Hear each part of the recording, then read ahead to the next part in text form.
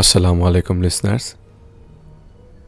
ভৌতিকতার 131তম এপিসোডে আপনাদের সবাইকে জানাচ্ছি সাদর আমন্ত্রণ। আমি ডক্টর আলিফ এবং আমার সাথে আছে আমাদের মডারেটররা। আপনাদের সবার অবগতির জন্য জানানো যাচ্ছে যে আমি অনেকটা অসুস্থ শরীর নিয়ে 131 নম্বর এপিসোড আপনাদের সামনে নিয়ে আসতে যাচ্ছি, কারণ গতকালকে আমাকে হাসপাতালে নিয়ে যাওয়া হয়েছিল এবং আপনাদের সবার দোয়ায় আমার সব রিপোর্ট নর্মাল এসছে এবং আমি বাড়িতে ফেরত এসেছি।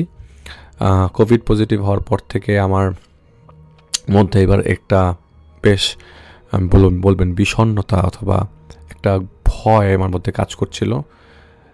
আমার ভয়টা এরকম কাজ করছে, আপনারা শুনলে একটু ডিফারেন্টভাবে নিতে পারেন, যে আমার কাছে মনে হচ্ছিল যে আমার সময় খুব কম, আমার লাংসে হয়তো কোনো প্রবলেম হয়ে গেছে, আমার লাংসে হয়তো বা ছড়িয়ে গেছে, বড় ধরনের ইনফেকশন হয়ে গেছে, যার কারণে আমার কি এখনই শ্বাসকষ্ট হবে কিনা এরকম একটা প্রবলেম আমার হচ্ছিল। যার কারণে আমি হাসপাতালে যাই এবং যাওয়ার পরে জিনিসটাকে সোর্ট আউট করা ট্রাই করি এবং এখানকার ডক্টররা আসলে সব কিছু ভালো করে ইনভেস্টিগেট করে। তো যার বিধায় আমার নিজের স্যাটিসফ্যাকশনের জন্য আমি হাসপাতালে যাই, নিজে ড্রাইভ করে যাই, যদিও আমার ড্রাইভ করার মতো অবস্থা ছিল না। তো আমি যখন পৌঁছাই হাসপাতালে, ওনারা প্রায় 4 ঘন্টা আমাকে পর্যবেক্ষণে রাখেন এবং আমার লাং টেস্ট করেন এবং সব কিছু আপনাদের দোয়ায় নর্মাল আছে। তো আপনাদের সবাইকে অনেক অনেক ধন্যবাদ যে আপনারা সবাই আমার জন্য দোয়া করেছেন। স্টিল আমি অসুস্থ, তারপরও আপনাদের সামনে একটা এপিসোড নিয়ে আসার মজা আমি নষ্ট করতে চাচ্ছি না। আমি চাইছি সব ভুলে আপনাদের জন্য এপিসোড নিয়ে আসা। যারা আমাদেরকে শুনছেন, খুব অল্প কথায় শেষ করব, ঘটনায় চলে যাব। আমাকে মাফ করবেন, আমি দুটো কথা আপনাদের সাথে বলি, কিন্তু সবই ঘটনা থাকে। আমি জানি না আপনারা কথা কোথায় পাচ্ছেন, বা অনেকে যে বলছেন যে আপনি কথা বলছেন বেশি, ঘটনা বলছেন না। আমরা তো ঘটনাই নিয়ে আসছি। 2টা মিনিট যদি কথা আপনাদের সাথে না বলি, তাহলে তো একবারে ঘটনা সারাক্ষণ বললে খুব একটা পাংশে লাগতে পারে, যার বিধায় আমরা আপনাদের সাথে দুটো কথা বলি, আপনাদের সবার মতামত জানতে চাই। যারা এই মুহূর্তে আছেন তাদের সবাইকে বলছি যে আমাদের চ্যানেলটি যদি সাবস্ক্রাইব না করা থাকে, সাবস্ক্রাইব করে ফেলুন এবং আপনারা চাইলে আমাদের ঘটনার ব্যাপারে আপনাদের কমেন্টে জানাতে পারেন এবং আমাদের সাথে গ্রুপে জয়েন করতে পারেন, আমাদের ফেসবুক মেসেঞ্জারে জয়েন করতে পারেন। আমাদের ফেসবুক গ্রুপ ছাড়াও ইনস্টাগ্রাম এবং টুইটারে আপনারা আমাদের সাথে জয়েন করতে পারেন। যদি আপনাদের কাছে ঘটনা থাকে, কোনো ধরনের সংকোচ বোধ না করে আপনারা সরাসরি আমাদেরকে ইমেল করতে পারেন। আমাদের ইমেল অ্যাড্রেসটি হচ্ছে bhoutiggota@gmail.com। এই ইমেল অ্যাড্রেসে আপনারা আপনাদের কাঙ্ক্ষিত ঘটনাটি রেকর্ড করে অথবা লিখে পাঠাতে পারেন। এই ইমেল অ্যাড্রেসটি আপনারা আমাদের ডেসক্রিপশনে পাবেন এবং আমাদের স্ক্রলিংয়েও আপনারা সেই ইমেল অ্যাড্রেসটি দেখতে পাবেন। আপনাদের সবাইকে বলছি, যারা এখনও চিন্তা করছেন আমাদেরকে ঘটনা পাঠাতে চাচ্ছেন অথবা পারছেন না, তাদেরকে বলবো আপনারা চাইলে আমাদের কোনো একটা মডারেটরের সাথে কথা বলে তার কাছে আপনাদের ঘটনাটি হস্তান্তর করতে পারেন, অথবা আমাদেরকে হোয়াটসঅ্যাপে আপনাদের ইমেল অ্যাড্রেসটি অথবা আপনাদের মোবাইল ফোন নাম্বার থেকে একটা মেসেজ দিতে পারেন যে আপনার কাছে স্টোরি আছে। তাহলে আপনাদের হোয়াটসঅ্যাপে সরাসরি আমাদের মডারেটর আরমান সরকার ভাই আপনাদের সাথে যোগাযোগ করবে, অথবা শামিম মিয়া ভাই। তো আশা করছি আপনাদের সাথে আজকের এপিসোডটি বেশ জমজমাট হবে এবং অনেকগুলো ঘটনা আছে আজকের এপিসোডে। আমি প্রথম যে ঘটনাটা আপনাদের সামনে নিয়ে আসবো তার আগে আপনাদেরকে বলতে চাই, আমাদের টি শার্টের প্রোগ্রামটি চলছিল। আপনারা যারা টি শার্ট অর্ডার দিয়েছেন, খুব শীঘ্রই তারা আপনাদের টি শার্টটি পেয়ে যাবেন, ভৌতিকতা সম্বলিত টি শার্ট। এবং আমাদের সামনে আমাদের ভৌতিকতার দ্বিতীয় বই আমাদের পর্দার ওপারের মাঝে আসছে। আশা করছি সেই বইটিও আপনারা বেশ পছন্দ করবেন। সেটার কাজ চলছে, ইনশাল্লাহ আমরা আপনাদের সামনে শীঘ্রই সেটা নিয়ে আসতে সক্ষম হব। তো আমি ঘটনায় যাওয়ার আগে এই উইকে আমি ভয় ও ভূতের ঘটনা কাজ করতে গিয়ে বেশ বড় ধরনের সমস্যায় পড়েছি। সমস্যা হচ্ছে, যেদিন আমি ভয় ভূতের কাজ করব সেদিনই আমার শরীরে বেশ কাশি দেখা দেয় এবং লাস্ট এপিসোডে আপনারা কিছুটা আঁচ করতে পেরেছিলেন এবার যে আমার বেশ কাশি ছিল। তো আপনাদের সবাইকে বলবো আমার জন্য দোয়া করবেন, যাতে আমি সুস্থ থেকে আপনাদের জন্য ঘটনা নিয়ে আসতে পারি। ঘটনায় যাচ্ছি। যিনি আমাদের ঘটনা পাঠিয়েছেন তার নাম হচ্ছে নিশাদ ইসলাম। তিনি আমাদের শোটা সবসময় শোনেন এবং অনেকদিন যাবত চিন্তা করছিলেন আমাদের ঘটনা পাঠাবেন, কিন্তু শেষ পর্যন্ত পাঠিয়ে দিলেন। ঘটনাটি ঘটেছিল তার খালামনির সাথে এবং 2020 সালের দিকে। তার অরিজিনাল বা ছদ্মনাম দিচ্ছেন, তার খালার নাম ছিল শোভা, তার ছিল এক ছেলে আর একটা মেয়ে। তো তার খালামনি ছিল তার মায়ের মতোই দেখতে অনেকটা। উনি ছোটবেলা থেকে তাকে লালন পালন করতেন। যখনই তিনি ছোট ছিলেন তখন তিনি তার খালা তাকে অনেক সেবা করেছেন, তাকে লালন পালন করেছেন। তো তারা থাকে হচ্ছে মুগদাতে। তাদের বাসা হচ্ছে মুগদা বড় মসজিদের পাশে। তো তাদের ছাদ, তাদের গাছের ছাদে, মানে তাদের বাসার ছাদে বেশ বড় একটা বাগান আছে। এই বাড়িটা হচ্ছে তার মেজো খালামণিদের বাড়ি। এই বাড়িতেই তার ছোট খালামণি থাকে 3 তলায়। অনেকে খালার বাসায় অনেক বোন থাকে, ভাড়া থাকতে পারে।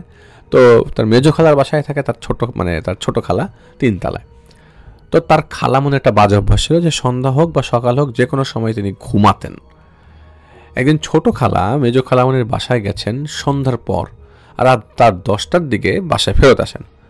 আর তার হাজব্যান্ড জব থেকে বাসায় আসে কিছু সময়, তার খালু আর কি। কিছু সময় পর তার হাজব্যান্ডের সাথে তুচ্ছ বিষয় নিয়ে একটা কথা কাটাকাটি হয়, এবং এটা একটা সময় সংসারে বেশ ঝগড়া লেগে যায়, এবং সবাই এই ঝগড়াটাকে স্বাভাবিকভাবেই নেয়। কিছুক্ষণ পর তার খালামণি বেডরুমে যেয়ে দরজা বন্ধ করে দেয়। তো সবাই ভাবে যে রাগে হয়তো দরজা বন্ধ করে দিয়েছে, মানে কথা কাটাকাটির এক পর্যায়ে তিনি দরজা বন্ধ করে দেন বেডরুমের। তো তিনি সবাই ভাবছিল যে হয়তো রাগে দরজা বন্ধ করেছে, পরে রাগ করলে আবার ঠিক হয়ে যাবে। তো তার খালামণি ছিল 5 ফিট, সে খাট থেকে ফ্যানের যে লক আছে ওখানে ফাঁস দিয়ে দেয়। কিন্তু তাকে যদি কেউ মোড়াও দেয় তাও সে ধরতে পারবে না ফ্যানের হুক, মানে চাইলেও কেউ ফ্যানের হুকটা ধরা তার পক্ষে ফ্যানের হুক ধরা সম্ভব না, তিনি যতটুকু লম্বা ছিল। তা মোড়া দিলেও তো পারবেন না, তার একদম 5 ফিট সমান সমান। তো বলছে যে দড়ি বা ওড়না বাধা তো দূরের কথা, হুট করে ফ্যানের হুকের সাথে ওড়নাটা বেঁধে ফেলে ফাঁস দেওয়াটা খুবই ইম্পসিবল। তো তিনি এরকম বেঁধে ফাঁস দিয়ে ঝুলে যায়। তার মেয়ে একটু চঞ্চল স্বভাবের ছিল, তখন তার মেয়ে দরজার ফাঁকা দিয়ে দেখে তার মা ফাঁস নিয়ে ঝুলে আছে। তিনি তো পাগল হয়ে যায়, পাগল হয়ে তার বাবাকে যে বলে, বাবা মা তো ফাঁস নিয়ে ঝুলে আছে। তখন দরজায় যে সবাই ধাক্কাধাক্কি করছিল কিন্তু দরজা খুলছিল না। এমনি প্রায় 2 বা 1 মিনিট হওয়ার 1-2 মিনিট পরে, ওইখানে তো অবশ্যই দরজা খুলতে পারছিল না, ভিতরে তার খালামণি মারা যায়। অনেক কষ্টে পরে দরজা ভেঙে ফেলে রুমে তাড়াতাড়ি তাকে ধরে ফেলে এবং ছোট মেয়েকে উপরে তার মেজো খালামণির বাসায় পাঠায় দেয় তার ছোট খালামণিকে নামানোর জন্য, যাতে ওখানে বাচ্চা মেয়েটা থাকলে তখন খারাপ প্রভাব পড়তে পারে। সবাই এসে ওড়না বটি দিয়ে কেটে নিচে নামায়, কিন্তু তখন খালামণির কোনো সেন্স নাই। তো সাথে সাথে হাসপাতালে নেওয়া হয়। তো তখন তিনি ছিলেন তার এক বন্ধুর বাসায়, মানে যিনি ঘটনা পাঠিয়েছেন নিশাদ ভাই ছিলেন তার বন্ধুর বাসায়। তো রাত 2টার দিকে তার মা ফোন দিয়ে বলে তোর খালামণি আর নাই। তখন তিনি বলছে কি বলে সব। শোনার পর তিনি হাসপাতালে চলে আসে, ধানমন্ডির একটি স্বনামধন্য হাসপাতালে নিয়ে যাওয়া হয়। ডাক্তার বলছে যে তাকে আইসিইউতে নিয়ে যেতে হবে, সবাই বলছে যেটা করলে ভালো হয় সেটাই করুন, পেশেন্ট সুস্থ হোক। তো তারা সবাই সেখানে থাকে। রাত 4টা পর্যন্ত তার কোনো সেন্স ছিল না। কিছুক্ষণ পর ডাক্তার এসে বলে তিনি ডেঞ্জার থেকে মুক্তি নন, এখন নর্মাল আছে, কিন্তু ওনার সাথে কথা বলতে পারবেন না, ওনার জ্ঞান এখন আসে নাই। কিন্তু তার মা কিন্তু তাকে বলেছে তো তোর খালামণি আর নাই, মানে ফার্স্ট যেহেতু দিয়েছে। তো আইসিইউতে তাকে শিফট করা হয়। পরে উনি আইসিইউতে আছে, সকালে জ্ঞান ফিরতে পারে এরকম কথা তারা বলে যায়, বা 2 দিন পরেও ফিরতে পারে।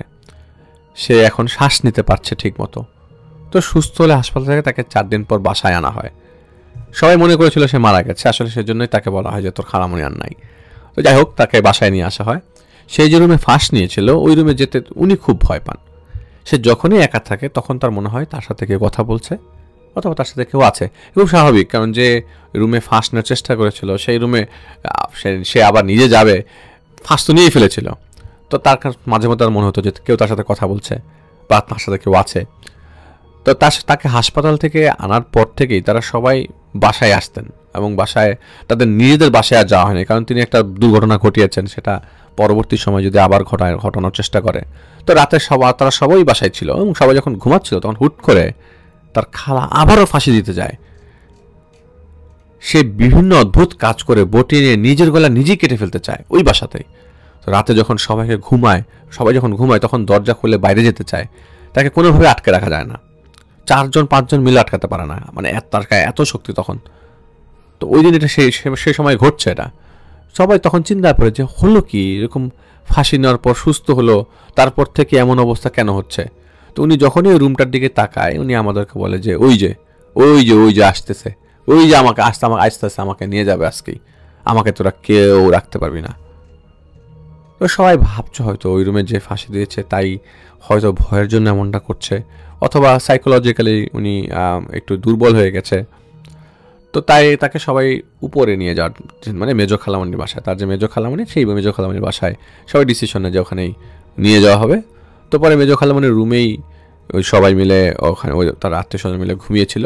তো রাত 2টার দিকে মেজো খালামুনির হাজব্যান্ড সে ছাদে গিয়েছিল, ছাদ থেকে নামার সময় দেখে যে ছোট খালামুনি যে ফাঁসি নিয়েছিল সেই বাড়ির মেইন গেট খুলে ফেলে কেচি গেট খোলার জন্য চাবি খুঁজতেছে তার ছোট খালা, কিন্তু চাবি না পাওয়ায় সে দাঁত দিয়ে তালায় কামড় দিচ্ছে তালা খোলার জন্য। তখন সবাইকে তিনি ডাক দেন, তিনি ছাদে গিয়েছিলেন, তখন সবাইকে ডাক দেন তাকে ধরে আনার জন্য। তাকে আবারও বাসায় আনা হয়, বাসায় আনার সাথে সাথে সে আবার সেন্সলেস হয়ে যায়। সবাই তাকে নিতে খুব চিন্তিত যে তাকে নিয়ে কী করা যায় তার এই কাজেরগুলোর জন্য, হঠাৎ করে তার এরকম অবস্থা, এটা তো সবাই চিন্তা করে নাই। তো পরের দিন তাদের বাসায় মুগদার বড় মসজিদের বড় হুজুরকে তাদের বাসায় আনা হয়। তো সে খালামুনিকে দেখে বলে যে এই চিকিৎসা আমি করতে পারবো না, আমি আপনাকে একটা ঠিকানা বলে দিই, সেখান থেকে ওনাকে নিয়ে আসেন, উনি কাজটা করলেও করতে পারেন। তো বলে দেওয়া হলো যে উনি কোনো হুজুর না, উনি কোনো হুজুর স্বভাবের কেউ না, উনি একজন কবিরাজ, তার একটা পা অবশ, খিলগাঁওয়ের যে কোনো একটা এলাকায় থাকে আর কি। তো ওনাকে আনার পর সে বলে যে সে আসন করে বসবে 3 দিন, এই 3 দিন ওনাকে এখানে থাকার ব্যবস্থা করতে হবে। তো যেই রুমে আসন বসে সেই রুমটাতে ওনাকে থাকতে দেওয়া হয় এবং সেই রুমেই ফাঁসি দেওয়া হয়েছিল। প্রথম দিন ওই রুমে বসার পর গোল একটা বৃত্ত বানায় খাটের উপরে, খাট সরিয়ে আবারও একটা বৃত্ত বানায় নিচে। সে সেখানে বসে বিভিন্ন ধরনের কাজকর্ম করবে, রিচুয়ালস করে।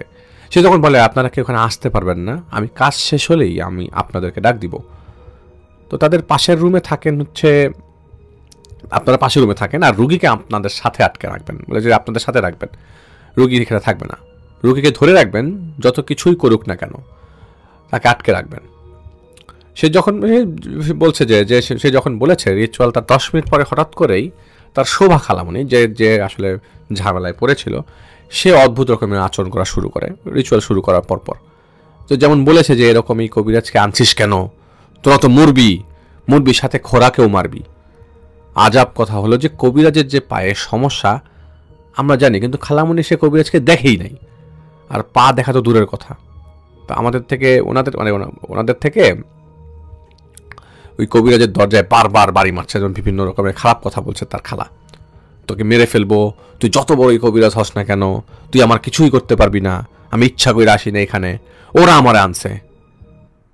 কবিরাজ পরে বলছে যে দাঁড়া, গেট খুলছি, দেখি তুই কি করতে পারিস আমার। কবিরাজ যখন গেট খুলে দিল তখন কবিরাজের বৃত্তের ভেতরে যেতে পারছিল না সে, তাই বাইরে থেকে কবিরাজকে অকথ্য ভাষায় গালাগালি করছিল, তোর মেরে ফেলবো, থাকবি 3 দিন, হয়তো তুই আমারে হয়তো ছাড়াবি, কিন্তু তখন তুই তোর বাসায় যাবি কেমনে, এই সেই কথা, অনেক উল্টাপাল্টা, কে তোকে বাঁচাবে। তো কবিরাজ বলছে দেখ, তোর মতো বহু বড় বড় কুতুব আমি দেখেছি, বড় বড় শয়তান আমি আমার নিজের কাছে পালি। কবিরাজের জিন ছিল 7টা, 4টা বোন আর 3টা ভাই।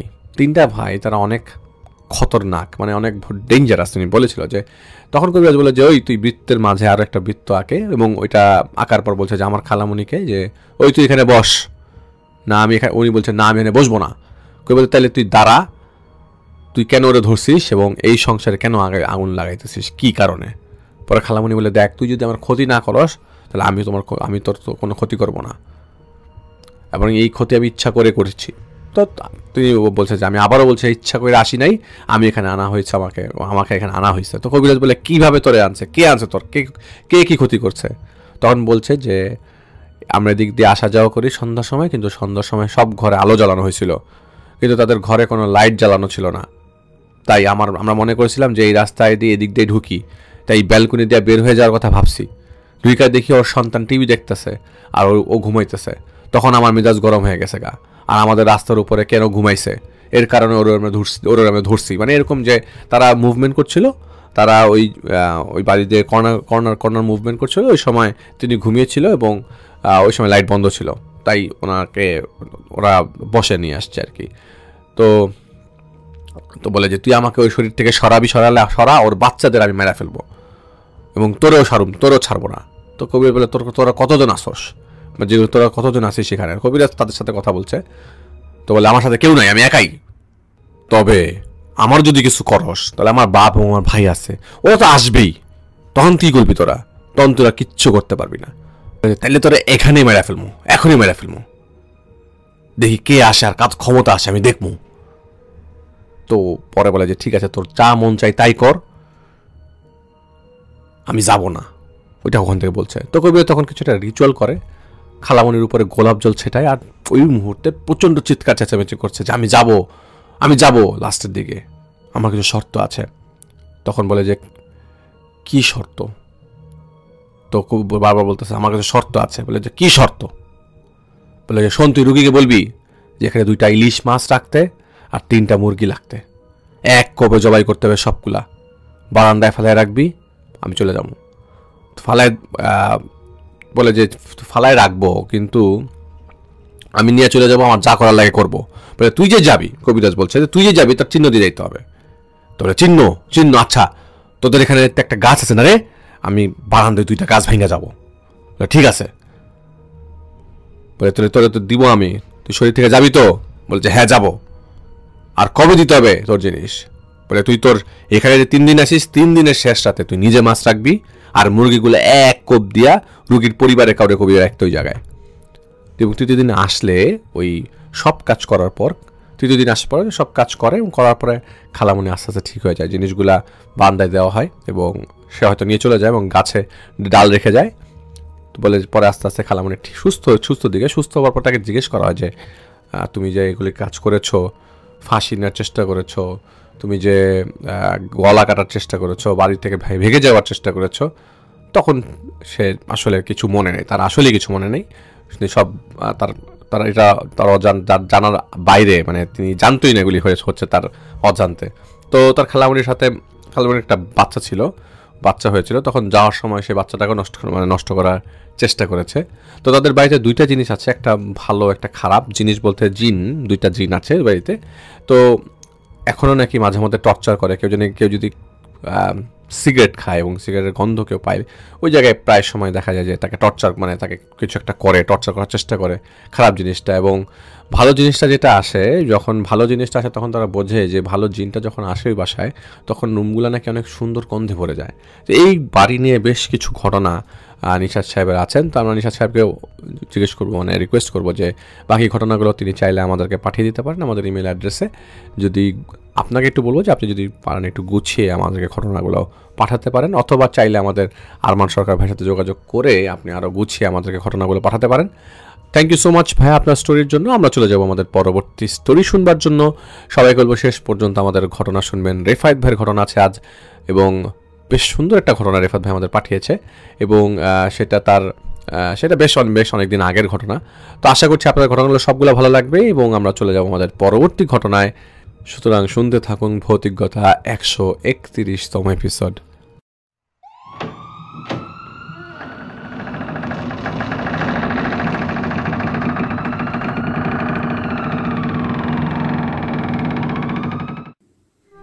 আসসালামু আলাইকুম, আমি শামিম মিয়া। সবাইকে ভৌতিকতার আজকের এপিসোডে স্বাগতম। আমি আজ যার ঘটনা শেয়ার করব ওনার নাম হচ্ছে কাব্যর রহমান। তো কাব্য ভাই তখন ঢাকা ভার্সিটিতে পড়তেন।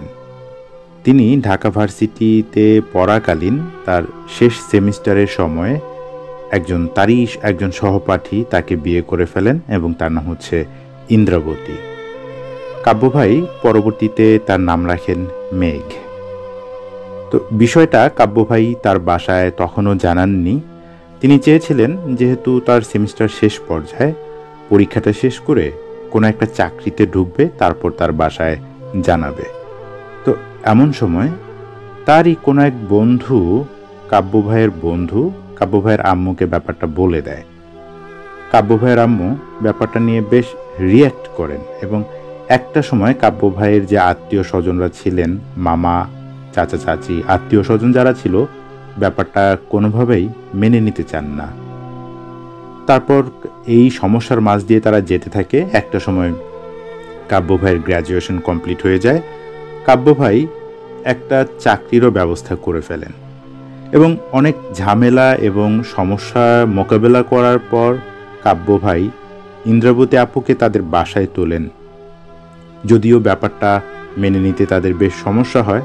তারপর অনেক দিন পর ধীরে ধীরে যখন ব্যাপারটা ঠিক হয়ে যাচ্ছিল, কাব্য ভাইয়ের আম্মু ব্যাপারটা তখনও মেনে নিতে পারছিলেন না। তিনি কাব্য ভাইয়ের সামনে সবসময় দেখান যে মেঘাপুর সঙ্গে তার সম্পর্কটা বেশ ভালো, কিন্তু মনে মনে তখনও তার কিছু ব্যাপার রয়ে গিয়েছিল যেগুলি তিনি মনে মনে হিংসে করতেন। সেই ইন্দ্রাবতী আপুকে কাব্য ভাইয়ের আম্মু মেনেই নিতে পারছিলেন না। এমন একটা সময় তিনি কিভাবে কি করবেন তার পরিবারের অন্যান্য আত্মীয় স্বজনদের সঙ্গে আলোচনা করতে থাকে যে এই মেয়েকে তো এখানে রাখা যাবে না, ওদের সাথে তো যাচ্ছে না, তো এই মেয়েকে কিভাবে বিদেয় করা যায়। এই ব্যাপারটা কাব্য ভাই প্রথমে জানেন না বা ইন্দ্রাবতী আপুও বোঝেন না। উপর দিয়ে কাব্য ভাইয়ের আম্মু মানে ইন্দ্রাবতী আপুর শাশুড়ি খুব ভালো সাজেন এবং অনেক কিছুই করেন। তখন কাব্য ভাইরা কিন্তু বেশ ধনী ছিল, তারা গুলশানের একটা এরিয়ায় থাকেন। তো তখন এই সময় কাব্য ভাইদের বাসায় যে কাজের বুয়া ছিলেন তিনি একদিন কাব্য ভাইয়ের আম্মুকে একটা কথা বলেন যে আসলে এই ইন্দ্রাবতী আপা যে ফ্যামিলি পরিবার থেকে আইছে, উনি তো খালা আপনাদের সঙ্গে যায় না। তো মানে এইভাবেই বলতেছিল, বলছে আপনাদের পরিবারে মানায় না, এটা কিছু করে না পা, মানে আশেপাশের মানুষজন অনেক কিছুই বলে, পাশের ফ্ল্যাটের খালারাও তো অনেক কিছু বলে। তো এইভাবে অনেক কথাই বলে। এগুলি শুনে কাব্য ভাইয়ের আম্মু আরও রেগে যান।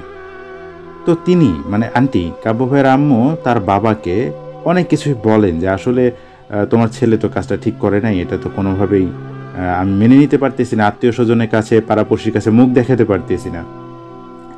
একটা সময় গিয়ে তার বাবাকেও কান পড়া দিতে দিতে উনিও অপছন্দ করতে শুরু করেন ইন্দ্রাবতী আপুকে।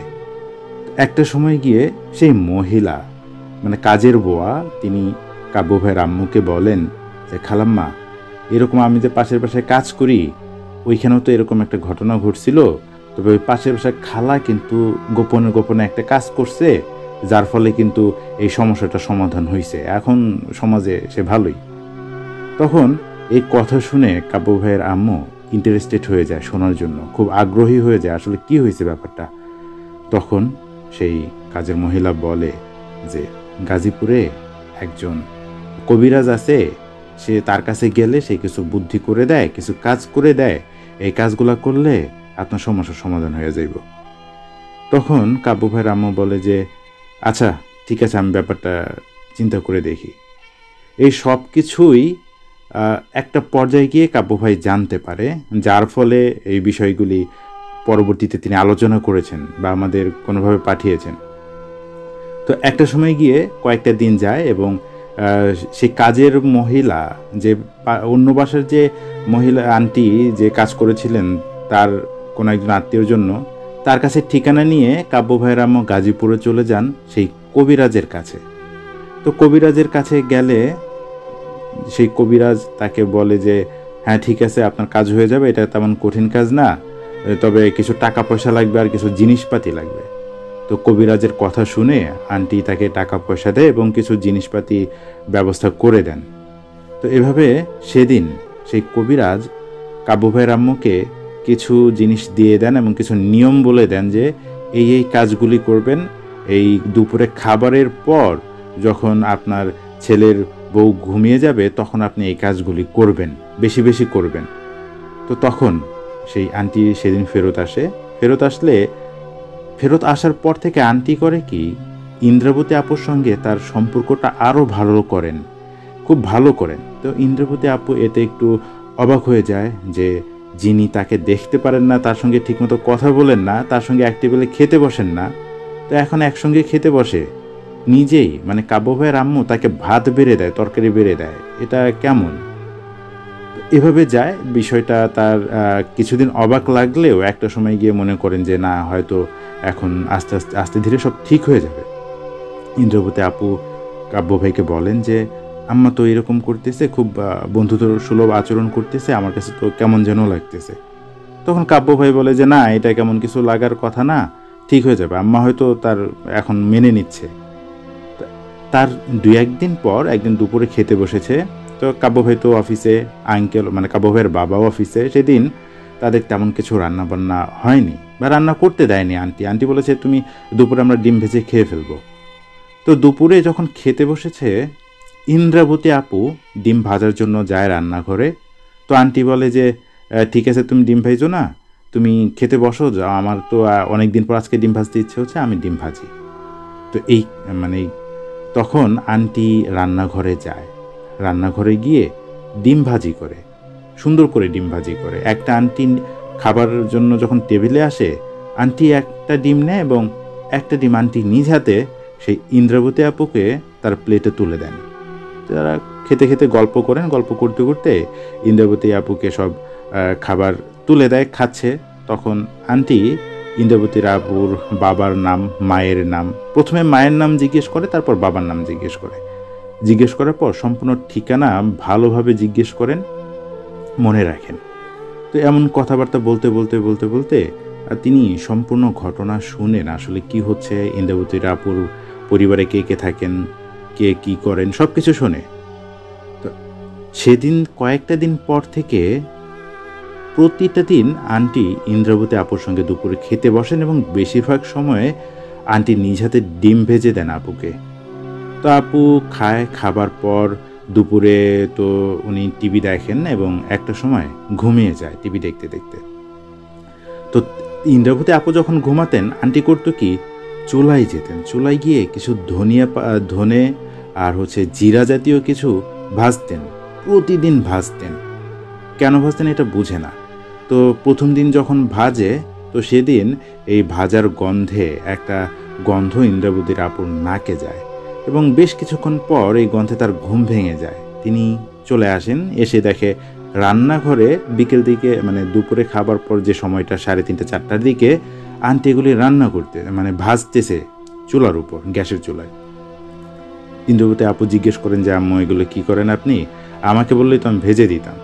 তো আন্টি বলে যে ঠিক আছে, সমস্যা নাই, আমি ভাজি, তুমি যাও। পরে ইন্দ্রাবতী আপু আবার রেস্ট নিতে যায়।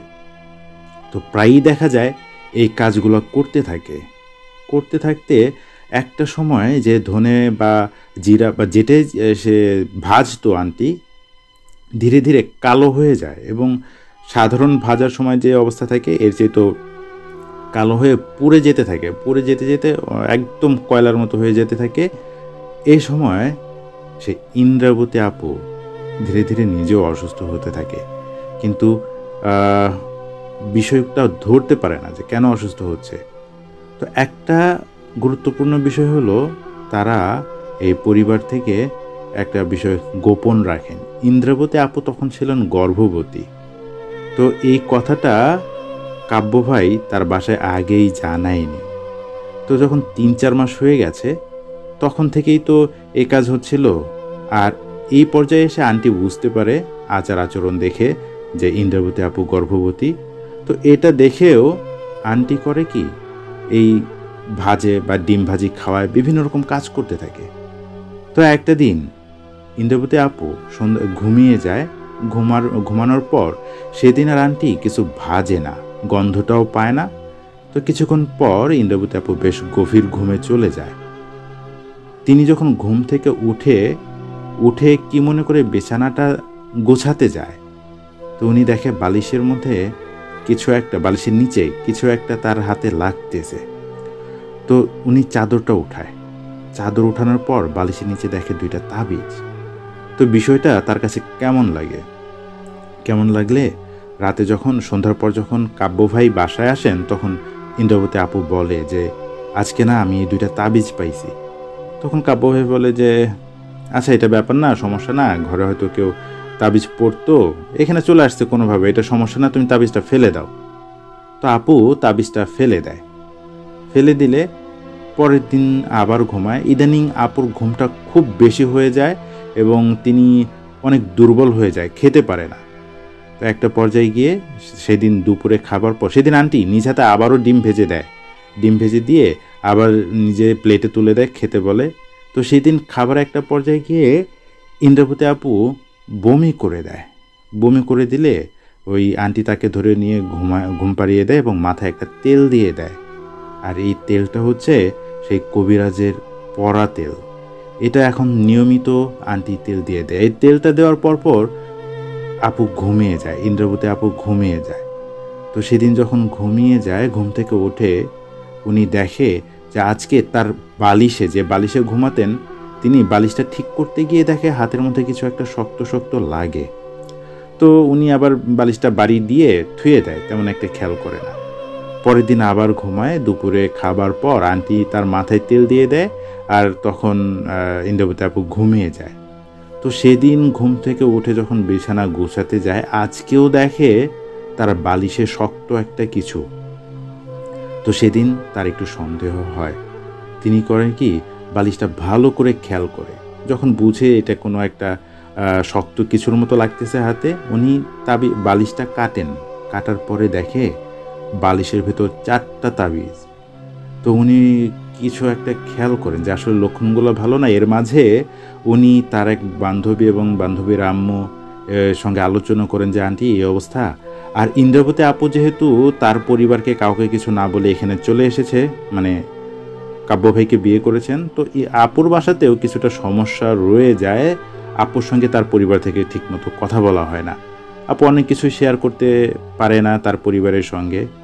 তো একটা সময় গিয়ে যখন আপু তার বান্ধবীদের সঙ্গে আলোচনা করে, তার বান্ধবীর আম্মুর সঙ্গে আলোচনা করে যে অবস্থা, আমি তো তাবিজ পেয়েছি, তখন তার বান্ধবীর আম্মু বলে যে আসলে মা, এই লক্ষণগুলো তো ভালো না, ব্যাপারগুলো ভালো না। তুমি এক কাজ করো, তোষক সম্পূর্ণটা চেক করো, অন্যান্য বালিশ যা আছে, তোমার টেবিল বা যত জায়গা আছে ড্রয়ার, তুমি একটু চেক করো। তো এই বিষয়টা শোনার পর ইন্দ্রাবতী আপু একটু ভয় পেয়ে যায়। তো সেদিন রাতে আপু কাব্য ভাইকে বলে যে আসলে আমার একটু ভয় লাগতেছে, আর ইদানিং আম্মুর আচরণ জানি কেমন। উনি প্রতিদিন সজ ভাজেন, ধনেপাতা, জিরা আর কি যেন ভাজে, এগুলো খুব বাজে গন্ধ বের হয়, আমি গন্ধটা নিতে পারি না। আমি আম্মুকে মানা করি, তারপর আম্মু এগুলি ভাজে। আমার যখন খারাপ লাগে একটা তেল মাথায় দিয়ে দেয়, কিন্তু এই তেলটা আমি কখনো আম্মুকে মাথায় দিতে দেখি না, বা তার ঘরে আমি আগে কখনো দেখি নাই। আমার শরীরটা খুব খারাপ করতেছে, ঠিকমতো খাইতে পারতেছি না, আমার মানে দুর্বল লাগতেছে, মানে আমি সুস্থই থাকতে পারতেছি না। তো সেদিন কাব্য ভাই এগুলি শুনে তাকে ডক্টরের কাছে নিয়ে যান। ডক্টর বলেন যে না, স্বাভাবিক, এখন এরকমটা হতেই পারে, তিনি যেহেতু কনসেপ্ট করেছেন, পেটে বেবি এসেছে। তো ধীরে ধীরে একটা পর্যায়ে গিয়ে আপুর সময় চলে আসে, তার ডেলিভারির সময় চলে আসে এবং শরীরও ভারী হয়ে যায়। কিন্তু তখন পর্যন্ত আন্টির কার্যকলাপ আরও বেড়ে যায়।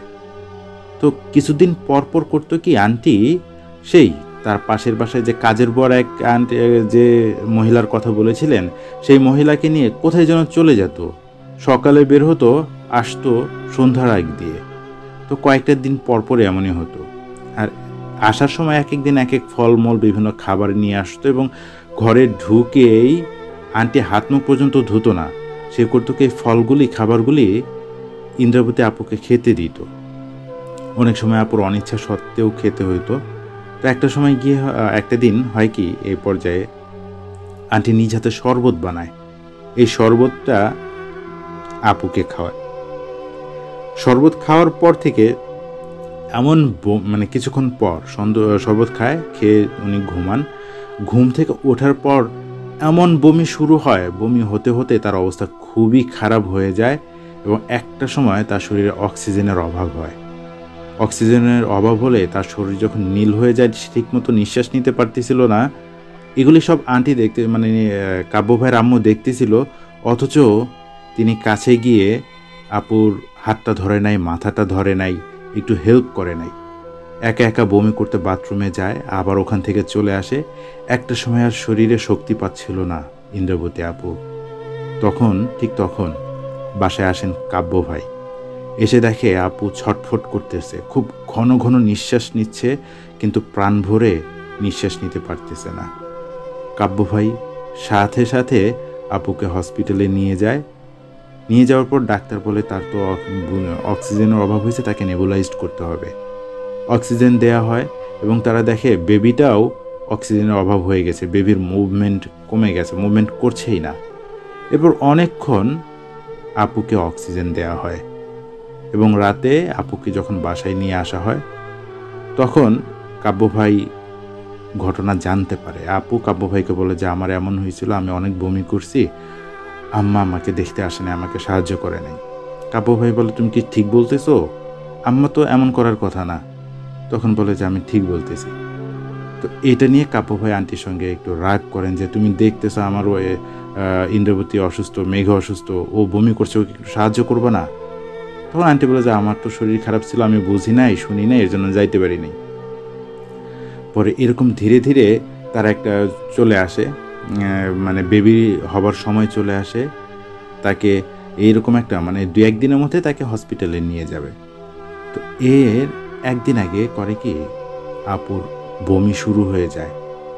উনি বমি করতে মানে আবারও বমি শুরু হয়ে যায়। এখন যখন বমি করে, বমিটা যেখানে পড়ে সেই জায়গাটা কেমন পুড়ে যায়, মনে হচ্ছিল পেট থেকে যখন বমি করে কোনো অ্যাসিড জাতীয় কিছু হয়, তার সম্ভবত ব্লাডার ফেটে গেছে, এই অবস্থা। সেদিন তিনি আর থাকতেই পারছিলেন না, তার মনে হচ্ছে তার ভেতরে সব কিছু পুড়ে যাচ্ছে। কাব্য ভাই ব্যাপারটা দেখে ভয় পেয়ে যায়, তাকে সঙ্গে সঙ্গে হসপিটালে নিয়ে যায়। হসপিটালে নিয়ে যাওয়ার পর তারা বলে যে এটা তো খুব সমস্যা হয়েছে, আপনার ইন্টারনাল কোনো প্রবলেম হয়েছে, যার জন্য আপনার বমির সঙ্গে কিছুটা অ্যাসিড বের হচ্ছে। সঙ্গে সঙ্গে তাকে বলা হয় যে আপনার বেবিটার সমস্যা হয়ে গেছে, অপারেশন করতে হবে, না হলে বেবিটা হয়তো বাঁচবে না। তারা করে কি, সাথে সাথে অপারেশন থিয়েটারে নিয়ে যায়, অপারেশন করা হয়। তিনি দেখেন বেবিটা মৃত, এই বেবিটাকে আর বাঁচানো যায় নাই। এটা নিয়ে তারা খুবই কষ্ট পায়, খুবই কষ্ট পায়। কেন এমন হচ্ছে তারা বুঝতে পারে না। তখনও ইন্দ্রবতী আপুর সেন্স আসে নাই। আর লাশটা তারা রেখে দিছে পাশের লাশ কাটা ঘুরে একটা ফ্রিজারের মধ্যে। পরের দিন সকালবেলায় গিয়ে এই বেবিটাকে দাফন করা হবে। এখান দিয়ে ইন্দ্রবতীর আপুর অবস্থাও খুব খারাপ হয়ে যায়, খুব খারাপ হয়ে যায়। তাকেও বাঁচানো যাবে কি যাবে না এটা নিয়ে খুব ডাক্তারদের মধ্যে টেনশন কাজ করে। অনেকগুলো ডাক্তার তাদের পেছনে কাজ করতে থাকে। প্রায় 10-12 ঘন্টার পর আপুর অবস্থা কিছুটা স্বাভাবিক হয়। এর মাঝে একটা মানুষও আসেনি কাব্য ভাইকে সাহায্য করার জন্য। মানে কাব্য ভাইয়ের আম্মা এসেছিল, কাব্য ভাইয়ের বাবা এসেছিল। তারা শেষ বেবি যখন মারা যায় তখন কোনো একটা মানে তারা ছিল, হসপিটালে ছিল, এছাড়া আর কেউ আসে নাই। একটা সময় গিয়ে তারা যে বেবি মারা গেছে, কাব্য ভাইয়ের বাবারও অনেক কিছুটা কষ্ট হয়, কিন্তু কাব্য ভাইয়ের আম্মুর মনে হচ্ছিল কোনো কষ্ট হচ্ছিল না। আপুর অবস্থা যখন কিছুটা স্বাভাবিক হয় তখন কাব্য ভাইয়ের সেন্স কিছুটা কাজ করে। আর এর আগে রাতে যখন মানে আপুর অবস্থা খুব শোচনীয় ছিল, কি হবে বোঝা যাচ্ছিল না, কাব্য ভাই পাগলের মতো আচরণ করতে থাকে। সে একবার দৌড়ে আসে আপুর এখানে, একবার সে চলে যায় হচ্ছে সেই বেবিটা যেখানে রাখা লাশ ঘরে ফ্রিজারের মধ্যে, ওখানে লাশ ঘরে যে ব্যক্তিটা ছিল তাকে বলে বলে একটু পরপর সে ওই বেবিটাকে দেখে। যতক্ষণ বেবির দিকে তাকিয়ে থাকে ততক্ষণ তার চোখ দিয়ে পানি পড়তে থাকে, মানে অঝরে পানি পড়তে থাকে। বাবুর সেই বেবিটা, ডেড বডিটার মানে সম্পূর্ণ নীল, এত সুন্দর চেহারা। এভাবে একটা দিন কেটে যায়। আপুর স্বাভাবিক হতে অনেকক্ষণ সময় লাগে। হসপিটালেই থাকে আপু। হসপিটালে থাকাকালীন এই কাব্য ভাই বেবিটাকে দাফন করে তারপর আবার হসপিটালে আসেন। আপুর যখন সেন্স স্বাভাবিক হয় তখন বেবিটাকে দেখতে চায়। তখন কাব্য ভাই বলে যে আসলে কি হয়েছিল, বেবিটাকে বাঁচানো যায় নাই। তো এটা শুনে ইন্দ্রবতী আপু কান্নায় ভেঙে যায়। তিনি শকে চলে যান, আবার সেন্সলেস হয়ে যায়। বেশ কয়েকদিন সে সেন্সলেস থাকে। একটা সময় গিয়ে ধীরে ধীরে ধীরে সুস্থ হয় এবং শকটা থেকেই যায়, এটা তিনি মেনে নিতে পারেন না। এরপর অনেক দিন পর সে স্বাভাবিক হয়। কিন্তু তার আম্মু মানে কাব্য ভাইয়ের আম্মু তার জেদেই থেকে যায়। উনি এটা কোনোভাবেই চাচ্ছেন না যে ইন্দ্রাবতী আপু এখানে থাকুক। এই যে বেবিটা মারা গেল এটাকে দোষ দেয় হচ্ছে ইন্দ্রাবতীর আপুর দোষ। তিনি বলেন তুমি এমন কোনো অন্যায় করছো, পাপ করছো, যার ফলে তোমার বেবিটা মারা গেছে, আমি আমার নাতিকে হারাইছি। আপুর সঙ্গে খুব খারাপ ব্যবহার করতে থাকে। আর তখনও সে রেগুলার সেই গাজীপুরের সেই কবিরাজের কাছে যেতে থাকে। তিনি বিভিন্নভাবে বিভিন্ন ভয় দেখিয়ে ওই আপুকে, ইন্দ্রবতী আপুকে কিছু না কিছু খাওয়ায়। অনেকটা দিন পর আপু আবার প্রেগনেন্ট হয়। প্রেগনেন্ট হবার পর তারপরও বাধ্য হয়ে কিছু খাওয়ায়। ইন্দ্রবতী আপু কাব্য ভাইকে বলে, জানো, আমার মনে হইতেছে আম্মা আমাকে জাদু করছে। আমার আবারও শরীর খারাপ লাগতেছে, প্রথমবার যেমন লাগতেছিল। আমি এবার কি স্বপ্ন দেখি জানো? আমি দেখি একটা কুয়া, অনেক গভীর কুয়া, আমার কোলে একটা বাবু, আমার বাবু। আমি যাব না, আম্মা আমাকে জোর করে সেই কুয়ার কাছে যাইতে বলে। আমি যাই, আমি যাব না, আমাকে ধাক্কা দিয়ে নিয়ে যায়। বাবুটা আমার কোলে থাকে, আমি ওকে জড়ায়ে ধরে থাকি। আম্মা বাবুটারে জোর করে কেড়ে নেয় আমার কোল থেকে। জানো, বাবুটাকে না কুয়ার মধ্যে ফেলে দেয়। বাবুটা যতক্ষণ পড়তে থাকে নিচে, কান্না করতে থাকে। আমি বাবুর কান্না শুনতে পারি। একটা সময় যখন পানিতে পড়ে, ধপাস করে একটা শব্দ হয়। এরপরে বাবুটার কান্না থেমে যায়। আমি আর বাবুটার কান্না শুনতে পারি না। তুমি আমাকে বাসা থেকে নিয়ে যাও, দূরে কোথাও নিয়ে যাও, আমি আর বাসায় থাকবো না। কাব্য ভাই কথাগুলো শুনে উনি কি করবে বুঝতে পারে না। তো একটা সময় কাব্য ভাই সিদ্ধান্ত নেয় যে বাসা ছেড়ে চলে যাবে, কিন্তু তখন অনেক দেরি হয়ে যায়। এর মাঝে কাব্য ভাইয়ের আম্মু প্রতিনিয়ত সেই কবিরাজের সঙ্গে দেখা করত, আর এখানে এসে আপুকে অনেক কিছু খাওয়াতো। আবারও সেই ধনে পাতা ধনে জিরা অনেক কিছুই ভাজতো। যখন আপু ঘুমাতো একটা দুর্গন্ধ হতো, কয়লা ওগুলি পুড়ে কয়লা কয়লা হয়ে যেত। ঠিক প্রথমবারের মতো এবার হঠাৎ করে যখন 2-1 দিনের মধ্যে ডেলিভারির সময় চলে আসে, এর মাঝে একদিন আপুর ওয়াটার ব্রোক হয়, পানি ভেঙে যায়। তাকে হসপিটালে নিয়ে যেতে হবে খুব দ্রুত। আপু কাতরাচ্ছে, আমাকে হাসপাতালে নিয়ে যান আম্মা, আমাকে হাসপাতালে নিয়ে যান। কাব্য ভাই তখন বাসায় নেই, কাব্য ভাইয়ের বাবা বাসায় নেই। কাব্য ভাইয়ের আম্মা বলতেছে, হ্যাঁ তোমাকে নিয়ে যাচ্ছি, আমি এই তো ড্রাইভারকে বলছি, এই যে আসতেছে। আমি তোমাকে এরকম করতে করতে প্রায় 1.5 থেকে 2 ঘন্টা চলে যায়, সন্ধ্যা পার হয়ে যায়। তবু ইন্দ্রাবতী আপুকে হসপিটালে নিয়ে যায় না। তখন সেদিন কি মনে করে কাব্য ভাই তাড়াতাড়ি বাসায় ফিরে আসে। কাব্য ভাই এসে দেখে বিছানায় একদম মৃত পথযাত্রীর মতো ইন্দ্রাবতী আপু ছটফট করছে, তার পেটটা ধরে। তিনি নড়তে চড়তে পারতেছে না, তার রক্ত ঝরছে। কাব্য ভাইয়ের মাথা কাজ করে না। তিনি কোনো রকম কোলে নিয়ে নিচে নেমে যায়, একটা রিক্সা নিয়ে উনি একটা কাছাকাছি একটা হসপিটালে চলে যায়। আবারও অপারেশন করা হয় এবং বলা হয় এই বেবিটাও মারা গেছে। এটা শুনে কাব্য ভাই পাগলের মতো হয়ে যায়। তিনি মৃত বাবুটাকে ধরে বুকের মধ্যে শক্ত করে ধরে রাখে। কাব্য ভাইয়ের বাবা কাব্য ভাইকে ডাকে, কাব্য ভাইয়ের মা কাব্য ভাইকে ডাকে। কাব্য ভাই তার মৃত বাচ্চাকে বুকের মধ্যে জড়িয়ে ধরে রাখে। সে ছাড়ে না। সে তার আম্মাকে, তার মায়ের দিকে তাকায় বলে, আম্মা আমি কি করছিলাম? আমি কি করছি মা? ও মা, আমার এই বাচ্চাটার কি দোষ ছিল?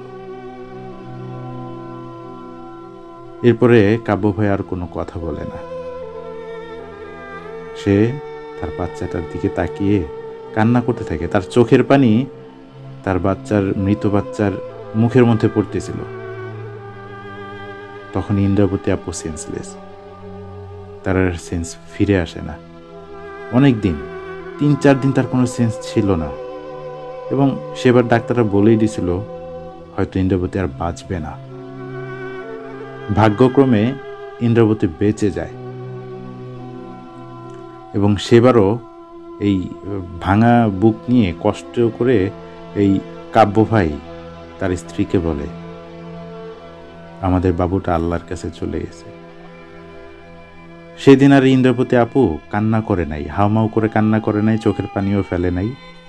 সে না আর কথা বলে নাই, 3-4 মাস কোনো কথা বলে নাই।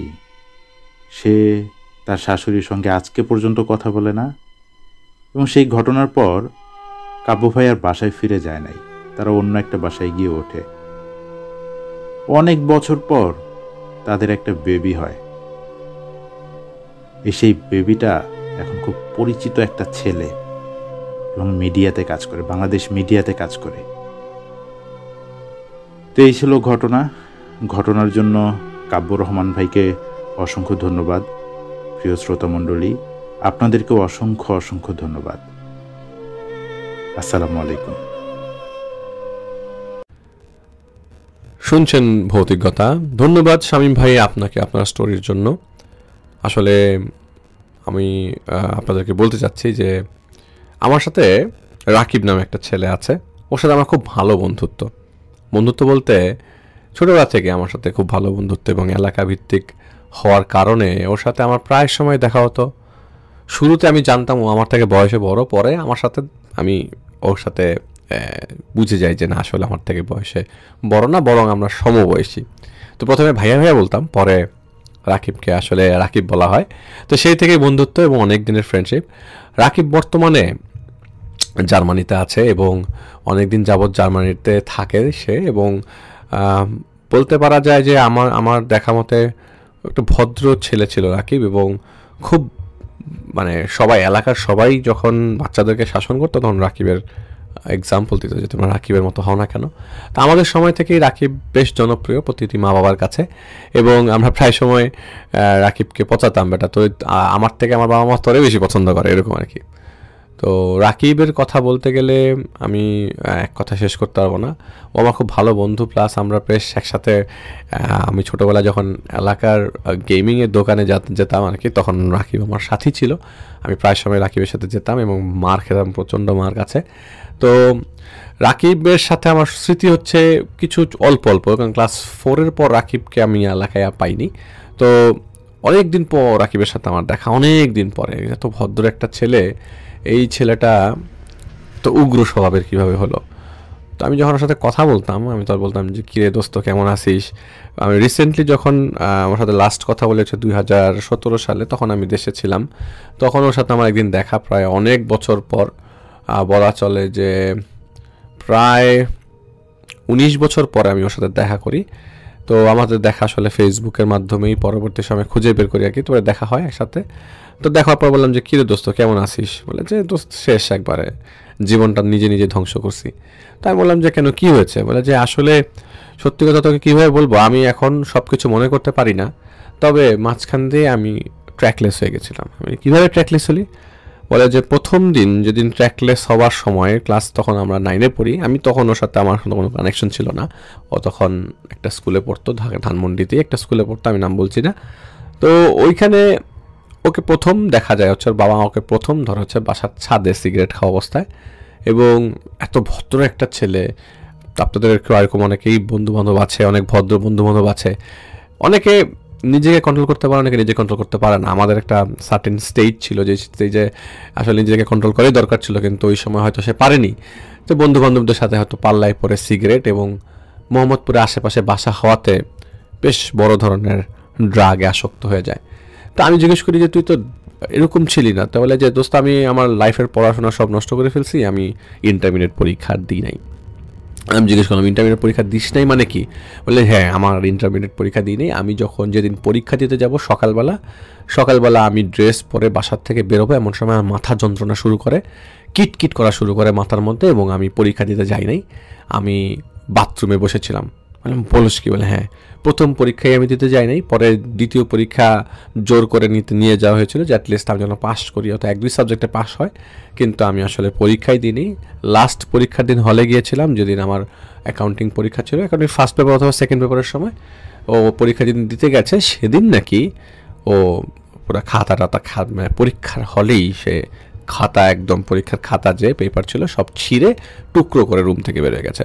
তো ওর বাবা মা ওকে প্রচণ্ড মারধর করে, আসলে টিপিক্যাল বাবা মাদের মতোই, তারা আসলে কোনো ইনভেস্টিগেট না করে ওর উপরে প্রচণ্ড টর্চার চালায় এবং বাসা থেকে এক প্রকার বের করে দেয়।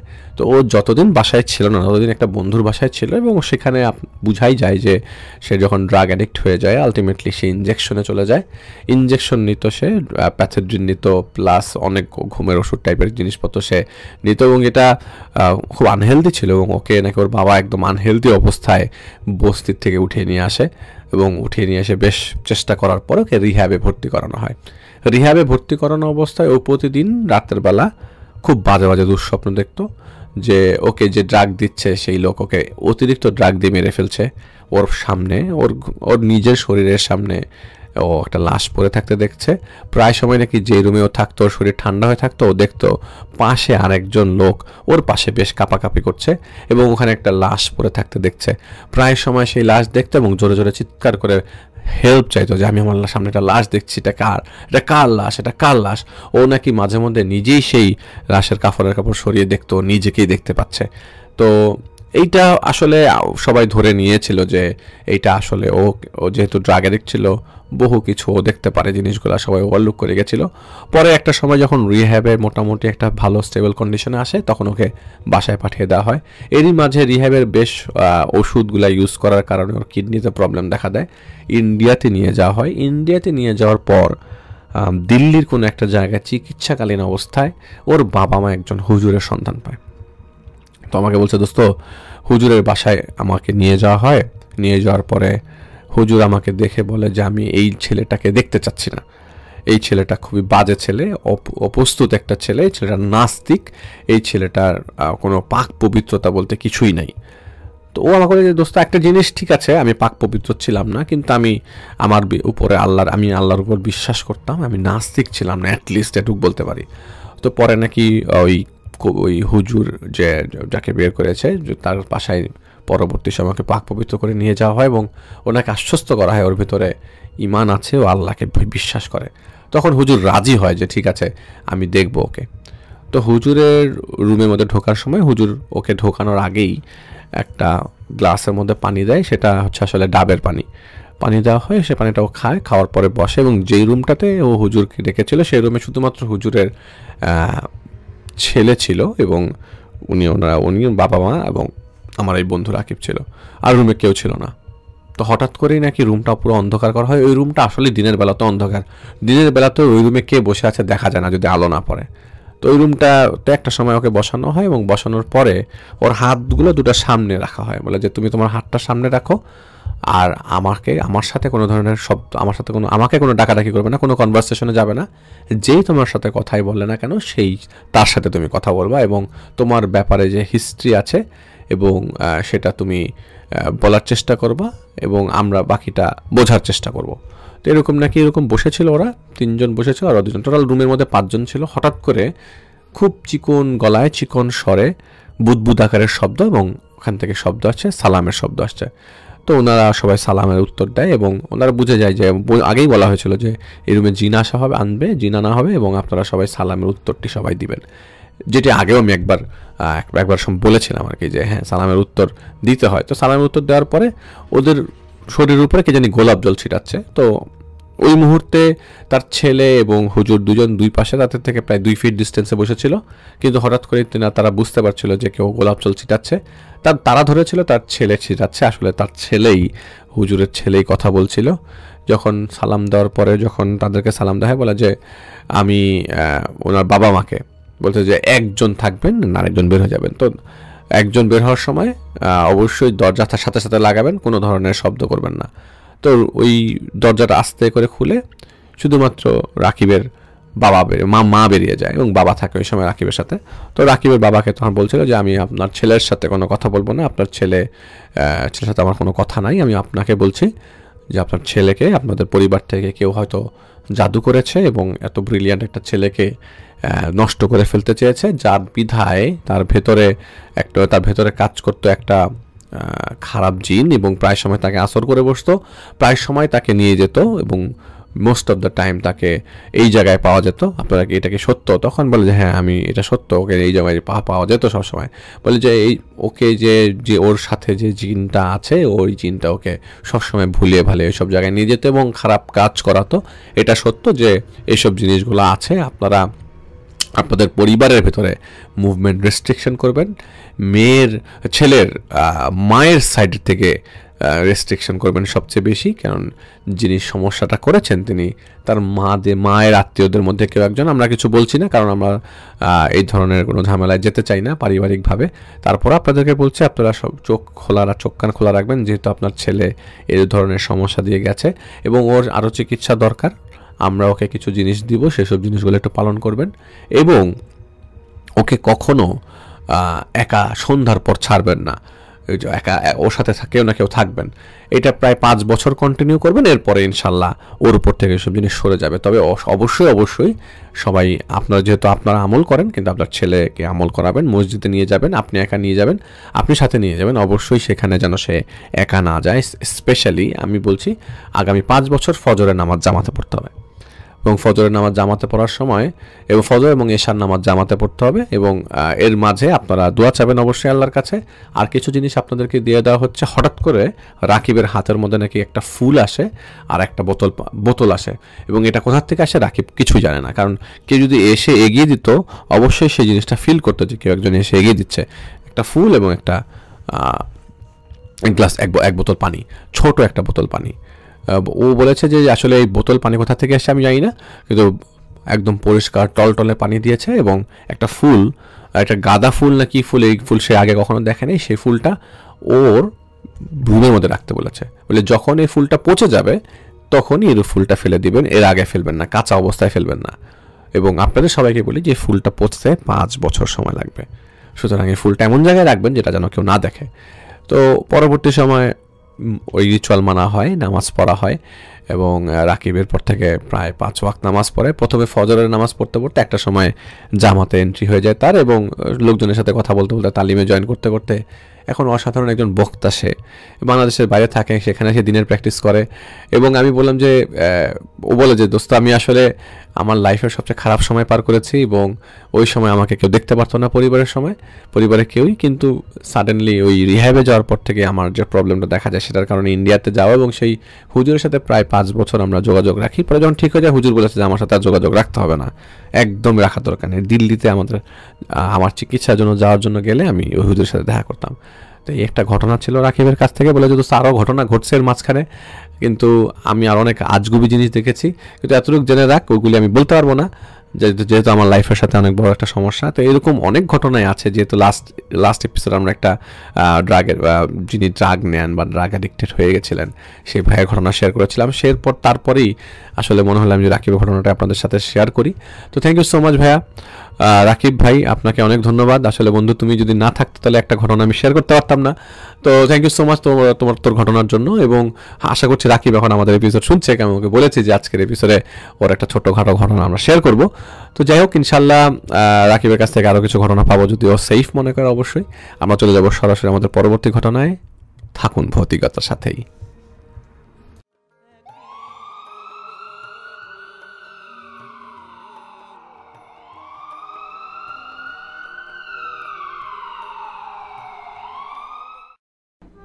আসসালামু আলাইকুম লিসেনার্স, আমি সামির আনসারি আজকে হাজির হয়ে গেলাম ভৌতিকতায় বেশ কিছু ভয়ের ঘটনা নিয়ে।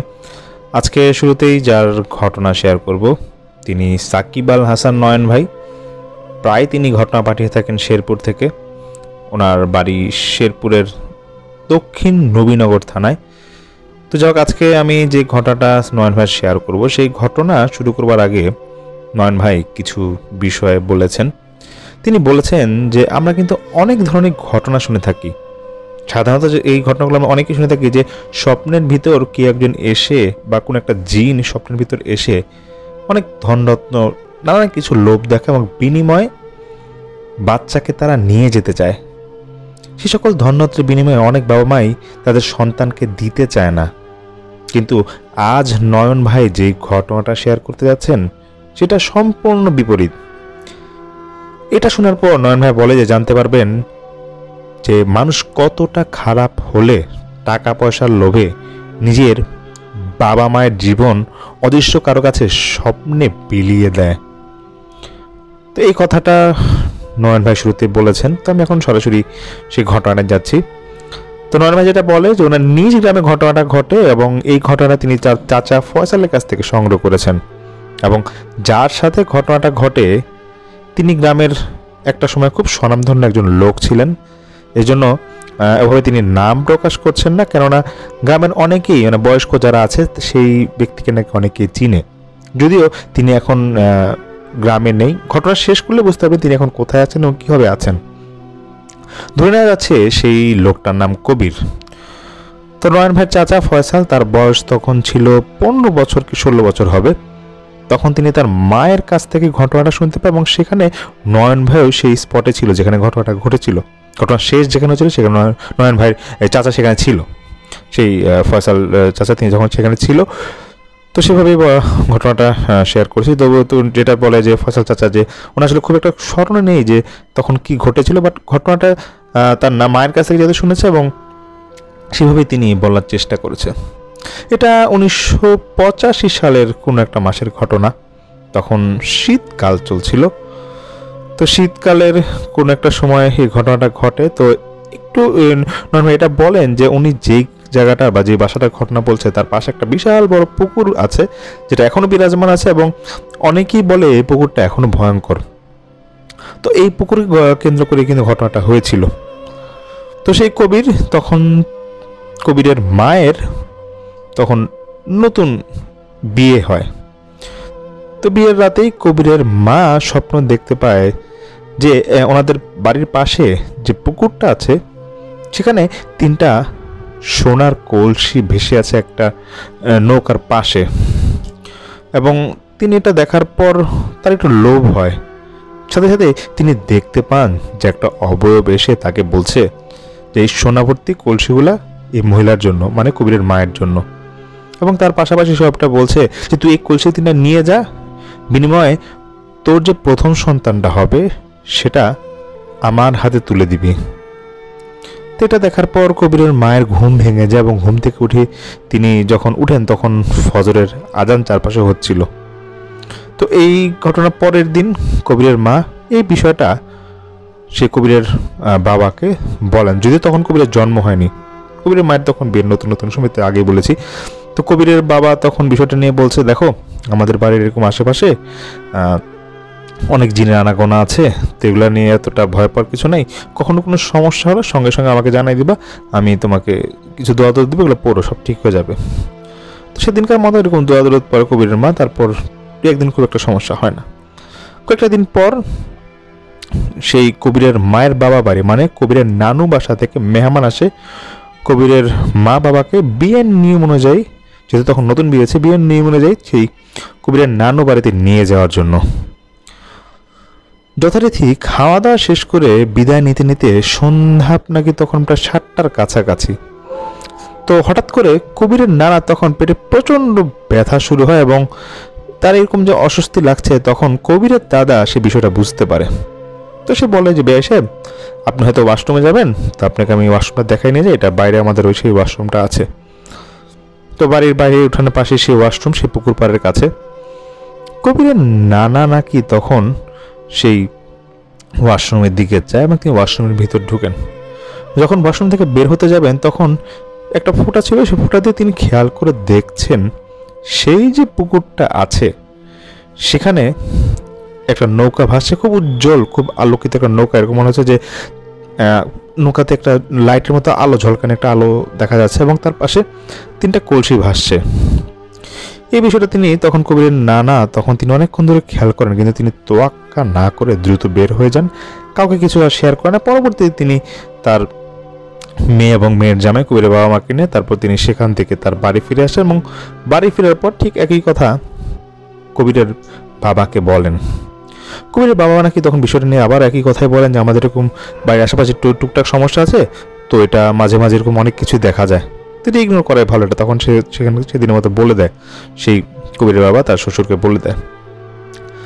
তো তারপর বেশ কয়েকদিন চলে যায়, দেখতে দেখতে বেশ খানিকটা দিন যাওয়ার পরে যখন 1 বছর পার হয় তখন কবিরের জন্ম হয়। মানে কবিরের তখন সবেমাত্র জন্ম হয় এবং জন্মের বেশ কিছুদিন পর কবিরের মা আগের মতো আবার সেই স্বপ্ন দেখতে পায় যেটা তিনি দেখেছিলেন ঠিক বিয়ের পর।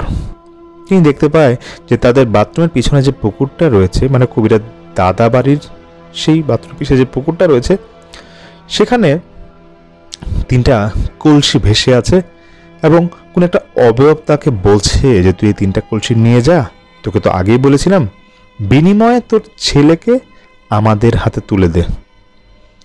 কবিরের মা তখন স্বপ্নের মধ্যে বলেছেন যে আমি আমার ছেলেকে কোনোভাবেই দিতে পারবো না। তখন কবিরের মা বেশ কিছুদিন ধরে যখন এগুলো দেখছে, তখন তিনি আবার তার পরিবারের সবাইকে জানায়। তারপর তারা কোনো রকম বাড়িটা কোনো রকম বন্ধ করে, কিন্তু স্বপ্ন মোটামুটি তখন তার দেখা শেষ হয়ে যায়। আর তিনি তার কোনো স্বপ্ন দেখে না, কোনো একটা সমস্যাও তার হয় না। ধীরে ধীরে কবিরও বড় হতে থাকে। তবে কবিরের চরিত্রটা একটু অন্যরকম ছিল, সে বেশ লোভী ছিল। তার বাবা যেরকম ব্যবসা করতো, কবিরও এরকম ব্যবসার মধ্যে লেগে পড়ে ওঠে, কিন্তু সে প্রচণ্ড লোভী ছিল। দেখা যেত যে শুধু টাকার জন্য সে যে কোনো কিছু করতে রাজি ছিল, এরকম কাজগুলো সে বেশি করতো। এটা নাকি লোক চোখের অনেকে চোখে নাকি ধরা পড়তো। তো একটা সময় গিয়ে কবিরের বিয়ে দেওয়া হয়। একদিন রাতে কবির ঘুমের মধ্যে স্বপ্ন দেখতে পায় যে তাদের বাড়ির পাশে যে পুকুরটা রয়েছে, সেখানে একটা নৌকা, উজ্জ্বল একটা নৌকা ভেসে আছে। তার ঠিক পাশেই 3টা কলসি, এবং এর পাশেই ঠিক তীরের কাছে দেখছে যে একটা মানে একটা উজ্জ্বল পোশাক পরা একটা লোক দাঁড়িয়ে আছে। কবি আরো দেখতে পায় যে লোকটা তাকে বলছে যে এই কলসিটার ভিতরে অনেক কিছু আছে, তুই এক কাজ কর, তোকে কলসিটা দিয়ে দিব। এই কলসিটা তুই যদি পেয়ে যাস তাহলে কিন্তু তোর জীবন অনেক টাকা পয়সা আসবে, এবং তার বিনিময়ে তোর মাকে আমার কাছে তুলে দে। আমাদের এখানে অনেকে আছে, আমরা তোর মাকে নিয়ে যাব। তো কবির তখন বুঝে যায় যে না, এই লোক এখানে যে দাঁড়িয়ে আছে স্বপ্নের মধ্যে বুঝে যে এই লোক একা এখানে থাকতে পারে না, তার আমার অনেক দলবল আছে। কবিরটা বেশ ভয় পেয়ে যায়। তো কবির সেদিনের মতো স্বপ্নটা দেখে সে ঘুম থেকে উঠে যায়, ভাবে যে না, এটা তো নিছক কিছু একটা হবে। এরকম টানা নাকি 4 থেকে 5 দিন কবির একজনকে সেই একই স্বপ্ন দেখছে, কিন্তু তীরের মধ্যে যে লোকটা থাকতো সেই লোকটা নাকি এক দিন এক রূপ নিয়ে আসতো, এবং এটা বলতো যে হ্যাঁ, গতকাল তোমাকে এসেছিল, তোকে বলেছিল তুই রাজি হোসনি, দেখ রাজি হতে পারিস কিনা, তোর মাকে দিয়ে দে। এরকম 7 কি 8তম দিনে কবির যখন রাত এরকম দেখছে, তাকে লোভ দেখাচ্ছে, টাকা পয়সা ভাবে কলসি নিয়ে যা, বিনিময়ে তোর মাকে দে, তখন নাকি কবির লোভে পড়ে যায়। সে স্বপ্নের ভিতরে লোকটাকে এটা বলে রাজি হয়ে যায় যে হ্যাঁ, আমার মাকে নিয়ে যান, বিনিময়ে টাকা পাবো। তো বলছে আলবত টাকা পাবি, দেখ কলসিগুলো নে। তারপর সেই কবির পরের দিন যখন ঘুম থেকে উঠে সকালে দেখে তার উঠানের পাশে 3টা ছোট কালো কলসি পড়ে আছে। এটা দেখে সে বেশ অবাক হয়ে যায়, কিন্তু তখনও সে কাউকে কিছু বলে না। কিন্তু কবির দেখছে যে তার মা তো বাসায় ঠিকই আছে, মায়ের তো কিছু হয় নাই। অলৌকিক একটা ঘটনা ঘটে। কয়েকদিনের মাঝে কবির কোন একটা ব্যবসায়িক কারণে 6 থেকে 7 লাখ টাকা সে একটা ব্যবসায় সে লাভ করে, এবং লাভ করার পর সে তো বুঝে যায় যে হয়তো স্বপ্নের এই কারণে কিছু একটা হয়েছে, এবং ঠিক সেই রাতেই স্বপ্নে সে আবার দেখে যে তাকে একজন বলছে টাকা তো ঠিকই পেলি, মাকে তো কিন্তু এখন নাই, তো মাকে বিদায় দিয়ে দে। তখন কবি স্বপ্নের মাঝে আবার বলছে আমি আরো টাকা চাই, আরো ধন সম্পদ চাই, কি করতে হবে? তখন যিনি স্বপ্নে ছিল সে অভাবটা সে বলছে যে অপেক্ষা কর, আস্তে আস্তে সব বুঝতে পারবি। এরকম মাসখানেক যায়, কিন্তু কবিরের মা তিনি কিন্তু বাড়িতেই আছেন। কবির দেখছে যে তাহলে দেখা যাচ্ছে ভালোই আছে, যে আমি টাকা পয়সা পেলাম, মার তো কিছু হলো না। এরকম যেটা বললাম যে মাসখানেক পর কবির রাতে একদিন স্বপ্ন দেখে সেই অবয়ব আবার তার কাছে আসে। সেই পুকুর পাড়ে দাঁড়িয়ে আছে অবয়বটা রাতের বেলা।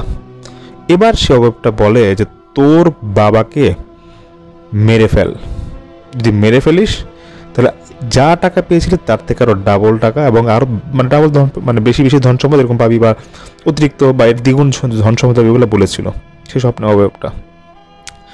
কবির এই স্বপ্নটা নিয়ে একটু চিন্তিত হয় এবং সে নিজের কাছে তার একটু কেমন লাগে যে বাবাকে মারবে, এটা কী ধরনের স্বপ্ন, কিন্তু টানা সে স্বপ্ন দেখতেই থাকে। তারপর কোনো একদিন রাতে সে তার বাবার রুমে যায় এবং বাবা যে পানি খেত, যে গ্লাসটা যেখানে পানি রাখা থাকতো সেখানে বিষ মিশিয়ে দেয়। পরের দিন কবিরের বাবা ঘুমের মধ্যে তিনি মারা যায়, হয়তো রাতে পানি খেয়েছিল। লোকজন যখন বাড়িতে জানাজানি হয় তখন কবির কথাটা এমনভাবে সবাইকে শেয়ার করে যে হয়তো স্ট্রোক করে সেজন্য হয়তো মারা গিয়েছে। কবিরের বাবা মারা যাওয়ার ঠিক 2 থেকে 3 দিনের মাঝে কবিরের মাকে আর খুঁজে পাওয়া যায় না। ঠিকই সপ্তাহখানিক পর কবির আবারও ব্যবসায় লাভ করে এবং সে আগে যে টাকা পেয়েছিল, আগে যে ধন সম্পদ পেয়েছিল তার থেকে দ্বিগুণ ধন সম্পদ সে লাভ করে। দিকে কবিরের বাবা যেহেতু মারা গিয়েছে, কবিরের মাকেও পাওয়া যাচ্ছে না। বাড়ির মধ্যে আত্মীয় স্বজন যারা আছে তাদের মধ্যে তখন বেশ হইচই শুরু হয়ে যায়। কবির অনেক জিজ্ঞাসাবাদ করে যে কী করা যেতে পারে বল। তখন কবির বলে যে এক কাজ করো, যেহেতু পাওয়াই যাচ্ছে না মাকে, তাহলে থানায় এরকম যে জিডি করতে হয় বা যেরকম আইন কানুন সেরকম করতে করে কাজগুলো বলছিল। কিন্তু কবিরের বাড়িতে যারা মুরব্বী ছিল তারা বলছে যে বাড়ির আশেপাশে দেখো, আমাদের এলাকা তো এরকম অনেক আগে থেকেই খারাপ, তো আমাদের এরকম একটা নিয়ম আছে যে কখনো অনেক আগে, কবির জন্মের আগের কথা বলছে, যে কখনো যদি কেউ এরকম হারিয়ে যেত আমরা কিন্তু আগে এরকম কবিরা জানতাম। কবিরা জানার পর তারপর সেটা আমরা দেখতাম যে আসলে ব্যাপারটা কি, তারপরে আমরা থানার মামলা মোকদ্দমা করব। তো তারপর সেই কথা অনুযায়ী এরকম একজন বড় মাপের একজন কবিরাজ আনা হয় সেই বাসায়।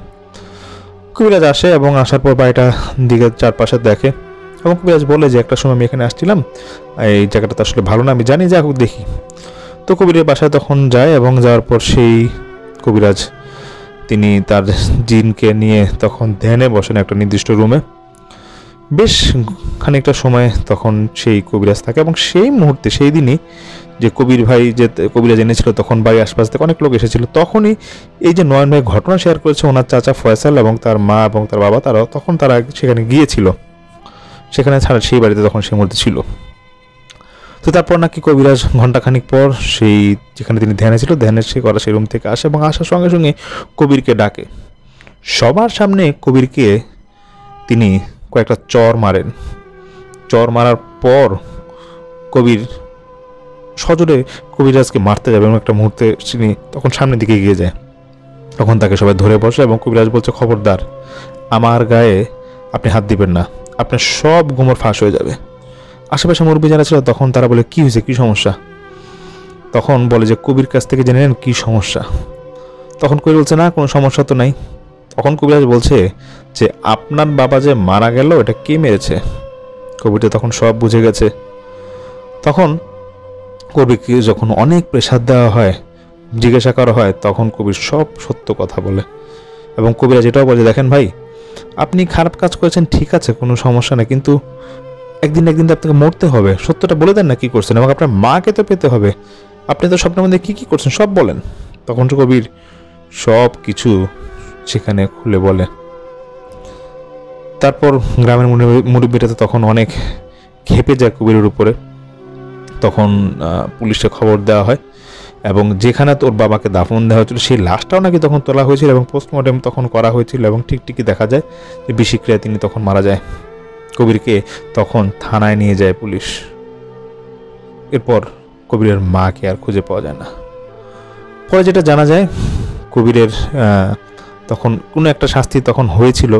এখন কবির কী অবস্থায় আছে সেটা নয়ন ভাই জানে না, তবে তার এই ঘটনাটা শুনে বেশ খারাপ লেগেছিল। সেই যখন যারা ছিল সেই গ্রামবাসী, এখনও অনেকে নাকি ঘটনাটা জানে। এবং কবিরের মা পরে আর কখনোই তিনি আর ফিরে আসেননি। এবং কবির পরিবার বলতে তার যে স্ত্রী ছিল, তার স্ত্রী তখন বাবার বাড়ি চলে যায়। তো এটাই ছিল আসলে ঘটনা। পরবর্তী আর কী হয়েছিল কবিরের আর কেউ জানে না। আর এই ঘটনাটা নয়ন ভাই তিনি শেয়ার করেছেন। অসংখ্য ধন্যবাদ নয়ন ভাইকে এরকম একটি ঘটনা শেয়ার করবার জন্য। এবং আজকে নয়ন ভাই আমাকে আরেকটি ঘটনা পাঠিয়েছেন। আমি নয়ন ভাইয়ের আরেকটি ঘটনা কিছুক্ষণ পরে আবার নিয়ে আসছি। ততক্ষণ পর্যন্ত আপনার সাথেই থাকুন।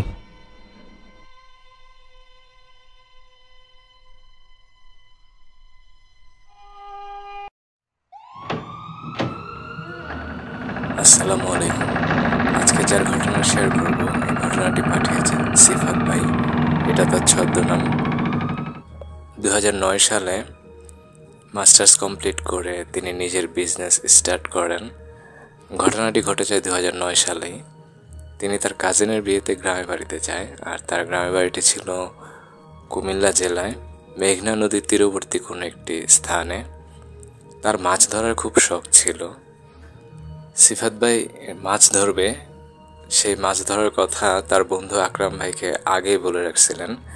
যে রাতের ঘটনা, সে রাতে আনুমানিক 11:30 হবে। সিফাত ভাই অপেক্ষা করছেন তার বন্ধু আসার, আকরাম কখন আসবে। তো আকরাম ভাইকে ফোনও করছেন, কিন্তু আকরাম ভাইয়ের নাম্বার ছিল বন্ধ। অনেকক্ষণ অপেক্ষা করার পর একটা সময় আকরাম ভাই এসে সিফাত ভাইকে ডাক দেয়। তো আকরাম ভাই ছিল খুব টকেটিভ বয়, অনেক কথা বলতো। তো সিফাত ভাই বলল যে তোকে ফোন করলাম কিন্তু তোর নাম্বার বন্ধ ছিল। আকরাম ভাই বলছে আমার ফোনে চার্জ ছিল না। সিফাত ভাই বলছে কোথায় যাবে মাছ ধরতে। আকরাম ভাই তখন বলছে কেন, মন্দিরের পেছনে যে পুকুরটা আছে সেখানে যাব, চল। সিফাত ভাই বলতেছে সেখানে যাব এত রাতে, জায়গাটা কি ঠিক হবে? আকরাম ভাই বলছে দেখ তুই ভয় পাচ্ছিস কেন, এটা কোনো ব্যাপারই না, আমি আছি না, চল। তো তারা যেটা দিয়ে মাছ ধরবে সেটা হচ্ছে কোনো কোনো জায়গায় ট্যাডা বলে, কোনো কোনো আঞ্চলিক ভাষায় কোচ বলে। টর্চ লাইট দিয়ে মাছ দেখে, তারপরে ওটা দিয়ে মাছ মারে। সিফাত ভাইও জানে মন্দিরের পেছনের পুকুরটাতে অনেক মাছ পাওয়া যায়। আকরাম ভাই একটু আগে আগে হাঁটছে, সিফাত ভাই পিছনে। তো সিফাত ভাই আকরাম ভাইকে তার ঢাকার বিজনেসের কথা বলছে, তার কর্মচারীদের কথাগুলো বলছে, কিন্তু আকরাম ভাই কোনো প্রশ্নের উত্তর দিচ্ছে না। সে বলছে এখন কথা বলিস না, আশেপাশে যারা ঘুমিয়ে আছে তাদের ডিস্টার্ব হবে, চল। তারা নদীর পাড় ধরে হেঁটে যাচ্ছে, গ্রামের মধ্য দিয়ে হাঁটছে। তো মন্দিরের প্রায় 2 কিলোমিটারের মধ্যে কোনো জনবসতি নেই, একদম শুনশান নীরবতা। আর মন্দিরটা খুব পুরনো, শুধু পুজো দেওয়ার সময় সেখানে যায় হিন্দুরা। দেন আকরাম ভাই সামনে হাঁটছে, সিফাত ভাই পেছনে। তো সেই নীরব জায়গাটা যখন আসে যেখান থেকে জনবসতি নেই, আবারও সিফাত ভাই আকরাম ভাইকে অনেক কথা বলে, কিন্তু আকরাম ভাই একদম ঝাড়ি দিয়ে বলে চুপ, কোনো কথা বলবি না। এবার সিফাত ভাই একটু অবাক হয়ে যায় যে আকরামটা কেন এমন করছে। তো যখন মন্দিরে গেটের সামনে আসে তখন আকরাম ভাই সিফাত ভাইকে বলেছে তুই টর্চলাইট আমার হাতে দে, কেন তুই বারবার এটা ইউজ করছিস, দে আমার হাতে দে। এক প্রকার জোর করে তার কাছ থেকে নিয়ে যায়। তো মন্দির ক্রস করে মন্দিরের পাশ দিয়ে যখন পেছনে পুকুরের দিকে যাবে তখন সিফাত ভাই দেখছে মন্দিরের গেটের সামনে হয়তো কেউ একজন দাঁড়িয়ে আছে। সিফাত ভাই বলল যে কে কে কে ওখানে। সিফাত ভাই দেখলো সে মন্দিরের গেটের সামনে আকরাম দাঁড়িয়ে আছে। সে তো অবাক হয়ে গেছে এবং সামনে তাকিয়ে দেখে ওইখানে আরেকজন আকরাম, তার থেকে 10-12 হাত দূরে, দুজনের দূরত্ব। সে একবার গেটের সামনে আকরামকে দেখছে, আরেকবার তার সামনে যে আকরাম আছে সে তাকে দেখছে। তার সামনে থাকা যে আকরামটা তার দিকে তাকিয়েই মানে সেই একটা ভয়ানক হাসি দিয়ে তাকিয়ে আছে। সিফাত ভাই এগুলো দেখে ভয়ে যে সূরা পড়বে সে সূরা ভুলে গেছে। সিফাত ভাই চিৎকার দিতে চাইল কিন্তু চিৎকার দিতে পারল না, সে দিল দৌড় সেখান থেকে। সিফাত ভাই যখন ভয়ে দৌড়াচ্ছিলেন তখন পেছন থেকে অনেকে হাসছে, কেউ কেউ কান্না করছে এবং খুব ভয়ঙ্কর একটা পরিবেশ। সিফাত ভাই দৌড়াতে দৌড়াতে এবার চিৎকার দিতে যাচ্ছে, পারছে না, সূরা পড়তে যাচ্ছে তাও পারছে না, আবার সে যে কী করবে তাও বুঝতে পারছে না। হঠাৎ করে তার একটা চাচার সাথে সে ধাক্কা খায় এবং সে তার চাচাকে বলে যে চাচা আমি খুব ভয় পেয়েছি, খুব ভয় পেয়েছি। নাম ধরে বলে যে রহিম চাচা আমি খুব ভয় পেয়েছি। এ বলেই সে অজ্ঞান হয়ে যায়। সিফাত ভাইয়ের জ্ঞান ফেরে তার মোবাইলের রিংটোনের আওয়াজে। তার যখন জ্ঞান ফেরে তখন তিনি আরও ভয় পেয়ে যায়। তিনি দেখেন তার দাদাকে যে কবরস্থানে কবরস্থ করা হয়েছে সেখানেই তিনি ভাবছেন যে আমি কবরস্থানে কীভাবে আসলাম। যথারীতি তাকে বাসা থেকে ফোন করা হয়, তিনি বলছে যে আমি আসছি। সিফাত ভাই বাড়িতে গিয়ে তার ঘটনাটা সবাইকে খুলে বলল। সবাই বিশ্বাসও করলো, কারণ সিফাত ভাইয়ের হাত পা ছিলে গিয়েছিল, মাথা ফেটে গিয়েছিল। সিফাত ভাইয়ের কথাগুলো শুনে সবাই অবাক দৃষ্টিতে তাকিয়ে আছে। তারা সিফাত ভাইকে যা বলল তা শুনে সিফাত ভাই আরও ভয় পেয়ে গেল। তারা বলল যে আকরাম ইমার্জেন্সি কাজে গতকালকেই ঢাকা চলে গিয়েছে সন্ধ্যার দিকে, তোমাকে কিছু জানায় নেই।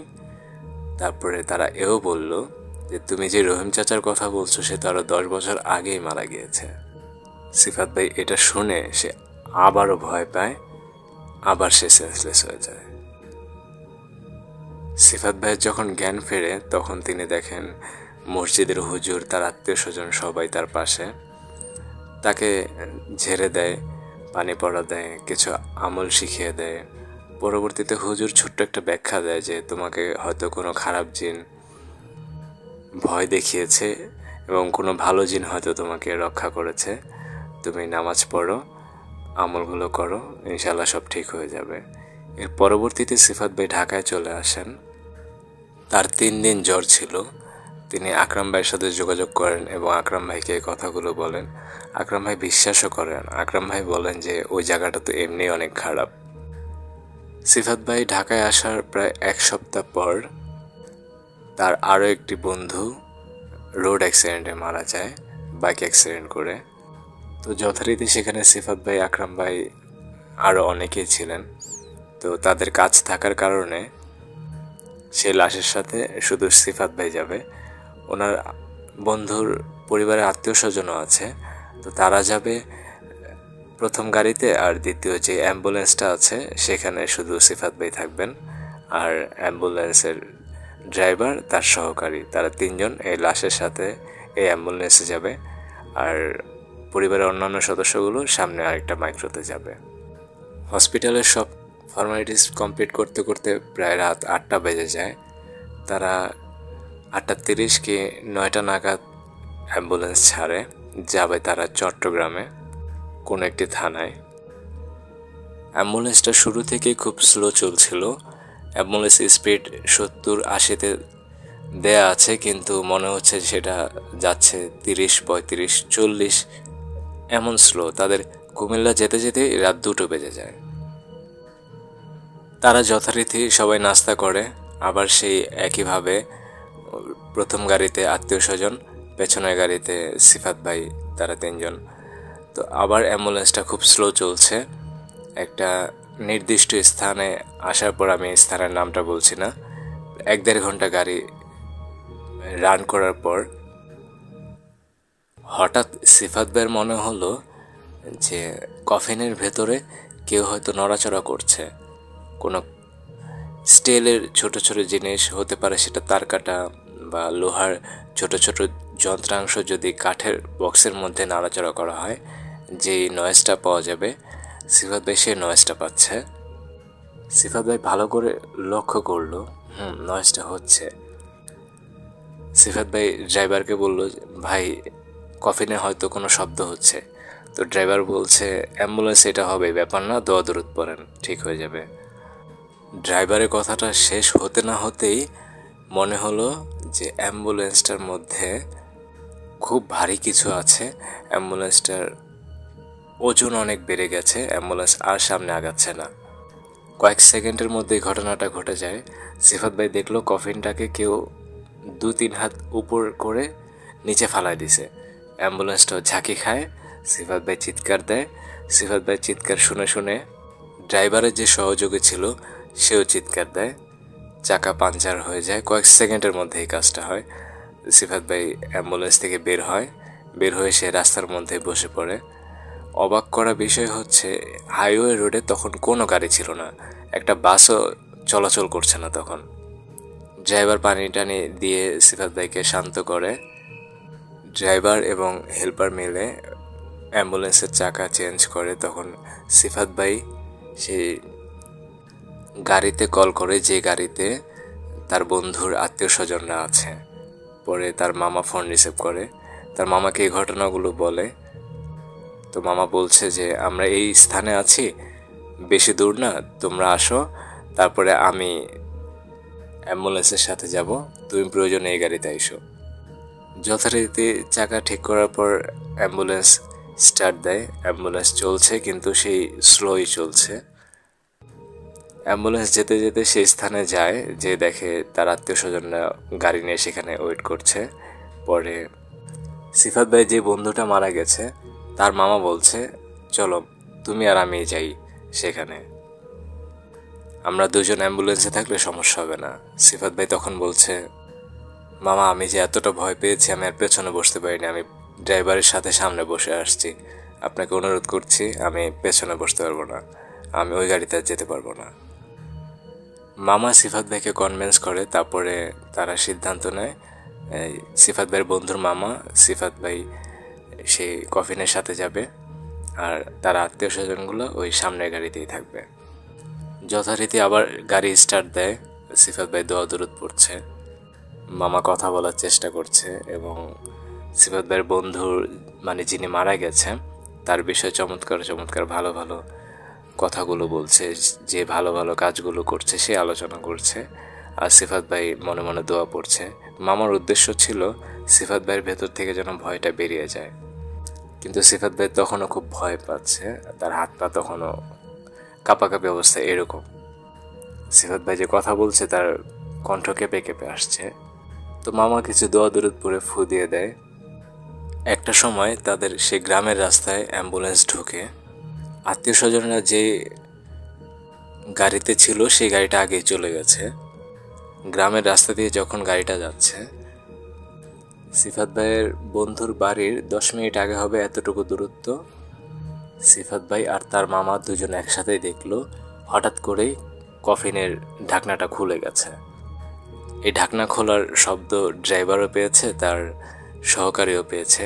কয়েক সেকেন্ডের মধ্যে লাশটা উঠে বসলো এবং সে যেভাবে অ্যাক্সিডেন্ট করেছিল তার মাথা এক পাশ থেতলে গেছে, রক্ত পড়ছে, চোখ নেই, চেহারাটা যে কি বিভৎস অবস্থা, এটা দেখেই সিফাত ভাই এবং তার বন্ধুর মামা দুজন একসাথে চিৎকার দিয়ে অজ্ঞান হয়ে যায় সেখানে। পরবর্তীতে ড্রাইভার গাড়ি ব্রেক করে এবং পেছনে এসে দেখে যে দুজন অজ্ঞান হয়ে গেছে কিন্তু কফিনের মধ্যে সে লাশ নেই। ড্রাইভার এবং হেল্পার লাশ খুঁজতেছে, আশেপাশে খুঁজে পেল না। তখন ড্রাইভার খুব চিন্তায় পড়ে যায়, এখন কি করব। ড্রাইভার এবং হেল্পার দুজন মিলেই সিফাত ভাই এবং তার বন্ধুর মামার জ্ঞান ফেরানোর চেষ্টা করছে। একটা সময় তার বন্ধুর মামার ফোনের রিংটোন বাজে, ড্রাইভার সেটা রিসিভ করে, তো কথা বলে দেখে সে বাড়ি থেকে ফোন করেছে। তো ড্রাইভার এই ঘটনাগুলো খুলে বলে। সিফাত ভাইয়ের বন্ধুর বাড়ির আত্মীয় স্বজনগুলো পরবর্তীতে সেই স্থানে আসে, এসে তারাও দেখে যে না, কফিনে লাশ নেই। তারা আশেপাশে খোঁজা শুরু করে। একটা সময় বেশ কিছু দূরে যে দেখে যে রাস্তা থেকে খালে বা পুকুরে নামার যে পাড়টা থাকে সেই পাড়ে একদম নিচে পড়ে আছে সিফাত ভাইয়ের বন্ধুর লাশটা। তো তারা যে লাশটা উদ্ধার করে, কিন্তু তারা যা দেখে তা দেখে তারাই বিশ্বাস করতে পারে না। তারা দেখে কনই থেকে একদম আঙ্গুল পর্যন্ত শুধু হাড়গুলো আছে, কোনো মাংস নেই। সেখান থেকে সিফাত ভাইয়ের বন্ধুর লাশটা উদ্ধার করে, তারপরে তারা জানাজা পড়ায়, যথারীতি তারা কবর দেয়। এরপর সিফাত ভাই ঢাকায় চলে আসে। তার 2-3 দিন পর সিফাত ভাই স্বপ্নে দেখছে তার এই বন্ধুকে, যে বন্ধু রোড অ্যাক্সিডেন্ট করে মারা গেছে, সে বলছে, তোরা যদি একটু দোয়া দরুদ পড়তি আর আমাকে পাহারা দিয়ে আনতি তাহলে আমার হাতটা যেত না, আজকে তোদের কারণে আমার হাতটা চলে গেছে। সিফাত ভাই এই স্বপ্নটা বেশ কিছুদিন দেখে, তারপর তিনি আমল করে, সূরা পড়ে ঘুমায়। ধীরে ধীরে এই স্বপ্নটা দেখাও সে ভুলে গেছে। এই ছিল আজকের মতো সিফাত ভাইয়ের পাঠানো ঘটনা। আলিফ ভাইয়া সবসময় ঘটনার পেছনের অভিজ্ঞতাগুলোকে তুলে নিয়ে আসেন। আপনিও চাইলে আপনার অভিজ্ঞতাটি ভৌতিকতায় শেয়ার করতে পারেন। যদি কেউ প্রথমবার শুনে থাকেন, চ্যানেলটিকে অবশ্যই সাবস্ক্রাইব করে নেবেন। ভালো থাকবেন, আশেপাশে মানুষগুলোকে ভালো রাখবেন, নিজের এবং পরিবারের যত্ন নেবেন। আপনাদের জন্য দোয়া এবং শুভকামনা রইল। সৃষ্টিকর্তা যেন আপনাদের মনের সৎ ইচ্ছেগুলো সঠিক সময় পূরণ করে দেন। আল্লাহ হাফেজ। আল্লাহ হাফেজ। আল্লাহ। আসসালামু আলাইকুম। আমি সাজ্জাদ হোসেন আনিক ভৌতিকতার মাধ্যমে আপনাদের সাথে একটা ঘটনা শেয়ার করতে এসেছি। ঘটনাটা ভৌতিক, কতটুক ভৌতিক জানি না, তবে এতটুকু বলতে পারছি যে এই ঘটনার কারণে আমি আমার জীবনের সবচেয়ে প্রিয় মানুষটিকে চিরজীবনের জন্য হারিয়ে ফেলেছি। আমার বাড়ি মুন্সিবাড়ি রঘুরামপুরের শম্ভুগঞ্জের কোতোয়ালি, এটা কোতোয়ালি থানার মধ্যে পড়েছে, শম্ভুগঞ্জ, ময়মনসিংহ। ঘটনাটি স্থানীয় সকলেই জানে। আমার বাবা আহাদ সরকার ও মা সমলা খাতুন। সম্ভবত 2001 সালের দিকে আমার বাবা মা সিদ্ধান্ত নেয় যে আমাদের বাড়ির টিনের ঘরটাকে ইট দিয়ে চারিপাশে ইটের স্ট্রাকচার করবেন। তো বাড়িটির জমিটি ছিল আমার নানান দেয়া। তো সিদ্ধান্তের 3 থেকে 4 দিনের মাথায় আমার বড় ফুপু আমাদের বাড়িতে আসে। এসে আমার বাবাকে বলে, এখানে তোর ঘর তোলার দরকার নেই, তুই ঘর তুললে ওই বাড়িতে গিয়ে তোল। অর্থাৎ তিনি খুব বড় ফোর্স করে বলছে যে আমার দাদার জমিতে ঘর তুলতে। তার 2 দিন পর আমার ছোট ফুপি এসে ঠিক একই কথা বলে, তুই এই ঘর কেন তুলবি? তো বলে ওই ঘর ওই ভিটাতেই আপনারা তোলেন, আপনার 3 ছেলে মেয়ে এখানে থাকে, আপনি এখানে কেন ঘর তুলবেন? আর এই এক ছেলের জন্য জায়গা কম পড়বে না। আমার বাবার ছিল 3 স্ত্রী এবং আমার মা সবার ছোট। আমার বাকি 2 মা ও অন্য 3 ভাই কখনোই আমার সাথে খারাপ আচরণ করে নাই। আমার কাছে মনে হয় তারা আমার আপনের থেকেও বেশি। মূল ঘটনায় যাই। আমার মা একটু রাগী আর একটু একরোখা স্বভাবের হওয়ায় কোনো বাধাকেও তোয়াক্কা না করে সিদ্ধান্ত নেয় সেখানেই ঘর তুলবে এবং ঘরের কাজ শুরু করে দেয়।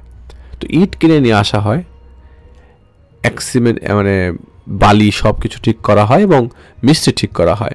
ছোটোবেলায় আমি প্রচণ্ড কোল্ড ড্রিঙ্ক পান করতাম। তো কাজ শুরুর দিনে সকালে আমি আমার বাবা বাজার থেকে একটা কোল্ড ড্রিঙ্কস নিয়ে আসি। কাজ শুরুর সময় প্রথম ইটটি বসানোর সময় আমার হাত থেকে কোল্ড ড্রিঙ্কসটি পড়ে যায়। তো কেউ তেমন গুরুত্ব দেয় না ব্যাপারটিকে। আমার বাবা ছিল দলিল লেখক। সেদিন রাতে বাবা হারিকেনের আলোতে দলিল লেখে ঘুমিয়ে পড়ে। মা আগেই ঘুমিয়েছিল। হঠাৎ ফজরের আজানের আগ মুহূর্তে মা চিৎকার করে হাসতে শুরু করে। হাসির শব্দে আমি বাবা দুজনেই ঘুম থেকে চমকে উঠি। বাবা ব্যাপারটা ভালোভাবে বুঝতে পারে যে অবশ্যই কোনো ধরনের প্যারানর্মাল কিছু ঘটছে মার সাথে। এরকম আচরণ তিনি আগে কখনো করেননি। বাবা এইসব ব্যাপারে একটু পারদর্শী ছিলেন।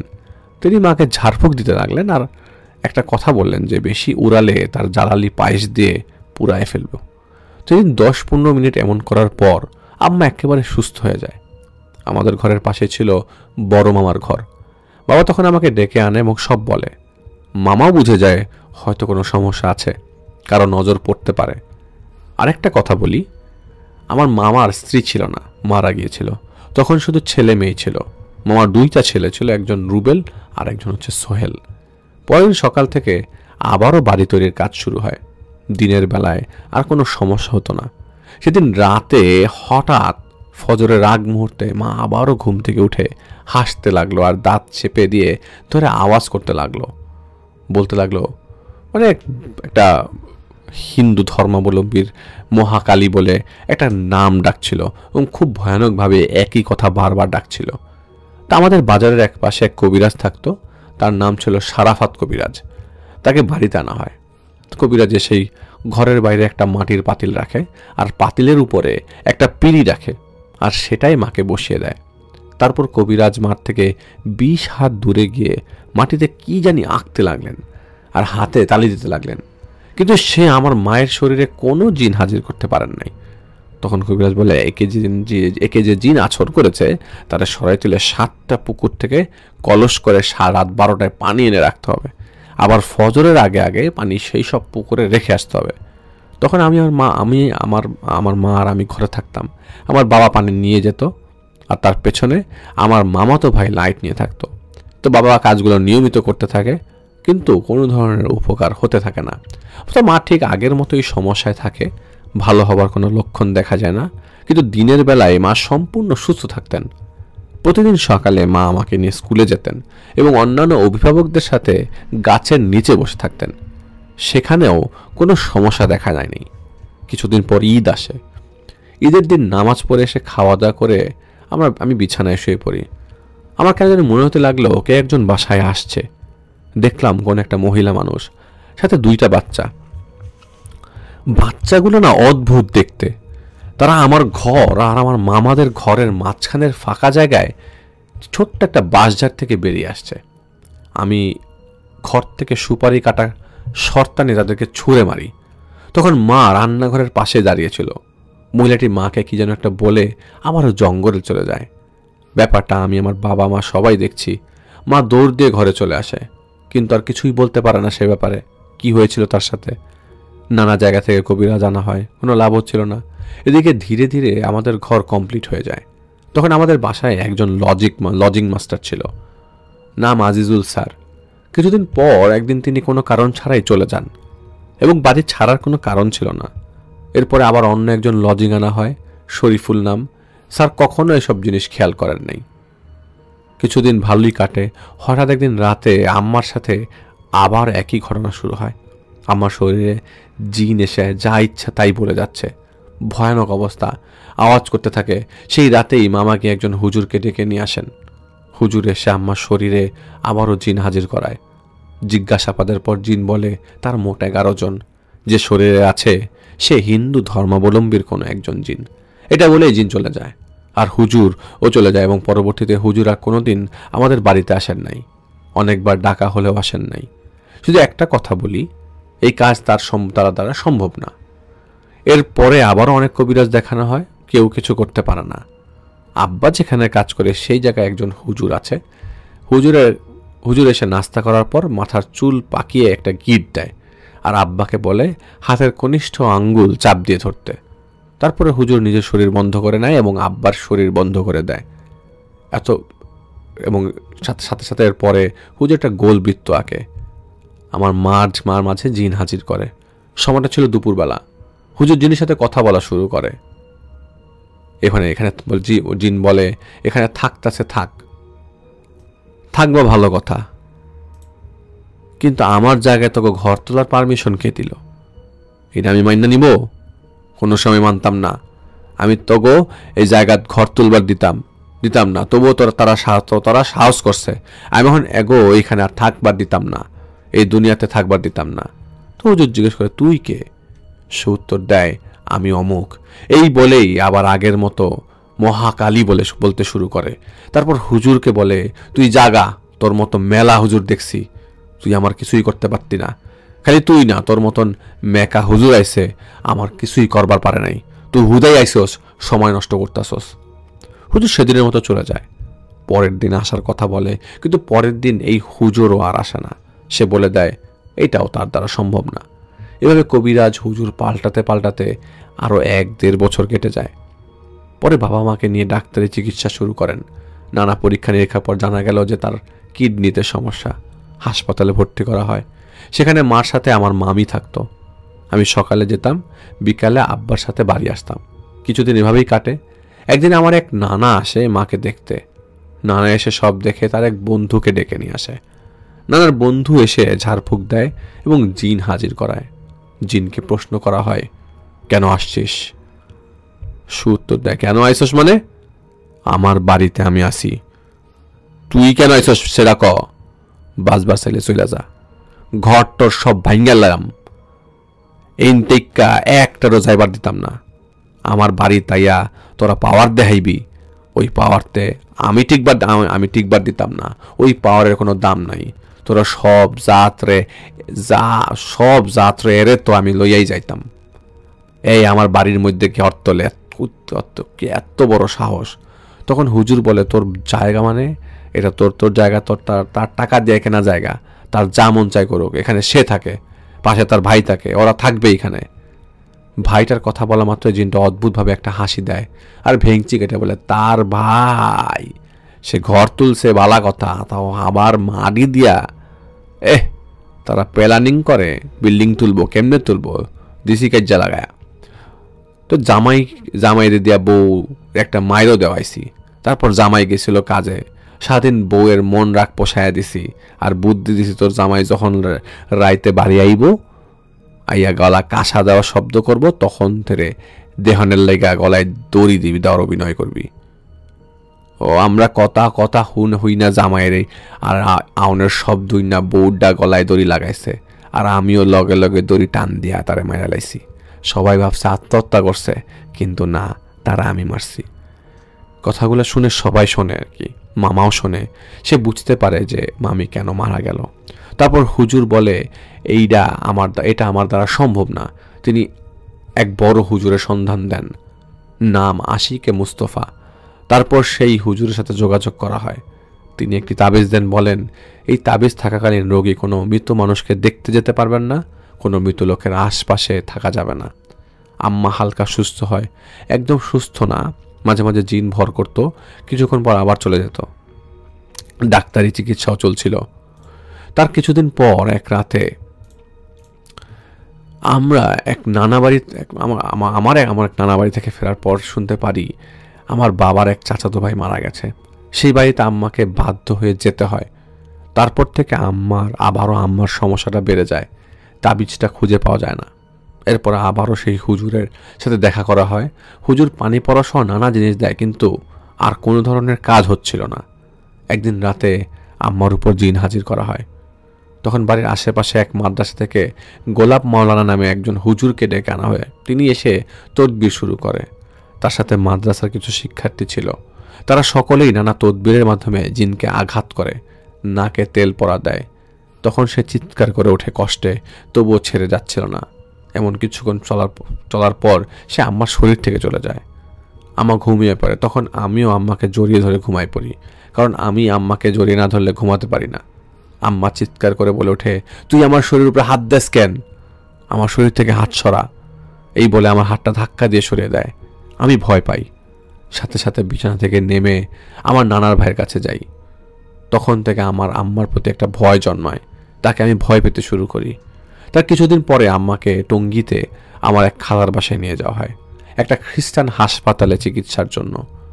ডাক্তার আম্মাকে দেখে বলে হার্টে একটা ফুটা হয়ে গেছে, একটা হার্টের ভিতরে একটা সমস্যা হচ্ছে, সেটার জন্য অপারেশন করতে হবে। তো অপারেশনের আগে যে সমস্ত পরীক্ষা নিরীক্ষা করা হয় সেগুলাতে আবার দেখা যায় কোনো সমস্যাই নেই। ব্লাড টেস্ট করা হয়, ধরা পড়ে ব্লাড ক্যান্সার। বলে রাখা ভালো, কিছুদিন আগে থেকে আম্মার শরীর অনেক চুলকাতো, এমনকি চুলকাতে পুরো শরীরের অনেক জায়গায়, এমনকি মাথায়ও চুলকানো পর্যন্ত হয়ে গেছিল, সারাক্ষণ চুলকাতো। তার কয়েকদিন পরে বাড়িতে একটা কবিরাজ আনা হয়। আমি খাটের উপর বসেছিলাম আর ঘরের মেঝেতে মাদুর পেতে মা ও কবিরাজ নিজে বসেন। কিছুক্ষণ পরে কবিরাজের উপর জিন ভর করে, মুখেই উর্দুতে বলছিল, আর কবিরাজের বউ তা ইশারায় আমার মাকে করতে বলছিলেন। তখন আম্মা হঠাৎ কবিরাজকে একটা থাপ্পড় মেরে বলে, তুই একা কি করতে আইসস? তুই একা আর আমরা 11 জন। অর্থাৎ তখন আম্মার উপর জিন ভর করে এবং কবিরাজের কাছে থাকা জিনকে এসব বলছিল। সাথে সাথে কবিরাজের শরীর থেকে জিনটা চলে যায়। এরপর থেকে আমাদের বাসায় নানান উদ্ভট কার্যকলাপ শুরু হয়। রাত্রেবেলা একা একা টিউবওয়েলে চাপার শব্দ, একা একাই পানি পড়ার মতো নানা সমস্যা। তারপর থেকে আমাদের টিউবওয়েল আগের মতো পানি উঠত না। আব্বা সেটাকে স্থানান্তরিত করে, কিন্তু তাতেও কোনো লাভ হচ্ছিল না, পানি ঠিক মতো উঠতই না। একদিন রাতে আব্বা বাথরুম করতে বের হয়, তখন পিছন থেকে তাকে ধাক্কা দিয়ে বাঁশঝাড়ের কাছে নিয়ে আসে কেউ। সাথে সাথে আব্বা উজু করে শরীর বন্ধ করে। একদিন খোঁজ পাওয়া যায় যে আমার এক চাচির ভাইয়ের সাথে 7 জন জিন থাকে। তারা মানুষের নানা চিকিৎসা উপকার করতে পারে। তখন তাকে নিয়ে আসা হয় আমার দাদা বাড়িতে, কিন্তু সে আমাদের এই বাড়িতে থাকাকালীন কোনো জিন হাজির করতে পারে নাই, কারণ এই বাড়িতে কোনো খারাপ জিন প্রবেশ করতে পারে না। সেই সময় ব্যাপারটা আব্বা বুঝতে পেরে কিছু একটা করার চেষ্টা করেন এবং তারপর আম্মার শরীরে জিন হাজির হয়। অনেকক্ষণ ধরে চাচির ভাইয়ের 7 জিন ও আম্মার সাথে থাকা জিনদের কথাবার্তা চলে, তর্ক বিতর্ক চলে। এক পর্যায়ে 7 জিনের একজন আম্মাকে চর মেরে বসে। সে সময় আম্মার শরীরে যে জিনটা ছিল সে নাল মুসলমান ছিল। সে 7 জিন ঝগড়া বা মারামারি পেরে উঠতে না পারায় মুসলিম জিনকে উদ্দেশ্য করে বলে, এইটা যদি তোর বোন হয় তাহলে কি তোর বাড়িতে থাকতো না? তোর বাড়িতে ঘর তুলতে চাইলে তুই কি বাধা দিতি? উত্তর দেয়, বাধা দিতাম না। 7 জিন বলে, তাহলে তুইও মুসলমান, ওকে তুই তোর বোন ভাব, মন মনে করে থাকতে দে। আম্মার শরীরে থাকা জিনটা কান্না করে ফেলে আর বলে, আমি আর কোনো ক্ষতি হইতে দিব না। এখন তো আমি চাইলেও কিছু করতে পারবো না, তবে আমি একটাই কথা দিতে পারি, যে যতদিন পর্যন্ত এই বোন বাইচা থাকবে ততদিন আমি আমার বোনের কোনো ক্ষতি করব না, পারলে আড়াল থেকে সাহায্য করব। যেটা 2 হাত তুলে আল্লাহর কাছে ওই মুহূর্তে আম্মার শরীরে ভর করেই সুস্থতার জন্য দোয়া করে ওই মুহূর্তে আম্মাকে ছেড়ে চলে যায়। তার 2 থেকে 3 দিন পর আম্মা আমাকে নিয়ে স্কুলে যাচ্ছিল, তখন পেছন থেকে ট্রাক আসে। সাথে সাথে আমরা যে রিক্সাতে ছিলাম কোনো কারণ ছাড়াই ডান কাত হয়ে পড়ে যায়। যেদিন ডান দিয়ে কাত হয়ে পড়ে, যদি না পড়ে যেত তাহলে ট্রাক আমাদের প্রতি চলে যেত। তখন সবাই ধারণা করে যে হয়তোবা কোনোভাবেই আল্লাহর উসিলায় সে বেঁচে গেছে, তা না হলে বাঁচার কোনো সম্ভাবনা ছিল না। যেভাবেই দিন যাচ্ছিল, রাতের টিনের মাঝে মাঝে চালের ঢিল পড়তো, মনে হয় কেউ টিনের চালে হেঁটে বেড়াচ্ছে, শব্দ পাওয়া যেত। একদিন আমার জ্বর থাকায় মাকে একটু লেবুর শরবত করে দিতে বলি। ঘরে লেবু না থাকায় মা পাশে থাকা মামির ঘর থেকে লেবু এনে শরবত করে, আমি সেটা খাই। তখন দেখলাম মা বাইরে শুকাতে দেওয়া কাপড়গুলো ঘরে নিয়ে আসে। তারপর থেকে আমি মাকে আর খুঁজে পাই না। অনেকক্ষণ পর মা ঘরে আসলে তাকে বলি শরবত খাওয়া কোথায় চলে গেলা, আর খুঁজে পেলাম না। তখন মা বলে কি বলো ছাগল, আবল তাবল, আমি কখন শরবত খাওয়াইলাম? মা ভাবছিল আমি জ্বরের তাড়নায় আবল তাবল বলছি। তখন আমি মাকে কাপড় তুলে আনার কথা বললাম, যে দেখো নিজেই তো কাপড় তুলে আনলা, লেবু কাটা দা দেখাইলাম। সব দেখে মা বুঝে গেল যে হয়তো কেউ তার রূপ নিয়ে এসে এসব জিনিস করে গেছে। সেদিন সারাক্ষণ মা মামি কেউই আমার কাছ থেকে সরে নাই, বাইরে যায়, বাড়ির বাইরে যায় না আর কি, তার কাছেই ছিল। 2005 সালের মে মাসের 1 তারিখ রাত 12টার পরে হঠাৎ আম্মা কেমন জানি অস্বাভাবিকভাবে নাক ডাকা শুরু করে, অনেকটা বড় গর্জনের মতো। আব্বা দলিল লিখছিল। শব্দ শোনার পর আম্মাকে খাটের উল্টো দিকে শুইয়ে দিয়ে মাথায় পানি দেওয়া শুরু করে। মামারাও চলে আসে।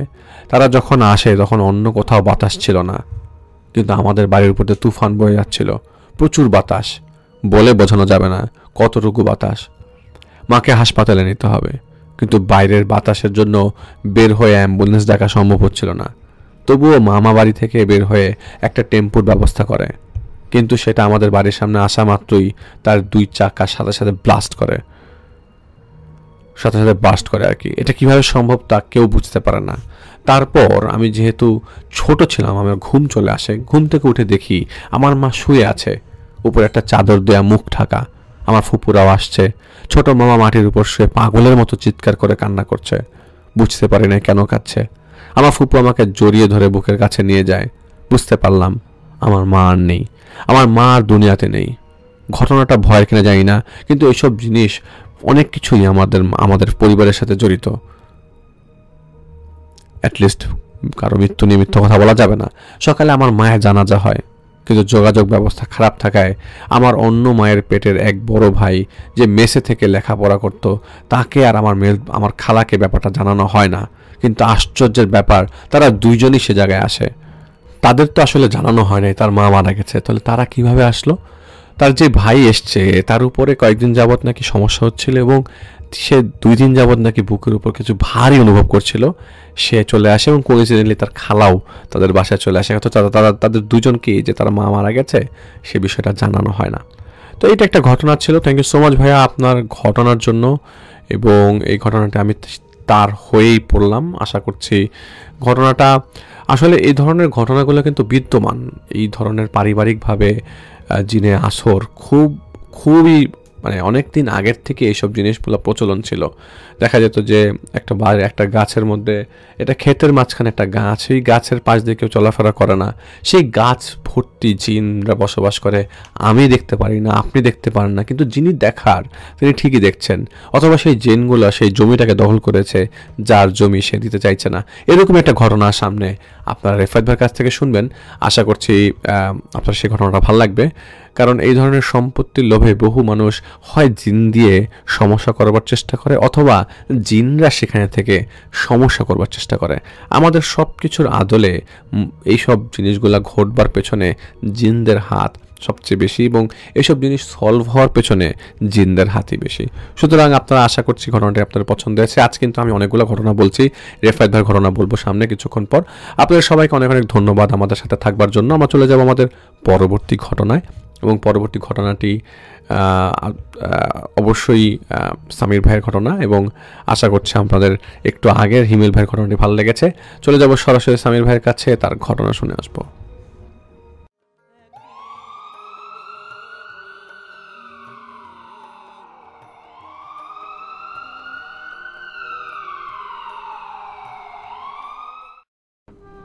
আজকের এপিসোডে আমি সামির আনসারি আবারও হাজির হয়েছি সাকিব আল হাসান নয়ন ভাইয়ের আরও একটি ঘটনা নিয়ে। 127তম এপিসোডে নয়ন ভাই ওনাদেরই গ্রামের এক চাচা, ফাহিম চাচা, ওনার একটা ঘটনা শেয়ার করেছিলেন। তো সেই ফাহিম চাচা সম্পর্কে যদি বলতে হয়, আমি আবারও বলছি যে তিনি ওনার গ্রামে, নয়ন ভাইয়ের গ্রামের একজন মুরব্বী, এবং তিনি জিন জাতীয় নানা ধরনের সমস্যার সমাধান করে থাকেন সে অনেক আগে থেকে। তো এই একটা ঘটনা যেটা তিনি এখন আমাদেরকে শেয়ার করেছেন নয়ন ভাই, এটা সেই ফাহিম চাচার কাছ থেকেই শুনেছেন। এই ঘটনাটা ঘটেছিল শেরপুর জেলার শালচূড়া নামক একটা গ্রামে, 1998 সালের দিকের ঘটনা। ফাহিম চাচা তখন দুপুরে বাসায় নাকি একা একা বসে কিছু আমল করছিলেন।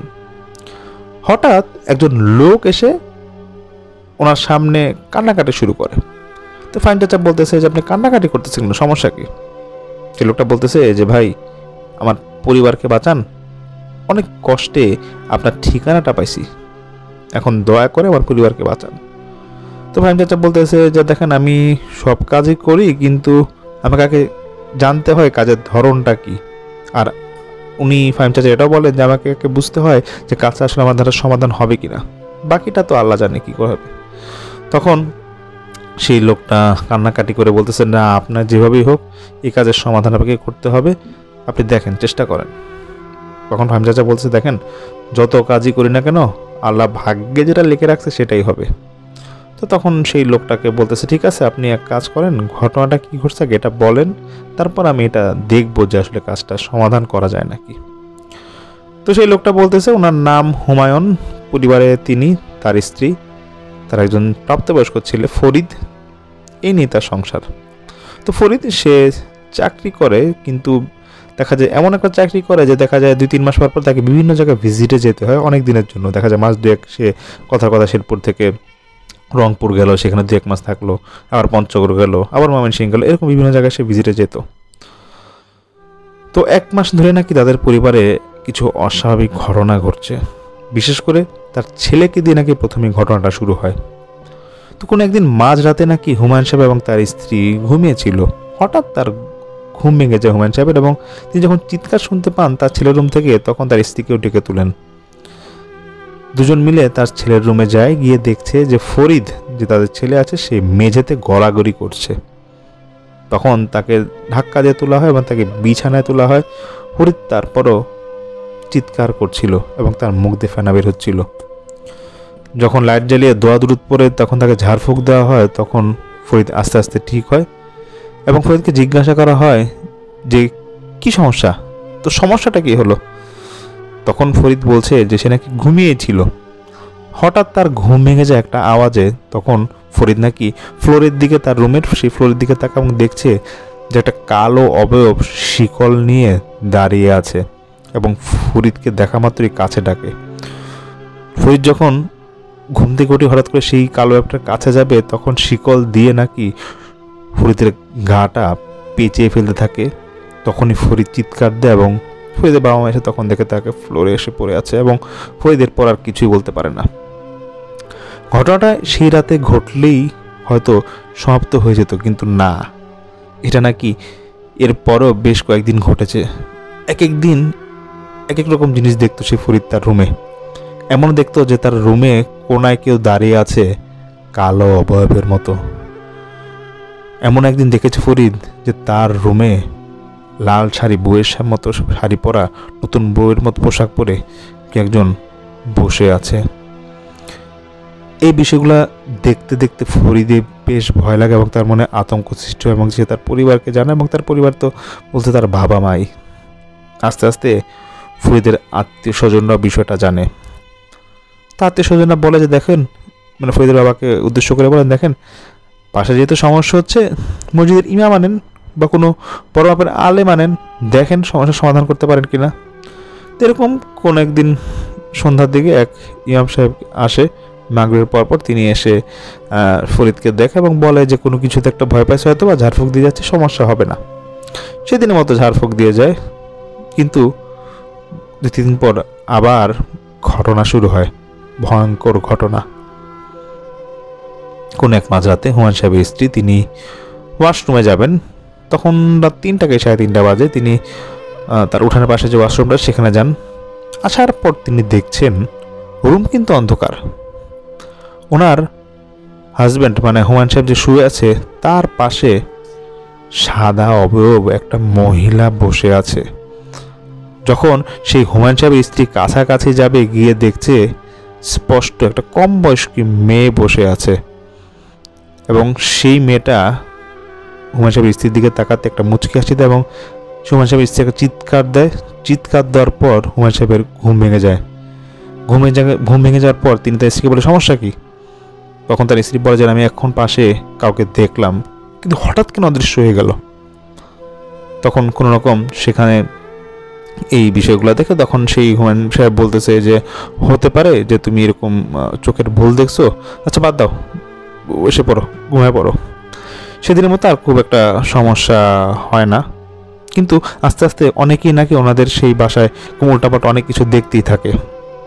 হুমায়ুন সাহেব এই বিষয়টা বেশ আতঙ্কের মধ্যে পড়ে যায় এবং আবারও হুজুর আনা হয়।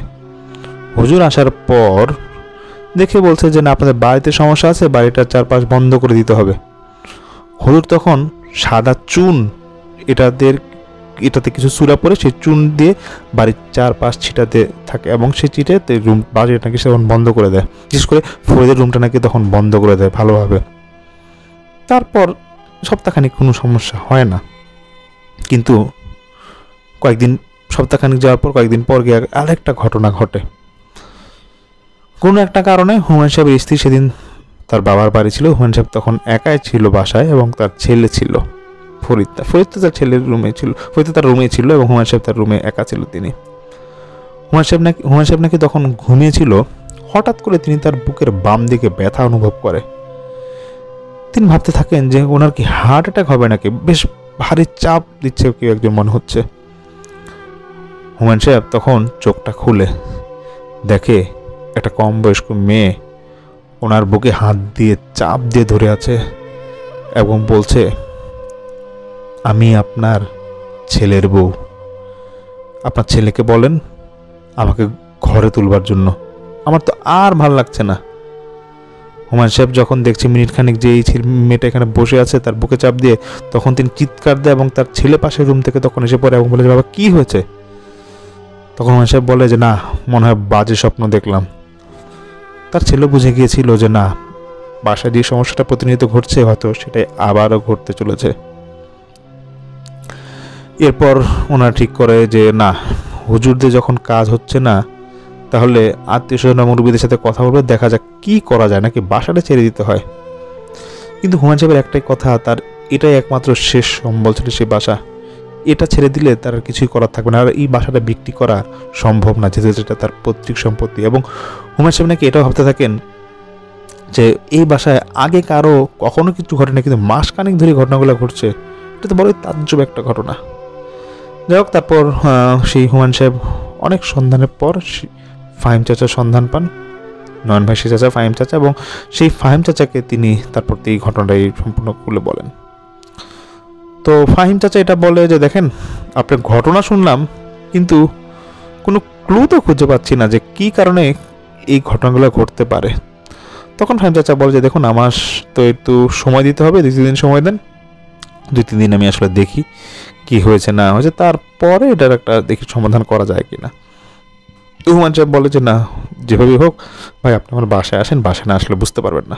তো ফাহিম চাচা বলে যে আমি আপনার বাসায় যাবো, ঠিক আছে, তবে আগে আমাকে জানতে হবে, বুঝতে হবে। তখন সেদিনের মতো সেই হুমায়ুন সাহেব চলে যায়।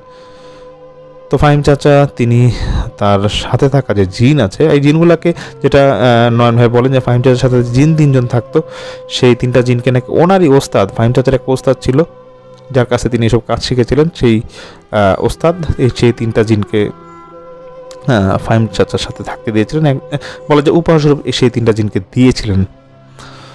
যাই হোক, সেই জিনদের মধ্যে যিনি সবচেয়ে ছোট ছিল, কম বয়স্ক যে জিন ছিল সেই জিনকে ফাহিম চাচা তিনি ডাকেন এবং ডেকে সব কিছু খুলে বলেন যে দেখো এরকম এরকম বাসা ওটা, এবং বাসায় এরকম সদস্য আছে, নাম ঠিকানা সব দেয় এবং দিয়ে বলছে যে একটু খবর নিয়ে দেখো যে আসলে বাসাটায় সমস্যাটা কী। তো তারপর সেই যে জিন ছিল সে যায়, গিয়ে সে 2-3 ঘন্টা পর আসে, ফাহিম চাচার সামনে আসে এবং এসে তার মুখ তখন কালো ছিল। তখন ফাহিম চাচা বলতেছে জিনটাকে যে তোমার সমস্যা কি, এরকম মুখ ঘোমরা করে রাখলাম না, সমস্যাটা কি হয়েছে? তখন সেই জিন ফাহিম চাচাকে উদ্দেশ্য করে বলতেছে হুজুর দেখেন আসলে কি বলবো, এই ছেলেটার মধ্যে তো সমস্যা, যে ফরিদ ওর মাঝে সমস্যা আছে। ও যে চাকরি করে ও কিন্তু বিভিন্ন জায়গায় থাকতে যায়, মানে থাকতে যায় ভিজিটে বা কোথাও যেতে হয়, এরকম 2-3 মাস করে বিভিন্ন জায়গায় থাকে। তো কয়েকদিন আগে নাকি সে এরকম একটা কাজে বলতেছে যেরকম সেই যিনি বলতেছে এরকম কয়েক মাস আগে সে একটা কাজে গেছিল কসবাতে, বর্ডার এলাকায় একটা কাজ। তো সে কাজে সেখানে তাকে প্রায় 2 থেকে 2.5 মাস সময় নাকি থাকতে হয়। তো সেখানে একটা মেয়ের সাথে নাকি তার প্রেমের সম্পর্ক হয় এবং হওয়ার পরে তাদের দেখা যায় খুব গভীর সম্পর্ক হয়ে যায় এবং সেই ফরিদ নাকি যখন এরকম সম্পর্কে জড়া যায় তখন মেয়ের পরিবার নাকি খুব হতদরিদ্র ছিল এবং এলাকাবাসী যখন এটা জানতে পারে তখন সেই ফরিদকে নাকি জোর করে ফ্যামিলি ছাড়াই সেখানে বিয়ে দিয়ে দেয়। বিষয়টা নিয়ে ফরিদ নাকি তখন বেশ ভয় পেয়ে যায় এবং সে কয়েকদিন মানে পরে 15-20 দিন মতো সংসার করার পর ওর নাম ঠিকানা তো ওর তখন সঠিক ঠিকানা দেয় না ফরিদ, সে করে কি সেখান থেকে কোনো রকম পালায় এসে পড়ার পর ফরিদ তো বাসায় এসে পড়ে এবং সে যে চাকরি করতে ওটা নাকি সে ছেড়ে অন্য চাকরি নেয়। তো বিষয়টা যেটা ঘটে সেই জিন বলে যে তারপর নাকি মেয়েরা তো ফরিদকে খুঁজে, তারপর নাকি মেয়েটা এরকম আত্মহত্যা করছে এবং আত্মহত্যা করার পর মেয়ের যে চাচি ছিল সেই চাচি প্রতিশোধ নেওয়ার জন্য এরকম ব্ল্যাক ম্যাজিক করা সে শুরু করছে। তখন সেই যে ফাহিম চাচা ছিল সে তার সাথে থাকা জিনকে বলতেছে আচ্ছা ফরিদ তো এসে পড়লো, তো ব্ল্যাক ম্যাজিক কেমনে করবে, কেমনে কি? তখন সেই জিন বলতেছে যে ফরিদের কিছু পোশাক আশাক ছিল যেখানে মেয়ের বাড়িতে ছিল যেগুলা, ওখান থেকে কিছু নিয়ে মনে এরকম ব্ল্যাক ম্যাজিক করছে, যেহেতু ব্ল্যাক ম্যাজিক করতে যে ভিকটিম তার তো মানে তার কিছু জিনিসপত্র লাগে সেখান থেকে অনেক কোনোভাবে ম্যানেজ করছে। যাই হোক এই বিষয়গুলো জানার পর তখন তো ফাহিম চাচা বোঝা যায় না ব্যাপারটা তো আসলে খারাপ হয়েছে, যেটাই হয়েছে। এখন তারপরে সেই জিন সেখান থেকে চলে যাওয়ার আগে সেই ফাহিম চাচাকে বলতেছে দেখেন আপনি কাজটা করে না, ছেলেটা বাদ দেন, এটা খুব রিস্কি একটা কাজ, আর ছেলেটারও দোষ আছে যে সে তার কারণে মেয়েটা সুইসাইড করছে, যদিও সুইসাইড করা মহাপাপ। তো ফাহিম চাচা বিষয়টা শোনার পর নাকি তখন সেই বাসায় যায়, বাসায় 2-1 দিন পর যাওয়ার পরে তারপর তিনি সেই হুমায়ুন সাহেব তার স্ত্রী ছেলেকে ডাকে এবং সব কিছু মানে বাসায় গিয়ে বলে দেখেন সব কিছু কী কী ঘটছে না ঘটছে সত্য করে আমাকে বলেন। হুমায়ুন সাহেব আগের ঘটনা বলে। তখন ফরিদকে অনেক ফোর্স করে বলা হয় যে তুমি কি এমন কোনো কাজ করছো কোনো মেয়ের সাথে? যখন ফরিদ দেখতেছে যে না আশেপাশে মানে যা জিনিসগুলো করছিল সেই হুজুর বা সেই ফাহিম চাচা সবই জানে, তো ফরিদ আস্তে আস্তে বলা শুরু করে কিন্তু আমতা করে থাকে। তখন ফাহিম চাচা বলে দেখো তুমি যদি এরকম পুরো ঘটনা না বলো তাহলে কিন্তু পরে সমস্যা হবে। তখন ফরিদ সম্পূর্ণ ঘটনা বলে হ্যাঁ আমাকে জোর করে বিয়ে দিয়েছিল বাবাকে বলে। তখন ফরিদের বাবা হুমায়ুন সাহেব তিনি খুব রেগে যায়, কিন্তু ফাহিম চাচা তাকে বুঝায় যাবে দেখেন এরকম তো গিয়ে একটা বিপদে পড়ছে, আগে আমরা এটা সমাধান কীভাবে করা যায় করি, কারণ এটা ওকে খুব বাজেভাবে ব্ল্যাক ম্যাজিক আপনার পরিবারের উপর করা হয়েছে, আগে এটা যে জিনটা খারাপভাবে আসর করেছে তাকে সেখান থেকে তাড়াইতে হবে।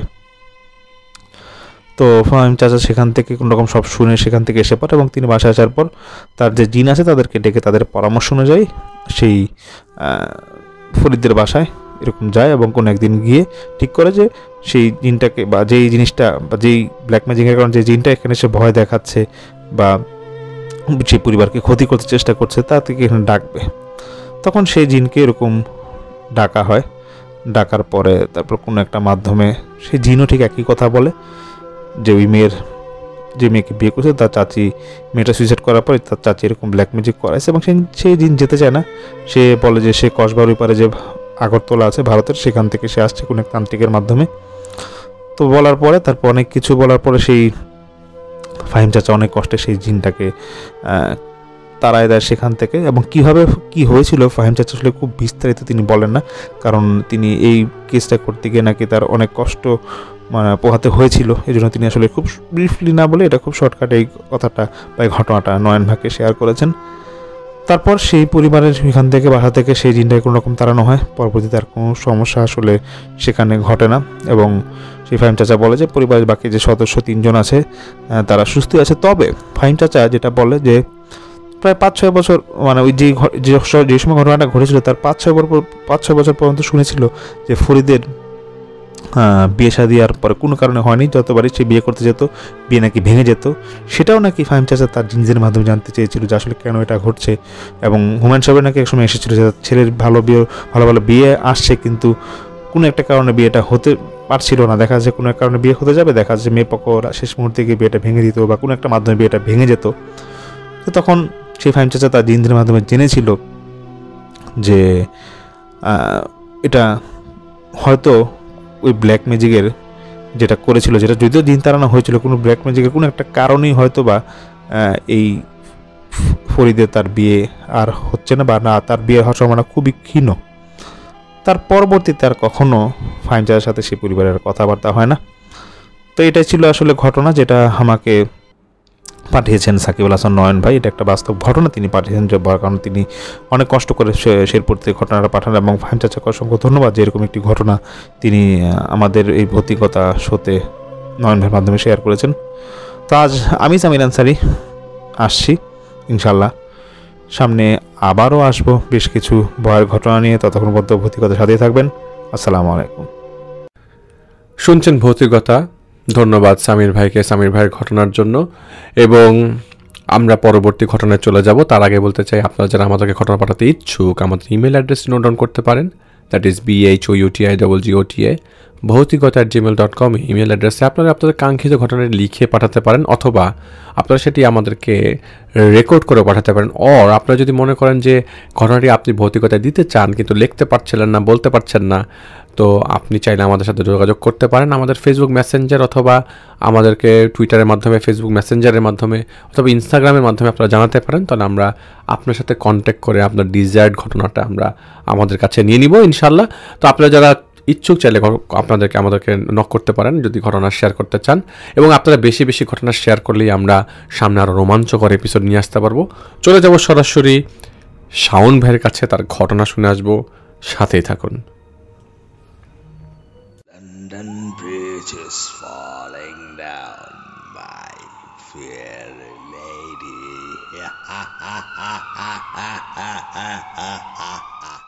আসসালামু আলাইকুম, আমি শাওন। এখন আমি আপনাদের সাথে যে ঘটনাটি শেয়ার করব, এই ঘটনাটি মালদ্বীপের। ঘটনাটি ঘটে মালদ্বীপে এমি নামের একটি মেয়ের সাথে। এমি মেয়েটা ইন্দোনেশিয়ান বংশোদ্ভূত ছিল। মালদ্বীপে সে একটি চাকরি করত। তার চাকরির স্থান ছিল সমুদ্রের কাছে একটি হোটেলে। সেখানে সে রিসিপশনিস্ট হিসেবে কাজ করত। এটা যে সময়কার ঘটনা, তখন লকডাউন সবেমাত্র খুলেছে। 2020 সালের নভেম্বর অথবা ডিসেম্বরের দিকের ঘটনা।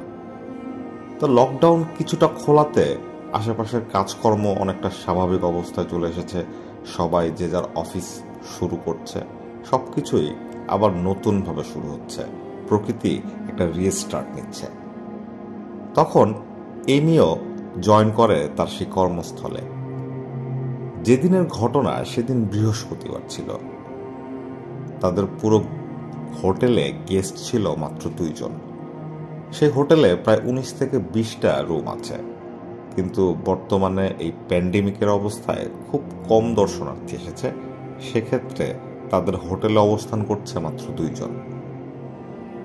বৃহস্পতিবার রাতে এমির হোটেলের সব কর্মচারীরা মিলে একটা পার্টি দেবে বলে ঠিক করে, কারণ পরদিন শুক্রবার ছিল আর শুক্রবার তাদের সাপ্তাহিক বন্ধ। তো যেই কথা সেই কাজ, এমিরা সারা রাত ধরে সেই হোটেলে পার্টি করে নিজেদের মধ্যেই। সেখানে ড্রিঙ্কসের ব্যবস্থাও ছিল। এমিও প্রচুর ড্রিঙ্কস করে ফেলে, তাই সে রাতে বাসায় না গিয়ে হোটেলের একটি রুমে ঘুমায়, কারণ অনেকগুলো রুমই খালি ছিল। পরদিন সকালবেলা এমির যখন ঘুম ভাঙে, তখন তার মনে হচ্ছিল তার রুমটা খুবই গরম হয়ে আছে। সে একটু অবাক হয়, কারণ তার রুমের এসি চলছে। এতটা গরম লাগার কথা না। এমনি একটু অবাক হলেও ব্যাপারটা নিয়ে অতটা মাথা ঘামায় না। সে চিন্তা করে গোসল করে ফেলবে। সে যখন গোসল করতে বাথরুমে ঢোকে তখন সে দেখতে পায় তার হাতে একটা ফোস্কার দাগ। সে প্রথম দিকে বুঝতে পারে না তার হাতে এই দাগটা কিভাবে আসলো। তখন হঠাৎ করেই তার একটা স্বপ্নের কথা মনে পড়ে। এই স্বপ্নটা সে গতকাল রাতে দেখেছে। সেই স্বপ্নে সে দেখে সে একটা বাগানের মধ্যে দিয়ে হেঁটে যাচ্ছে। বেশ কিছুক্ষণ হেঁটে যাওয়ার পর সে দেখতে পায় একটা বাচ্চা দাঁড়িয়ে আছে। সেই বাচ্চাটা দেখতে অদ্ভুত না, বিভৎস না। সে বাচ্চাটা দেখতে খুবই সুন্দর এবং সে বাচ্চাদের স্বভাব মতো একটা আঙ্গুল তার মুখে দিয়ে রেখেছে। এমি ধীরে ধীরে সে বাচ্চাটির দিকে এগিয়ে যায়। এমি যখন বাচ্চার ঠিক সামনে এসে দাঁড়ায় ঠিক তখনই বাচ্চাটা যে হাতটা তার মুখে দিয়ে রেখেছিল সে হাতটা মুখ থেকে বের করে এমির ডান হাতটা ধরে। ঠিক তখনই এমি একটা তীব্র ব্যথা অনুভব করেছিল। এমি তার হাতের ফোস্কার দিকে তাকিয়ে থাকতে থাকতে এই ব্যাপারটা চিন্তা করছিল, আচ্ছা আমি কি স্বপ্নে যে ব্যাপারটা দেখলাম সেটার কারণে কি হাতে ফোস্কা পড়ল? এমি আবার চিন্তা করে যে তার অ্যালার্জির সমস্যা আছে, হয়তো তার এই অ্যালার্জির প্রবলেমের কারণেই হাতে এই ফোস্কাটা দেখা দিয়েছে। কারণ সেই স্বপ্নে দেখা ছেলেটার হাতের ছোঁয়ার কারণে যে তার হাতে যে ফোস্কা উঠেছে এটা তার কাছে বিশ্বাস করতে একটু অস্বাভাবিক লাগছিল। এরপর এমি তার স্বাভাবিক কাজকর্ম শুরু করে।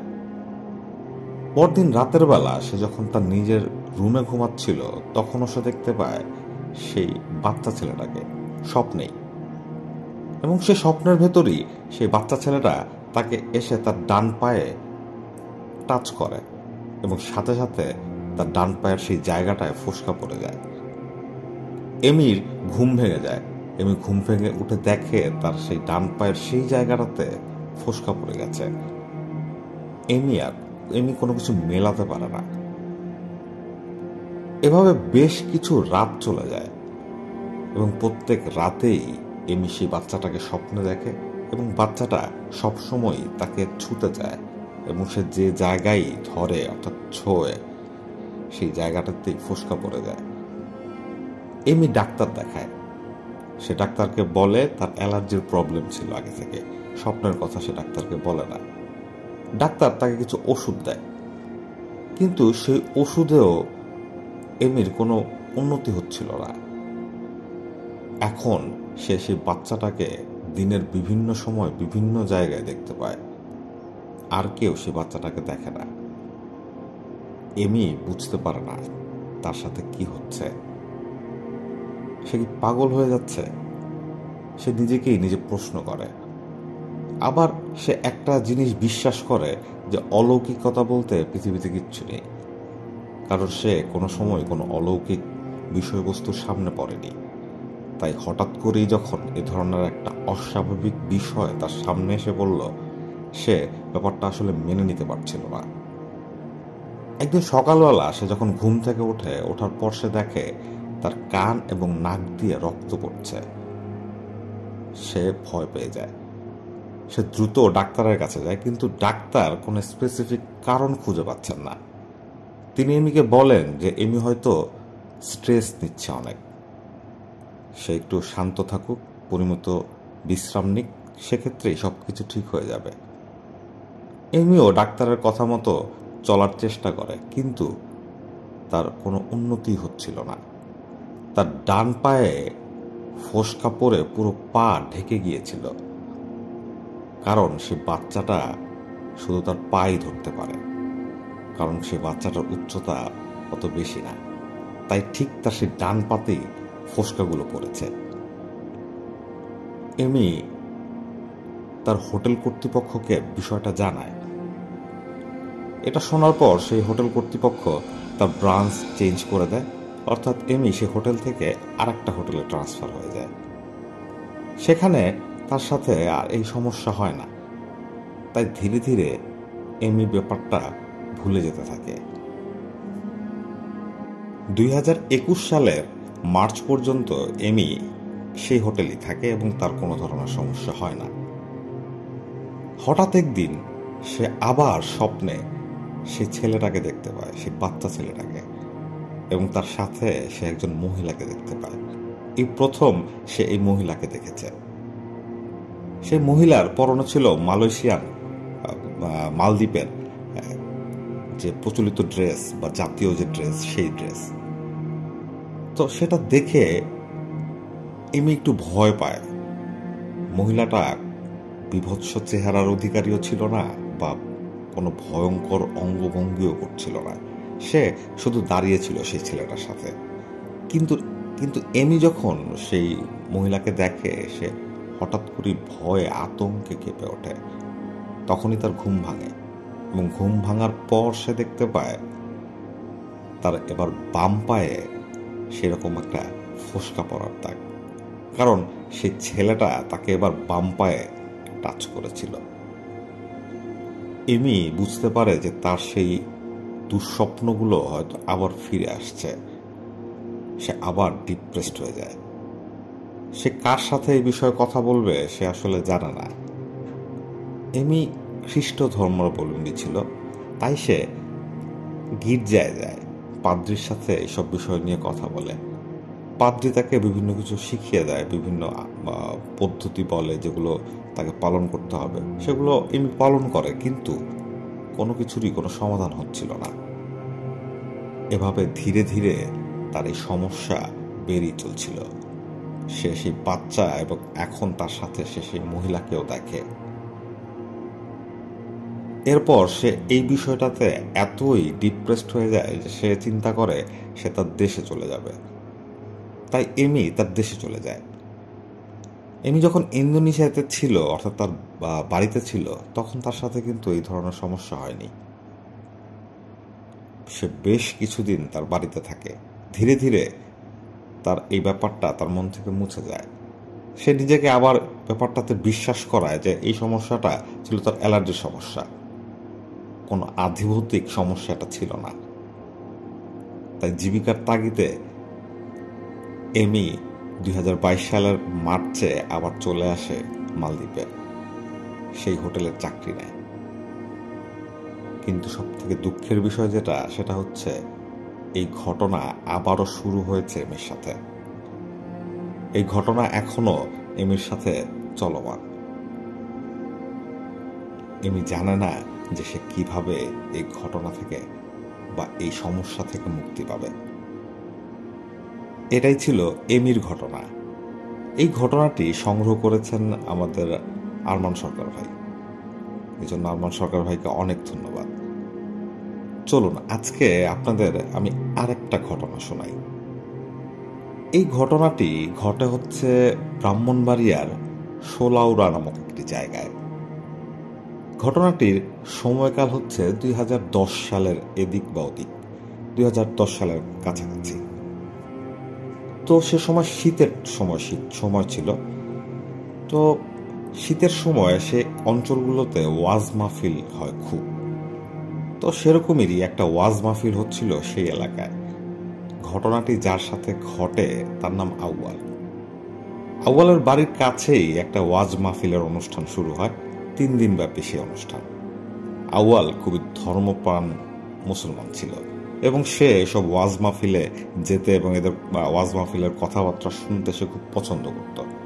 তাই সে প্রথম দিন থেকেই সেই ওয়াজ মাহফিলে উপস্থিত থাকে। সাথে থাকে তার 2 ছেলে, ফাইজুল আর হচ্ছে নিয়ামত। 2 ছেলেই তার সাথে পুরো 3 দিনই একই সাথে বসে তারা ওয়াজ মাহফিল শোনে। শেষের দিন অর্থাৎ 3য় দিন যখন ওয়াজ মাহফিল শেষ হয়, তখন সেই ওয়াজ মাহফিলে যেসব প্যান্ডেল ছিল, চেয়ার ছিল, সেগুলো ঠিকঠাক করার জন্য মাদ্রাসার ছাত্ররা কাজ করছিল। তখন সে হুজুর যখন আউয়াল সাহেবকে বলে যে তিনি একটু সাহায্য করতে পারবেন কিনা, তখন আউয়াল সাহেব তার 2 ছেলেকে নিয়ে সেই মাহফিলের জিনিসপত্র গোছাতে ব্যস্ত হয়ে পড়েন। সেই মাহফিলের জিনিসপত্র গোছাতে প্রায় রাত হয়ে যায়। রাত প্রায় 3টা থেকে 3 কি 3:30টার মতো বাজে। সে সময় তাকে ফিরতে হবে। তো আউয়ালের মনের ভেতর কোনো ভয়ের চিহ্নই ছিল না, কারণ এই জায়গা থেকে তার বাসায় যেতে হেঁটে গেলে 10 মিনিটের মতো পথ, খুব কাছেই। ওয়াজ মাহফিলের সে জায়গা থেকে আউয়ালের বাড়ির যাওয়ার পথের মধ্যে পরে একটা প্রাইমারি স্কুল। সেই প্রাইমারি স্কুলের পাশেই একটা মাঠ, সেই মাঠের মধ্যে দিয়েই তাদের বাড়ি যাওয়ার সেই রাস্তা। সেই মাঠের সামনে গেলে দেখা যায় সেই রাস্তার ঠিক অপর পারে একটা পুকুর, পুকুর পারে কিছু গাছপালা। আউয়াল তার দুই ছেলেকে নিয়ে সেই মাঠের মাঝখান দিয়ে সেই রাস্তা ধরে হেঁটে যাচ্ছিল এবং তারা ওয়াজে কে কি শুনেছে, কে কোন বিষয়টা বুঝেছে, এই বিষয় নিয়ে নিজেদের মধ্যে আলাপ আলোচনা করছিল। আউয়ালের হাতে একটা টর্চ ছিল। আউয়াল তার ছেলের সাথে কথা বলতে বলতে যখন এগুচ্ছিল, ঠিক পুকুরটার খুব কাছাকাছি যখন সে চলে আসে, তখন সে একটা অদ্ভুত জিনিস দেখতে পায়। প্রথম দিকে ব্যাপারটা তার কাছে অদ্ভুত লাগেনি, কারণ হচ্ছে সে দেখতে পায় সেই পুকুর ঘাটের সামনে একটা পুরনো গাব গাছ ছিল। সেই গাছের নিচে কেউ একজন বসে আছে। আউয়াল মনে করে যে হয়তো কেউ ওয়াজ মাহফিল শুনতে এসেছিল, যাওয়ার পথে এখানে বসে বিশ্রাম নিচ্ছে, তাই সে ব্যাপারটাতে ওরকম কিছু মনে করে না। কিন্তু কৌতূহলবশত সে তার হাতে থাকা টর্চের আলোটা সেই লোকটার গায়ে ফেলে এবং সেই লোকটার গায়ে যখন সে টর্চের আলোটা ফেলে, তখনই আউয়াল অবাক হয়ে যায়। আউয়াল লক্ষ্য করে সেখানে কেউ নেই। ব্যাপারটা আউয়াল ঠিক বুঝতে পারে না, সে কি ভুল দেখলো চোখে, হয়তো সে ভুল দেখেছে। তাই সে তার টর্চের লাইটটা নিভিয়ে ফেলে। সে যখন টর্চের লাইটটা নিভায়, তখন সে দেখতে পায় এখন সে আবার সেই লোকটাকে সেখানে বসে থাকা অবস্থায় দেখতে পাচ্ছে। এর মানে কি? আউয়াল ভয় পেয়ে যায়, কিন্তু সে তার সাথে থাকা তার দুই ছেলেকে এই বিষয়ে কিছু বলে না। সে তার ছেলেদের তাড়া দেয় যে তাড়াতাড়ি চলো বাসায় চলে যাই। তারা যখন সেই জায়গাটা পার হয়ে তাদের বাড়ির খুব কাছাকাছি চলে আসছিল, তখন আউয়ালের বড় ছেলে ফাইজুল আউয়ালকে জিজ্ঞেস করে, আচ্ছা বাবা, এই গাছের নিচে কে বসেছিল? আউয়াল বুঝতে পারে তার এই ছেলে ব্যাপারটা লক্ষ্য করেছে, তাই সে ছেলে যাতে ভয় না পায় সেজন্য সে বলে, ওটা কিছু না, ওটা ভুল দেখছো চোখে। এই কথা বলে সে তাদের বাসায় নিয়ে আসে। সেদিন সকালবেলা দুপুরবেলা যে যার মতো কাজে ব্যস্ত ছিল, কিন্তু সন্ধ্যা হওয়ার পর থেকেই আউয়ালের ছোট ছেলে নিয়ামুলের পেটে ব্যথা শুরু হয়, প্রচণ্ড পেটে ব্যথা। সে যখন তার মাকে এই বিষয়ে বলে, তখন আউয়ালের স্ত্রী তার ছেলের কথাটাকে অতটা পাত্তা দেন না। তিনি নর্মাল একটা ব্যথার ওষুধ দিয়ে তাকে ঘুম পাড়িয়ে দেন, কিন্তু নিয়ামুল ঘুমাতে পারছিল না। প্রচণ্ড পেটে ব্যথায় সে সারা রাত কাতরাচ্ছিল। আর আউয়ালের যে বড় ছেলে ফাইজুল ছিল, ফাইজুলের সাথে আর একটা সমস্যা হয়।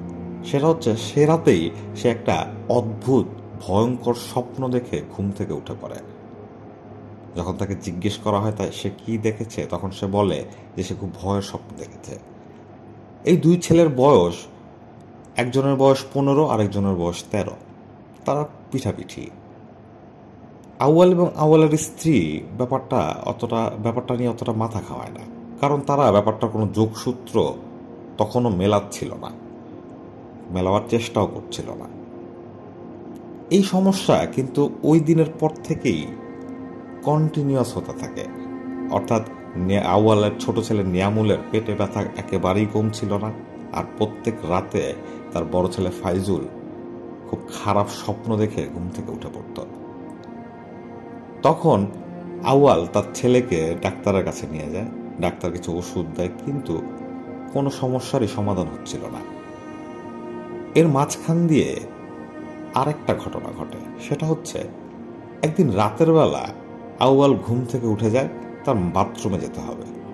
সে যখন বাথরুমে যাওয়ার জন্য ঘর থেকে বের হয়, তখন সে দেখতে পায় টিউবওয়েলের সামনে কে জানি বসে আছে। সে ঘুম ঘুম চোখে ব্যাপারটা দেখে একটু দাঁড়িয়ে পড়ে। সে ভালোভাবে সেই লোকটার দিকে তাকায়, সে চেনার চেষ্টা করতে থাকে যে আমার সামনে যে লোকটা বসে আছে সে কে। তখন হঠাৎ করেই তার একটা দৃশ্যের কথা মনে পড়ে যায়।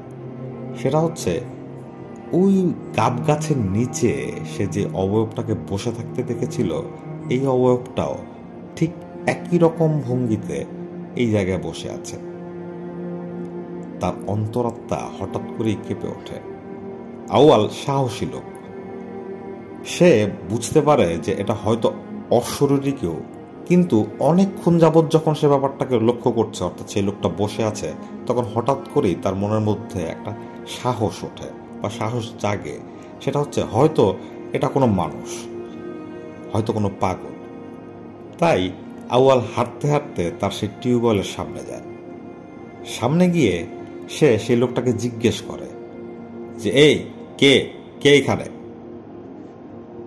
সেখানে যে বসেছিল সে তার দিকে পিঠ দিয়ে বসেছিল, তাই আউয়াল তার চেহারা দেখতে পাচ্ছিল না।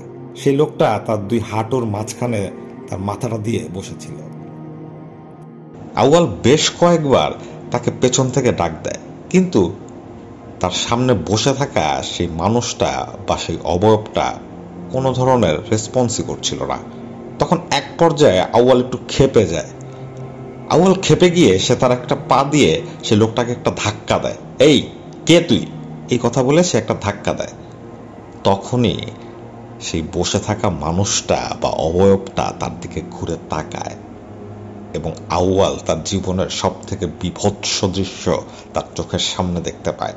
সে দেখতে পায় তার চোখের সামনে যে মানুষটা বসে আছে তার মুখটা পুরাপুরি থেতলানো এবং তার মুখ থেকে তার জিহ্বাটা তার বুকের সামনাসামনি, অর্থাৎ বুকের উপরে চলে এসেছে, এত লম্বা হয়ে সেটা ঝুলেছিল।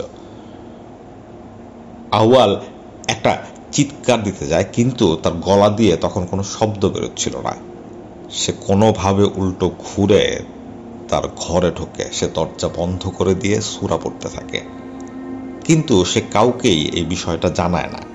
সে মনে করতে থাকে যে হতে পারে এটা হয়তো তার ফ্যামিলিকে কোনো ক্ষতি করতে পারে। তো সে নিজের মনের ভেতরেই ব্যাপারটা রেখে দেয় এবং সে এটার একটা সমাধান খুঁজছিল। কিন্তু দিন দিন সমস্যা আরো বেড়ে যাচ্ছিল।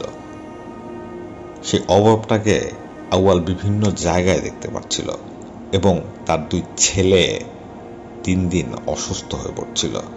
একজন প্রচন্ড পেটে ব্যথায় আর আরেকজন প্রত্যেক দিন রাতের বেলা চিৎকার করে উঠত দুঃস্বপ্ন দেখে। তখন আউয়াল তার গ্রামের একজন হুজুরের কাছে যায়। সে হুজুরের কাছে যাওয়ার পর সে হুজুর পুরো ব্যাপারটা শোনে। শোনার পর সে হুজুর আউয়ালকে বলে যে তুমি সেদিন রাতের বেলা সেই গাব গাছের নিচে যাকে দেখেছিলে সে হয়তো কোনো অবয়ব ছিল, অর্থাৎ কোনো জিন ছিল। তুমি যখন তার গায়ে টর্চের আলো ফেললে তখনই সে রেগে যায় এবং সে রেগে যাওয়ার কারণে তোমার সাথে এসব করছে।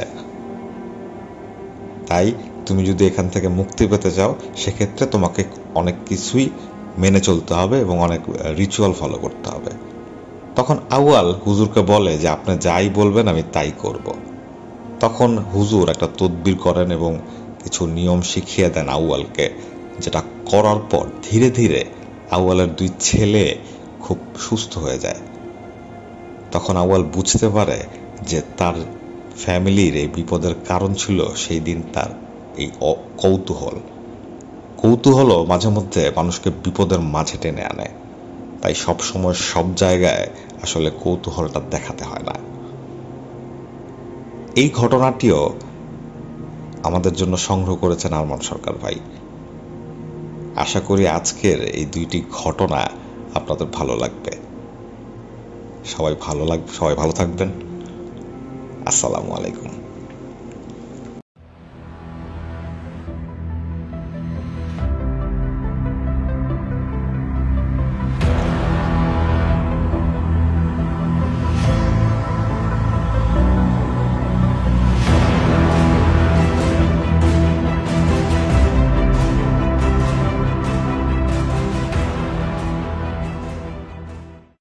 আসসালামু আলাইকুম লিসনার্স, শুনছেন ভৌতিকতা এবং শুনছেন 131তম এপিসোড। আমি জানি আপনারা কষ্ট করে আমাদের ঘটনাগুলো শুনে থাকেন। এগুলো আপনাদের জন্য কষ্ট করে কালেক্ট করা, এবং যারা এইসব ঘটনার পেছনে অক্লান্ত কষ্ট করেন তারা কিন্তু আপনাদের কথা চিন্তা করে এই ঘটনা পাঠান। সুতরাং আপনারা যারা আছেন এখন এত রাত পর্যন্ত আমাদের ঘটনাগুলো শুনছেন, তাদেরকে মন থেকে জানাই অনেক অনেক অনেক অনেক ধন্যবাদ। আমাদেরকে যারা ঘটনা পাঠাতে ইচ্ছুক তারা চাইলে আমাদের ইমেল অ্যাড্রেসটি নোট ডাউন করতে পারেন, দ্যাট ইজ bhoutiggota@gmail.com। এই ইমেল অ্যাড্রেসে আপনারা আপনাদের কাঙ্ক্ষিত ঘটনাটি পাঠিয়ে দিতে পারেন এবং আপনারা সেটা লিখে পাঠাতে পারেন অথবা আমাদেরকে সেটি রেকর্ড করেও পাঠাতে পারেন যদি আপনাদের লিখে পাঠাতে কষ্ট হয়।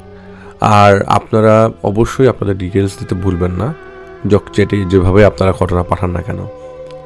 আর রেকর্ড করলে অবশ্যই যদি সেটা প্লেবল হয় আমরা সেটা আমাদের এপিসোডে অবশ্যই প্রচার করব। ঘটনায় যাই। ঘটনায় যাওয়ার আগে বলি, রেফাত ভাইয়ের সাথে আমার বেশ কিছুদিন যাবতের একটা গ্যাপ হয়েছিল এবং সেই গ্যাপটা আস্তে আস্তে মনে করছি যে সেটা কমে যাবে, কারণ রেফাত ভাই এখন রেগুলারলি স্টোরি দিতে পারবেন আশা করছি। কারণ রেফাত ভাইয়ের স্টোরিগুলো একটু ডিফারেন্ট হয়, অবশ্যই কিছু সিমিলারিটিস আছে, কারণ এসব কাজ যারা করেন তাদের মধ্যে তারা অনেক সময় দেখা যায় যে কিছু জিনিস মিলে যায়। তবে রেফাত ভাইয়ের যেহেতু তিনি অনেক দিন ধরে কাজ করেন গত কাজগুলা, প্লাস উনি যখন প্যারালাইজড হলেন তারপরও তিনি কাজ চালিয়ে গেছেন, এখন তিনি অতটা পারেন না। তার মানে এই না যে কোনো কিছুই বন্ধ আছে। তার সাথে দেখা হচ্ছে, তার সাথে রেগুলারলি স্বপ্নে দেখা হচ্ছে সেসব জিনিসের সাথে যাদের সাথে তিনি একটা সময় যুদ্ধ করেছেন। তো ওনার সাথে যখন কথা হলো তখন তিনি বলেন যে ভালো থাকতে পারেন, চাইলেও তিনি পারবেন না, যত কষ্টই হোক তাকে ওরা দিতে থাকবেই। ওরা মানে আপনি বুঝতে পারছেন, আপনারা সবাই জানেন যে তিনি তো একটা দুইটা জিনিসের সাথে ফাইট করেন নাই, তিনি প্রচুর মানুষের জন্য কাজ করেছেন এবং তাদের জন্য কাজ করতে যে প্রচুর জিনের সম্মুখীন হয়েছেন, খারাপ জিন ভালো জিন সব মিলে। তো উনি আমাদেরকে যে ঘটনাটি পাঠিয়েছে, আমার ভয়েসের দিকে আমি প্রপারলি কথা বলতে পারছি না বিধায় অনেক আমি দুঃখিত, কারণ প্রপারলি ভয়েস দিয়ে কথা বলাটা অথবা মাইন্ডসেটটা সেরকম নাই, কারণ আমি হসপিটালে ছিলাম। তো তারপরও আমাকে আপনাদের জন্য ভয়েস দিতে হচ্ছে যে মাইন্ডসেট নিয়ে নর্মালি আমি ঘটনা বলি, সেই মাইন্ডসেটের অবস্থা একদম 12টা বেজে গেছে। তো আপনাদের সবার কাছে দোয়া প্রার্থী। চলে যাচ্ছে রেফাত ভাইয়ের ঘটনায়। রেফাত ভাই একদিন বাসার মধ্যে সবার বাচ্চাদের সাথে এসে তিনি বসেছিলেন। তো ওনাদের বাড়ির পিছনে একটা জায়গা আছে খালি মাঠের মতো, সেখানে তিনি কিছুক্ষণ বাচ্চাদের সাথে ছিলেন। তো ওইখান থেকে ঘরের মধ্যে ব্যাক করেছেন। তো হাত মুখ ধুচ্ছেন তো নামাজের প্রিপারেশন নেবে, আসরের ওয়াক্ত। হঠাৎ করে বিশাল বড় একটা গাড়িতে করে 2টা গাড়ি আসলো তার বাসার সামনে। আপনারা সবাই দেখেছেন যে এরকম এলাকায় নতুন গাড়ি অথবা বড় গাড়ি গেলে বাচ্চা কাচ্চা চিৎকার চেঁচামেচি করে। তো উনি চিৎকার চেঁচামেচি শুনছিলেন এবং 2জন মানুষ তখন গাড়ি থেকে নামেন। তখনও তিনি জানতেন না যে তার কাছে তারা আসছেন আর কি। তিনি তার কাজ করছিলেন, কিছু জিনিস পরিষ্কার করছিলেন। রেফাত ভাইকে পরিষ্কার করতে দেখে লোক 2টা দাঁড়ায় সালাম দেয়। তো রেফাত ভাই বললেন, জি বলেন। বলছে যে আমি আপনার কাছে আসছি হুজুর। তো রেফাত ভাই ওই মুহূর্তে একটু অপ্রস্তুত হয়ে যায়, কারণ উইদাউট এনি সাজেশন এভাবে হঠাৎ করে কে আসে না তার কাছে, দেখা যায় কোনো না কোনো রেফারেন্সের মাধ্যমে লোকজন আসে। তো রেফাত ভাই একটু অবাক হয়ে যায়, বলে যে আপনারা কোথা থেকে আসছেন, আমি আসলে আপনাদেরকে চিনতে পারছি না, বা কিসের রেফারেন্সে আসছেন। তখন উনি বলেন যে দেখেন আমাদেরকে আসলে আপনাদেরই একজন আমাদের ঠিকানা দিয়েছে, তার সাথে আমাদের আসন করা হয়েছিল। তখন রেফাত বললেন আসন করা হয়ে গেছিলো মানে? বলে যে না, আসলে আসন করা হয়েছিল মানে তার সাথে আমরা কথা বলেছি, তখন তিনি এই অ্যাড্রেসটা দিয়েছেন এবং আপনার সাথে দেখা করতে বলেছেন। তাদের মধ্যে থেকে একজন আপনার কাছে আসেন। রেফাত বলে যে আমি আসলে আপনার কথা এখনো বুঝি নাই। পরে তিনি বললেন যে আসলে তিনি আর একজন হুজুরের মাধ্যমে আসন করেছিলেন। আসন করার সময় তখন আসনের ভিতরে 2জন জিনকে ডাকা হয়। একজন হচ্ছে তার যে 7জন ওস্তাদ আছে তার মধ্যে একজন তিনি পড়ে যান, একজন তিনি ওইখানে যান আর কি। তখন তিনি বলেছেন দেখেন আমি জানি না, ওই ওস্তাদ বলেছেন যে আমি এখানে কাজ করব না, আমি আরেকটা জায়গায় কাজ করি, একটা জায়গায়, তো আপনি চাইলে সেই জায়গায় যোগাযোগ করতে পারেন, যেহেতু আপনার কেসটা একটু ভিন্ন। তখন রেফাত ভাই বলে আচ্ছা ঠিক আছে, বুঝতে পেরেছি। তখন রেফাত ভাই বলে যে ঠিক আছে, আমি আপনার এখানে একবার ভিজিট করব, তো আপনার ডিটেলসটা আমাকে বলেন, আমি তখন আপনাদের বাসায় যে দেখা করব। বলে যে আগে আপনাকে আমাদের একটা জায়গায় আমাদের কনস্ট্রাকশন সাইটে নিয়ে যাব, নাকি আমাদের বাসায় নিব? বলে যে আসলে ঘটনা কোথা থেকে ঘটা শুরু করেছে। তখন লোক বলে যে আসলে ঘটনা শুরু করেছে কনস্ট্রাকশন সাইট থেকে। তো বলে যে না, তাহলে আমি আগে আপনাদের বাসায় যাব, যেহেতু বাসায় সমস্যা আছে সেটা আগে দেখবো, তারপরে কনস্ট্রাকশন সাইটে যাব। তো রিফাত ভাই ওই দিনের মতো বিদায় নিয়ে যায় তারা, এবং রিফাত ভাইকে তিনি বলেন যে অ্যাডভান্স টাকা পয়সার কথা জিজ্ঞেস করেছে। মানে যে আমি আসলে কোনো কেসের কিছুই দেখি নাই, তো আমি আপনার কাছ থেকে অ্যাডভান্স টাকা পয়সা এখনই নিতে চাচ্ছি না। আমি আগে যাই, যদি দেখি যে হ্যাঁ আমার দ্বারা সম্ভব, তখন আমি বলবো যে কি দরকার না। টাকা পয়সা দিয়ে এখন কিছু, আসলে আমাকে টাকা পয়সা দিয়ে কিছু করতে পারবেন না। তো রিফাত ভাইয়ের এরকম উত্তরে তিনি অপ্রস্তুত ছিলেন যে উনি তো টাকা পয়সা নিল না, তাহলে উনি আসবেন না বা কিছু একটা। তো শুক্রবার রিফাত ভাই শুক্রবারে সেই বাসায় যান, এবং সেই বাসায় ঢোকার সময় তিনি তার সাথে ইমাম সাহেবকে নিয়ে যান আর কি। তো বাসায় ঢোকার সময় কলিং বেল প্রেস করলেই দরজা খুলে একজন বয়স্ক মহিলা। তো রিফাত ভাই বলে যে আমি অমুক জায়গা থেকে আসছি, আপনি আমাকে আপনাদের উনি চিনবেন। যে লোকের বাসা ছিল তার নাম মোস্তাফিজুর রহমান, এটা আমরা একটু ছদ্মনাম দিয়েছি কারণ তিনি তাকে অনেকেই চেনেন। তো আমি উনি মোস্তাফিজুর রহমান সাহেবের মোস্তাফিজুর বাসায় যাওয়ার পরে, মানে দরজা খোলার পরে দরজার ভেতরে ড্রয়িং রুমে যেয়ে বসেন। বিশাল বড় বাসার রিফাত ভাইয়ের ভাষ্য মতে যে বিশাল বড় বাসা, এত বড় বসার স্থান, বসার জায়গা যে 3টা সেট সোফাই ওখানে রাখা আছে। তো রিফাত ভাই বসার পরে ওই যিনি ডেকেছেন রিফাত ভাইকে, তিনি আসার পরে তিনি রিফাত ভাইকে জিজ্ঞেস করেন যে কী অবস্থা, কেমন আছেন, আপনি কি কিছু বুঝতে পারছেন আমাদের বাসায় ঢুকে বা আমাদের বাসায় প্রবেশ করে কিছু বুঝতে পারছিলেন? তো রিফাত ভাই বলে যে আমি এখনই কিছু বলতে পারবো না, তো আপনার ঘটনা আগে শুনি। তো ওই লোক যে মুস্তাফিজ সাহেব, তিনি বললেন যে আগে আমি আমার নিজের ঘটনা দিয়ে শুরু করি। বলে যে আমি আমার স্ত্রী এসে তার ব্যাপারে তার তিনি কি দেখেছেন সেগুলো বলবেন আপনাকে, আগে আমি নিজের কথা বলি। তো উনি তো শুক্রবারে গেছে, মানে যে মাস 3 আগে তার যে মেয়ে ছিল, তার 3 মেয়ে, তার বড় মেয়ের হাজব্যান্ড সহ বাংলাদেশের বাইরে থাকে, তার মেজো মেয়ে হাজব্যান্ড সহ ঢাকার ভেতরেই কোনো জায়গায় থাকে, এবং ছোট মেয়ের বিয়ের কথা চলছিল। এটা একদম ওনার 3 মেয়ে 1 ছেলে। ছোট মেয়ের বিয়ের কথা চলছিল, আর ছেলেটা হচ্ছে সবার ছোট, সে ইউনিভার্সিটিতে পড়ে, এবং মেয়েটারও ইউনিভার্সিটি পড়াশোনা শেষ, আর ছেলেটা মাত্র ঢুকেছে। তো বিয়ের কথাবার্তা চলছিল। যেই দিন বিয়ের কথাবার্তা চলছিল সেদিন ছেলে পক্ষ আসার কথা। তো রিফাত ভাইকে বলেছেন যে আসলে ছেলে পক্ষ আসছে, এবং আমরা সবাই ড্রয়িং রুমে কথা বলছিলাম, হঠাৎ করে বিকট আকারে চিৎকার আসে আমার মেয়ের বাসা থেকে। ওনার বাসার নিচ ভিতর দিয়ে সিঁড়ি আছে, মানে রিফাত ভাই ভাষ্য মতো রিফাত ভাই ডুপ্লেক্স বলেন নেই, কিন্তু আমি বলে নিচ্ছি সেটা একটা ডুপ্লেক্স বাসা। তো রিফাত ভাই বলে যে উপরে ওই সিঁড়ি দিয়ে উপরে ওঠার সময় একটা ঢুকেই বাম দিকে একটা রুম পড়ে, সেই রুমটা হচ্ছে তার ছোট মেয়ের রুম।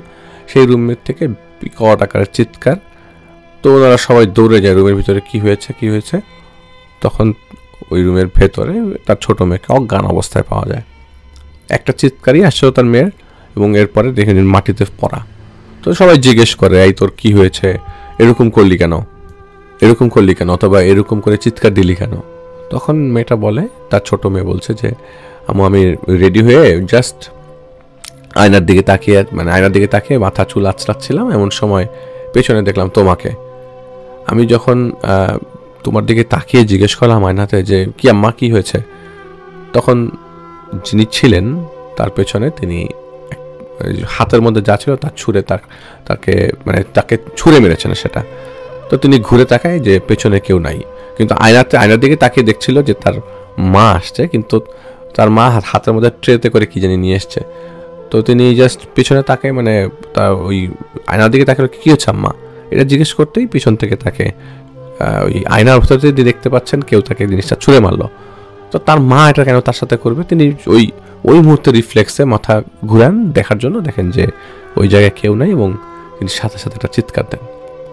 ওই সময় ছেলে পক্ষের লোকজন বাসায় ছিল, তারা একটু ডিফারেন্টভাবেই দেখে, ডিফারেন্ট চোখেই দেখে জিনিসটাকে, যে কি অবস্থা, কাহিনী কি, মেয়েটা এরকম অজ্ঞান হয়ে গেল কেন, কোনো সমস্যা আছে কিনা, বা মেয়েটার কোনো সমস্যা আছে কিনা। কারণ ওই মুহূর্তে ছাড়া এর আগে কখনো তারা কোনো দিন কোনো কিছুই ফিল করেন নাই, এবং কখনো কোনো কিছু দেখেরও নয় পর্যন্ত। তখন মোস্তাফিজ সাহেব একটু মানে হকচকিত হয়ে যান এবং ছেলের পক্ষকে সবাইকে বলেন যে আপনারা বসেন, সমস্যা নাই। ও একটু ভয় পেয়েছে। কিসের ভয় পেয়েছে এটাও কিন্তু একটা প্রশ্ন ছেলের পক্ষে, কিন্তু ওই দিন ছেলের পক্ষরা তেমন আর কোনো ঝামেলা করেন নাই। তো ছেলেটার সাথে মোটামুটি তার অ্যারেঞ্জ ম্যারেজের দিকেই যাচ্ছিল। তো রাতের বেলা তার ছোট মেয়ে এরকম তার হবু বরের সাথে কথা বলছিল ফোনে। তো তখন নতুন নতুন মোবাইল ফোন এই দেশে ইন্ট্রোডিউসড হয় আর কি, মানে অনেকদিন আগের কথা। তো কথা বলছিল ওনারা তখন নতুন মোবাইল ফোন, এটাকে বলে মোটরোলার নতুন মোবাইল ফোন। তো তিনি কথা বলছিলেন রাতের বেলা, রাত তখন 1:30 বাজে। তো তার দরজা নক করা শব্দ, তার ছোটো মেয়ের বাসায় ছোটো মেয়ের দরজা নক করার শব্দ। এটা এই রেফাত ভাই তাদের বাসায় যাওয়ার আগে 3 মাস আগের, এই 3 মাস ইন্টারভেলের 3 মাস আগের ঘটনা। তো ওই মেয়েটা কথা বলছিল, তার ছোটো মেয়েটা কথা বলছিল, আর তার ছোটো মেয়েটার নাম হচ্ছে লাবণী। তো কথা বলছিল, কথা বলার সময় হঠাৎ করে তার দরজা নক করার শব্দ। কী ব্যাপার, এত রাতে কে দরজা নক করবে 1:30টার দিকে? তার নর্মালি কয়েকদিন যাবত সে কথা বলছে, এরকম কেউ নক করে নাই। তো হঠাৎ করে এত রাতে কে নক করলো, তিনি একটু অবাক হয়ে যায়। তো তিনি দরজা খুলে দেখেন কেউ নাই, একটা লোকও নাই, কেউ নাই। ওই জায়গাটা পুরো অন্ধকার, কারণ দুপুরে দোতলা রুমের মানে সিঁড়ির কামরায় উঠেই পাশের রুমটা তো, আর তার বাবা মা ঘুমায় হচ্ছে একদম শেষের রুমে। তো আশপাশের জায়গাটার মাঝে মাঝে লাইট জ্বালানো থাকে, মাঝে থাকে না।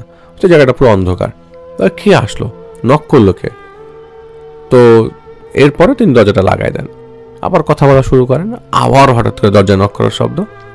এবার দরজা নক করার পরে তিনি যখন দরজা থেকে খুলে মাথা বের করেন, তখন জোরে জোরে জিজ্ঞেস করেন যে আম্মা, আয় আম্মা। কোনো সারা শব্দ নাই, যে কেউ ডেকেছে কিনা, নক করেছে কে, এটা তিনি জিজ্ঞেস করছিলেন বারবার, যে এই আমার দরজা নক করেছে কে এত রাতের বেলা, কিন্তু কোনো সারা শব্দ নাই। এবং তার মাঝে মাঝে দেখা যায় যে তাদের বাসায় যে কাজের বুয়া আছে, তিনি মাঝে মধ্যে উপরে এসে ওইখানে একটা ছোট সোফা সেট আছে, তো ওই জায়গায় মাঝে মধ্যে ঘুমায়। তো তিনি উকি মারার চেষ্টা করছিলেন যে আলোতে ওনার রুমের লাইটটা জ্বালান, এবং ওনার রুমের লাইট জ্বালানোর পরপরই ওই জায়গাটা আলো পড়ে এবং দেখেন যে ওনাদের বাসায় যে কাজের বুয়াটা সে ওই জায়গায় ঘুমাচ্ছে। তো উনি দরজায় নক করছে কে, তার ছোট ভাই এসে এরকম দুষ্টামি করবে না, তার ভাই তার নিচতলায় থাকে, তার ভাই পড়াশোনা করছে, অথবা তার ভাইও ঘুমিয়ে গেছে, কিন্তু এত রাতের বেলা তার সাথে দুষ্টামি করার কথা লোকজনই বাসায় ছিল না। তো তিনি আবার দরজা লাগিয়ে দেয়। কথার এক ফাঁকে আবারও দরজায় নক করা হয় এবং তিনি দরজাটা খোলেন। এবার খুলে দরজাটা খোলা রাখেন এবং তার সাথে ওই মুহূর্তে তার ফোনের মধ্যে ওই সময় তার হবু বর ছিল। তো তিনি দেখেন একটা মানুষ ওই সিঁড়ির কামরা দিয়ে উঠেই ক্রস করে যাবে এরকম অবস্থা, এবং তার হাতের মধ্যে হচ্ছে চায়ের কাপ, ট্রের মধ্যে 2 কাপ চা, কিছু বিস্কিট। ওনার শরীরে কোনো মাথা নাই এবং মাথাবিহীন সেই দেহটা সেই ট্রেটা নিয়ে এগিয়ে চলে গেল তার বাবা মার রুমের দিকে। তো তিনি আবারও একটা চিৎকার দেন এবং বাসার সবাইকে জড়ো করেন। তখন নিচের থেকে তার ভাই উঠে আসে, কিরে কি হয়েছে, তুই এরকম চিৎকার করছিস কেন? তখন বলে যে আমি এখানে কাউকে যেতে দেখলাম, শরীরটার মধ্যে আমি কোনো মাথা দেখলাম না, কিন্তু ট্রের কাপ নিয়ে আমার আব্বার রুমে যাচ্ছে। তো উনি বলে যে তুই কোনো স্বপ্ন বা কোনো কিছু দেখছিস, সেটা তো কোনো সম্ভব না। বলে না, আমি স্পষ্ট দেখেছি একটা মানুষকে হেঁটে যেতে, মানুষটার মধ্যে শরীরে কোনো মাথা ছিল না, কোনো চেহারা সুরত কিচ্ছু না, জাস্ট ট্রেটা নিয়ে আব্বা আমার রুমের দিকে গেল। তো তিনি এটা দেখার উনি প্রচণ্ড ভয় পেয়েছেন এবং সারা শরীর ঘামতে থাকে। একটা সময় ব্লাড প্রেশার ফল ডাউন করলে তারা হাসপাতালে নিয়ে যায়। আর তাদের বাসা থেকে হাসপাতাল খুব বেশি দূরে না, তাদের বাসা হচ্ছে বনানীতে, তো খুব বেশি দূরে হাসপাতাল ছিল না। ওখানে হাসপাতালে নিয়ে যাওয়া হয়। হাসপাতালে নিলে দেখা যায় যে তার ব্লাড প্রেশারটা একটু ফল ডাউন করে, তো ডাক্তার সেটার ওষুধ দিয়ে নর্মাল করে তাকে বাসায় পাঠায় দেয়, কারণ এখানে রাখার কোনো প্রশ্নই আসে না। এরকম করে প্রায় 5-7 দিন পর, এবং উনি খুবই ভয় থাকতেন মাঝে মধ্যে, এই রুমে দরজাকে নক করলো, এই হয়তো হঠাৎ করে দরজায় নক আসলো, এরকম ভয়ে থাকার পরে একটা দিন রাত্রবেলা এরকম তিনি কথা বলছিলেন না, তিনি ঘুমিয়ে গিয়েছিলেন। ঘুম ভাঙে তার রাতের বেলা। তো ঘুম ভাঙার পর তিনি ওয়াশরুমে যান, ওয়াশরুমে ব্যাক করেন, এবং ওই দিনের পর থেকে তিনি প্রায় সময় রাত্রেবেলা লাইট জ্বালিয়ে রাখেন।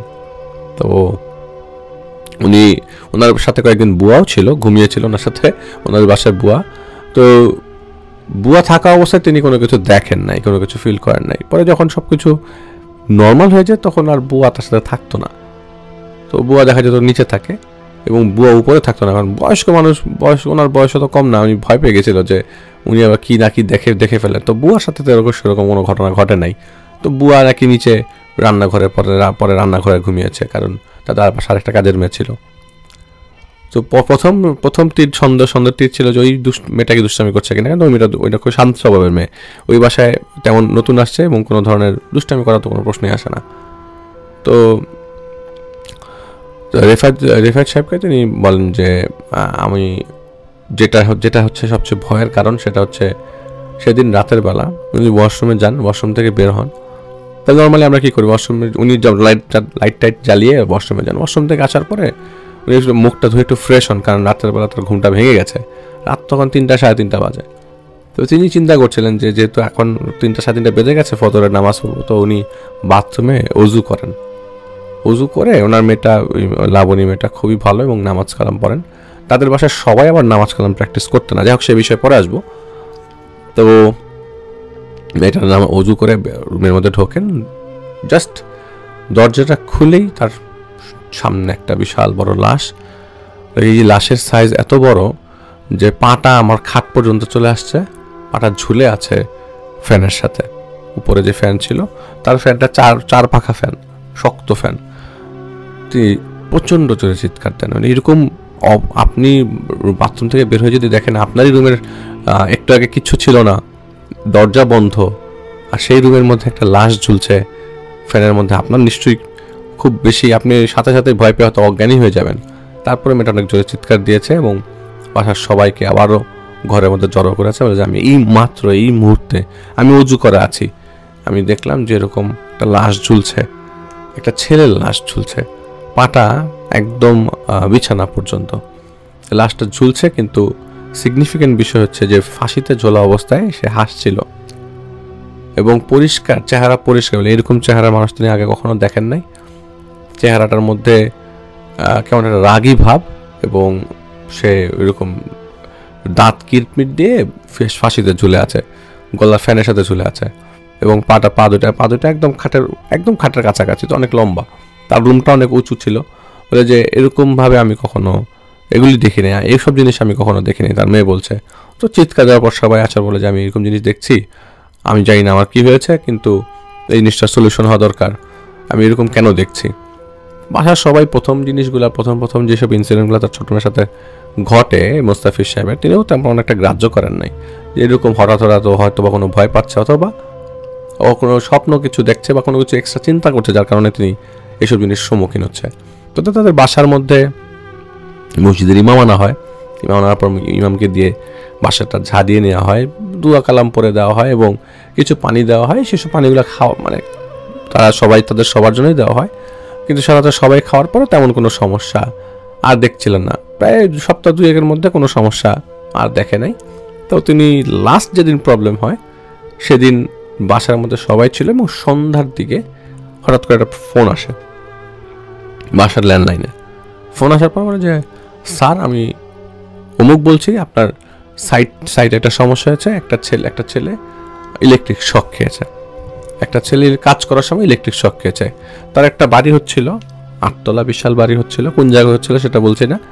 সেই বাড়িটা হওয়ার সময় বাসাটা তখন চারিপাশে বাউন্ডারি দেওয়া এবং তারা খালি একের পর এক ফ্লোর তুলছে। তাদের টার্গেট হচ্ছে 4 তলা ফ্লোর তোলার পরে আশেপাশে সব ইট দিয়ে তারা ঠিক করে আবারও 4 তলা, পরের 4 তলা তুলবে, প্রায় 10 তলা ফাউন্ডেশনের বাড়ি। তো বলে যে কী কাহিনী, বলে যে বাচ্চা একটা ছেলে ইলেকট্রিক শক খেয়েছে, হাসপাতালে নেওয়া হয়েছে, হাসপাতালে মাত্র নিয়ে যাওয়া হয়েছে।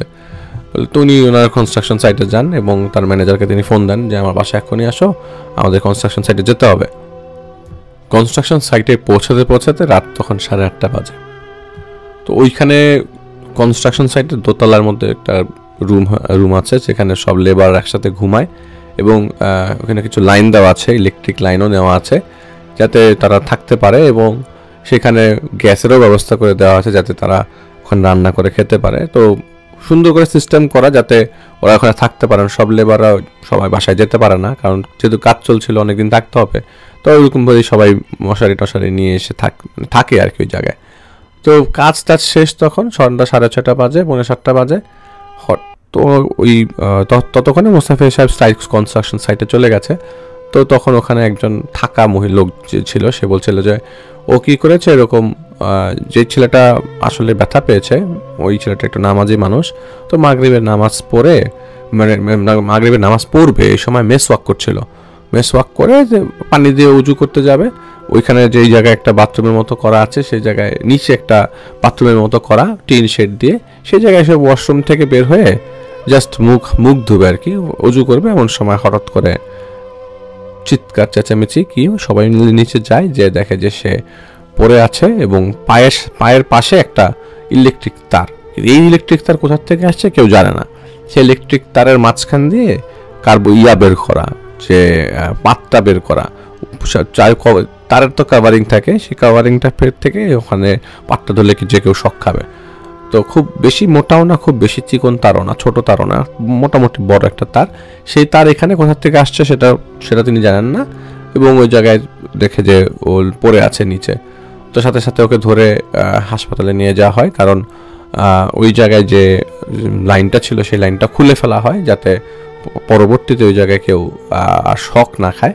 তো শক খেলে দেখা যাবে যে ওই জায়গায় পড়ে মারা যেতে পারে অথবা পুড়ে যেতে পারে, কিন্তু ও ছিটকে কোথায়, মানে ওই লাইন থেকে ছিটকে পড়ে আছিল। তো বুঝে যাচ্ছিল যে ওখান থেকে হয়তো ইলেকট্রিক শক খেয়েছে বা কিছু।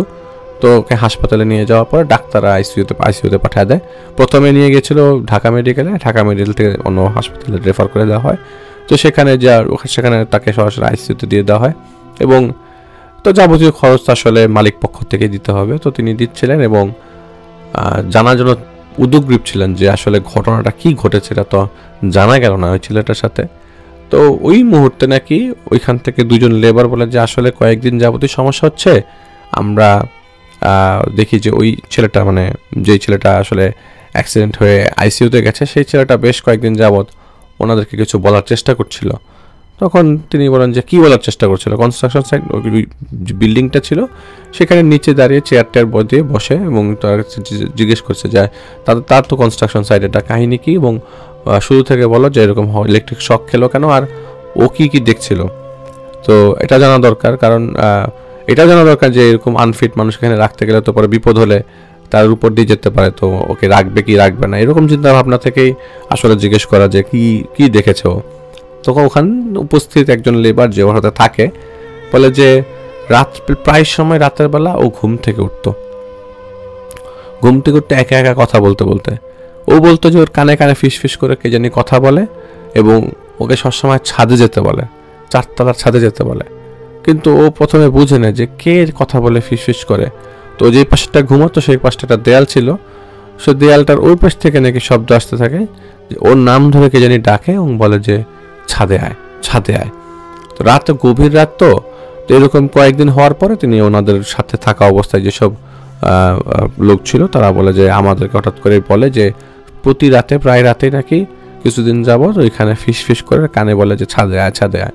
তো একদিন নাকি রাতের বেলা এরকম সবাই মিলে, ইলেকট্রিসিটি নাই ওই জায়গায়, ইলেকট্রিসিটি চলে গেছে, তো গরম, তো গরমে সবাই মিলে কথা বলতে একটা সময় একজনকে নিয়ে ছাদে যায়, যে ছেলেটা বলছিল যে আমাকে নিয়ে ছাদে যায়। ছাদে যাওয়ার পর ও বলে যে দূরে নাকি কে জানি ওকে ডাকছে, তো সাথে সাথে ভয় পেয়ে নিচে নেমে আসে। তো ওই মুহূর্তে তিনিও ছিলেন ছাদে, কিন্তু উনি কিছুই দেখেন নাই। তো উনি বলেন যে ওকে কে জানি ডাকছে, ও ভয় পরে নিচে চলে আসে, বলে যে আমি একটা মানুষকে দেখলাম কর্নার থেকে দাঁড়ায় আমাকে ডাকতেছে। আমি বললাম, উনি বলে যে আমি বললাম যে কই, আমি তো কিছু দেখলাম না, তুই কি কোথা থেকে কি দেখলি, এই অন্ধকারের মধ্যে আমি তো কিচ্ছু দেখি নাই, উল্টো অন্ধকার সব চারিপাশে। তাহলে না, আমি দেখেছি এরকম। পরে কিছুক্ষণ পর ইলেকট্রিসিটি চলে আসলে তারা আবার ঘুমায় যায়। এর মাঝে একদিন নাকি সে দিনের বেলা একদম আসরের পর একটা ফ্লোরে, ওদের 3 তলার ফ্লোরে কাজ চলছিল। তো ফ্লোরে কাজ চলা অবস্থায় ও বলে যে, যেটা সবচেয়ে বেশি ওনারা সবাই হাসাহাসি করেছে, যেটা শোনার পর ওনারা বেশ হাসাহাসি করেছে, বলে যে ও এসে বলে যে ওই যেই রুমটা আসলে মানে কনস্ট্রাক্ট করা রান্নাঘর হিসাবে একটা বাড়ি হবে, মানে ফ্ল্যাট বাড়ি হবে আর কি। তো যে জায়গায় ওইখানে রান্নাঘর আছে, সেই রান্নাঘর বরাবর একটা লোক তাকে ডাক দেয় দূর থেকে। তো উনি খুব অবাক হয়ে যায়, ইশারা দিয়ে ডাকে। ডাকার পর দেখে যে ওইখানে অনেকগুলা স্তূপ আকারে লাশ পড়া, 4-5টা লাশ পড়া, এবং প্রত্যেকটা লাশ থেকে শরীর থেকে রক্ত পড়ছে এরকমভাবে যে ওই জায়গায় কেউ গণহারে মেরে ওই জায়গায় লাশ জমিয়ে রেখেছে এরকম রান্নাঘরটায়। তিনি ভয়ে দৌড়ে চিৎকার দিয়ে 3তলা থেকে 2তলায় আসে। তো ওখানে অনেকে কাজ শেষ করেছে, সকাল থেকে যারা ডিউটি ছিল তারা কাজ শেষ করে ফেলেছে। তো তারা অনেকে বসেছিল, কথাবার্তা বলছিল, বলে যে আমি এরকম জিনিস উপরে দেখেছি, আমার সাথে একটু উপরে আসো। তো উপরে যাওয়ার পর দেখে ওই জায়গায় বালুর বস্তা ফেলানো, কিন্তু ওই জায়গায় তো বালুর বস্তা ফেলানোরও কথা না, এতগুলা বালুর বস্তা এই রান্নাঘরে সেকে জমা করবে। তখন তারা হাসাহাসি করে এবং বলে যে এই তো বালুর বস্তা। তো তিনি বলেন যে এই বালুর বস্তা কেউ এখানে রাখে না, এটা ছিল না, কিন্তু আমি এখন বালুর বস্তা দেখছি, কিন্তু একটু আগে আমি কিন্তু বালুর বস্তা দেখি নাই। বলে একটু আগে তুমি কি দেখেছো? বলে যে একটু আগে আমি এরকম দেখেছি জায়গায় লাশ পড়ে আছে, লাশের স্তূপ। তো সে খুব ভয় পেয়ে যায়, বলে যে আমি আর এখানে কাজ করব না। তো ওই কিছুদিনের মাঝখানেই এরকম অজু করতে যে ইনসিডেন্ট ঘটে, এখন তিনি আইসিইউতে। তো রেফায়েত ভাই সব শুনেন, বলে যে এটা গেলে আপনার কনস্ট্রাকশন সাইটে, আপনার মেয়ের সাথে কি কথা বলা সম্ভব নাকি? বলে সম্ভব, কিন্তু কোনো সমস্যা নাই, কিন্তু কথা হচ্ছে যে ও আসলে এইসব বিষয় নিয়ে কারোর সাথে কোনো কথা বলতে চাচ্ছে না। বলে আমার সাথে বলতে হবে, যদি আজ যেহেতু আপনারা আমাকে নিয়ে আসছেন, আমার সাথে এই কথাগুলো বলতে হবে। এবং আরেকটা কথা ওই লেবাররা বলেছে, লেবার থেকে যেই ছেলেটা আইসিইউতে, সেই ছেলেটা কি বেশ কিছুদিন যাবত ওই বিল্ডিংয়ের মধ্যে এরকম গড় গড় গড় গড় একদল শিয়ালের শব্দ, অনেকগুলো শিয়াল হেঁটে গেলে যেরকম লাগে সেরকম শিয়ালের শব্দ নাকি কয়েকদিন পেয়েছিল পুরা বিল্ডিংয়ের মধ্যে। মানে যে এটা সবসময় মাগরিবের ওয়াক্তের পরপরই তিনি যদি পরিষ্কার করে কান লক্ষ্য করে এবং পরিষ্কার করে কান পাতে, তো এই জিনিসটা 3তলার থেকে 4তলায় ছাদে দিয়ে যায় এরকম আর কি। একদল হয়তোবা কুকুরের পায়ের খুরের পুকুর শব্দ, অনেকগুলো একসাথে দৌড়ালে যেরকম শব্দ হয়, দৌড়ে ছাদের উপর যাচ্ছে। কিন্তু তো বিল্ডিংয়ে তো নিচে দারোয়ান আছে, বিল্ডিংয়ে বাউন্ডারি করা আছে, কেউ এসেই কেউ হঠাৎ করে এভাবে ডিস্টার্ব করবে না। তো এটা একটা জিনিস আমি মিস করে গেছিলাম। তো রেফাত ভাই বলে যে আমি আপনার মেয়ের সাথে দেখা করব, আমি আপনার মেয়েকে কিছু প্রশ্ন জিজ্ঞেস করবো, আমি জানি না কী ঘটনা আসলে ওর সাথে ঘটেছে, ওকে আরও বেশি কিছু দেখেছে কিনা, তো ওকে চাইলে আপনারা নিয়ে আসতে পারেন ড্রয়িং রুমে, আমি ওর রুমে যাব না। তখন মুস্তাফিজ বলে আপনি ওর রুমে চলেন, সমস্যা নেই। তো রেফায়েত ভাইয়ের ভাষ্য মতে রেফায়েত ভাই ওর রুমটা ড্রয়িং রুমের সিঁড়িটা একদম সিঁড়ির পাশাপাশি তো সোফা। তো রেফায়েত ভাই নাকি বলেছে যে আমি ওনার মেয়েকে দেখার আগে একটা মেয়েকে ওই রুম থেকে, ওই সিঁড়ির কামরার রুম থেকে একজনকে বারবার বের হতে দেখছিল। রেফায়েত ভাই বের হয়ে সিঁড়ি দিয়ে, সিঁড়ির যে কাঠের যে রেলিং দিকে বেয়ে, সিঁড়িটা বাঁকা তো, ওই রেলিং বেয়ে সুন্দর করে কে জানি গড়িয়ে গড়িয়ে নামছে, আবারও সিঁড়ি দিয়ে উপর উঠছে, আবারও গড়িয়ে গড়িয়ে নামছে। তো রেফায়েত ভাই খুব অবাক হয়ে যায়, এটাকে এরকম বারবার নিচে নামছে, খুব দেখতে হচ্ছে ইয়াং মেয়ে, অনেকটা ইয়াং মেয়ে এবং হাস্যোজ্জ্বল ইয়াং মেয়ে, বয়স খুব বেশি হলে 26 বছর হবে, 26-27 বছর হবে। মেয়েটা উপর থেকে উঠে বারবার গ্রিল বে নাম, এই সিঁড়ির যে রেলিং, সেই রেলিংটা বে বানাচ্ছে, যে সাপোর্টটা আছে সেটাতে বারবার নিচে নামছে, আবার উঠছে, আবার নিচে নামছে। তো রেফাত ভাই এরকম দুষ্টামি করার তো আসলে বয়সও লাগে, প্লাস রেফাত ভাই বুঝে গেছে যে এটা কি হতে পারে। তো রেফাত ভাই সেই রুমের মধ্যে ঢুকবে, বলে যে আচ্ছা ঠিক আছে আমি যাচ্ছি, উপরে উঠছি। তো রেফাত ভাই ওই জিনিসটা করা অবস্থায় পাশ দিয়ে যেতে যাচ্ছিল না, সেজন্যই বলছে যে আমি যাব না। তো মুস্তাফিজ সাহেব খুবই জোর জবরদস্তি করে যে আপনি আসেন, আমি মেয়েটাকে নিচে নামাতে চাচ্ছি না। তো ইমাম সাহেব যিনি ছিলেন রেফাত ভাইয়ের সাথে, তিনি ড্রয়িং রুমে বসেছিলেন। তো উপরে রেফাত ভাই ওঠেন এবং রেফাত ভাই পাশ দিয়ে সে নাম ছিল, বারবার উঠছিল। রেফাত ভাই সেগুলো আর খেয়াল করলেন না। রেফাত ভাই রুমে গেলে রুমে যেয়ে দেখেন যে তার মেয়ে এবং যেই মেয়েটা বারবার উপর থেকে নিচে নামছিল, তার মেয়ের চেহারা আগে রেফাত ভাই আগেই দেখে ফেলেছে চেহারাটা। এবং রেফাত ভাই বলে যে হ্যাঁ বলেন কী অবস্থা, আপনি কেমন আছেন? তো মুস্তাফিজ সাহেবের মেয়ে বলে যে আমি খুব একটা ভালো নাই, আমি বারবার এইসব জিনিস দেখছি। তো রেফাত ভাই সাথে সাথে হাত উঠিয়ে বলে যে আপনাকে কেউ কোনো পজেস করে না, আপনি এটা নিয়ে একদম নিশ্চিত থাকেন, কোনো পজেশন নেই।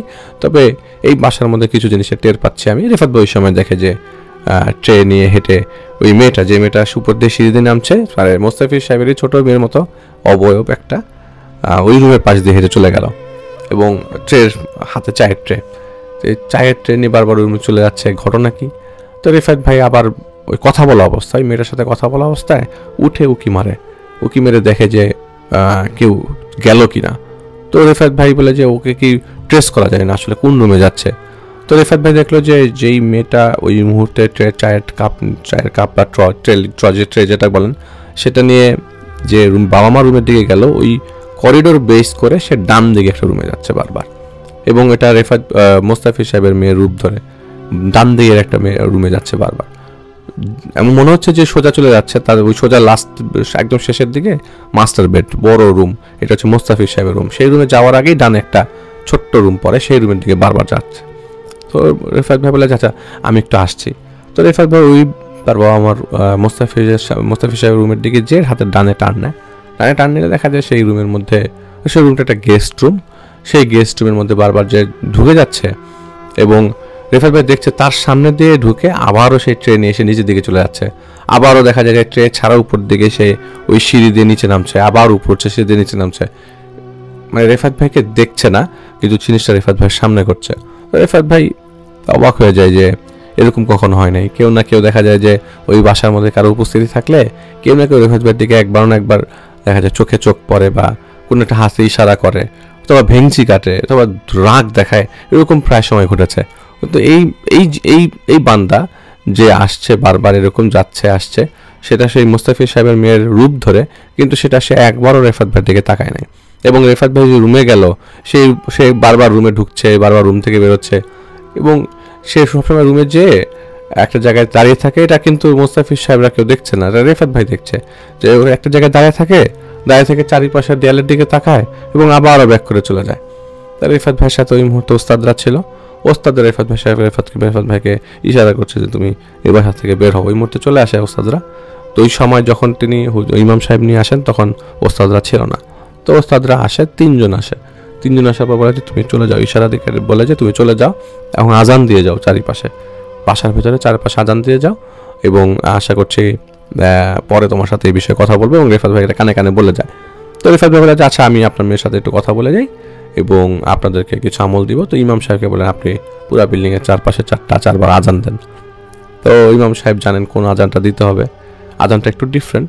তো ওই ইমাম সাহেব চার কোনায় চারটা আজান দিয়ে ড্রয়িং রুমে যেয়ে বসেন। পরে রেফাত ভাই ইমের সাথে দেখা করতে যান।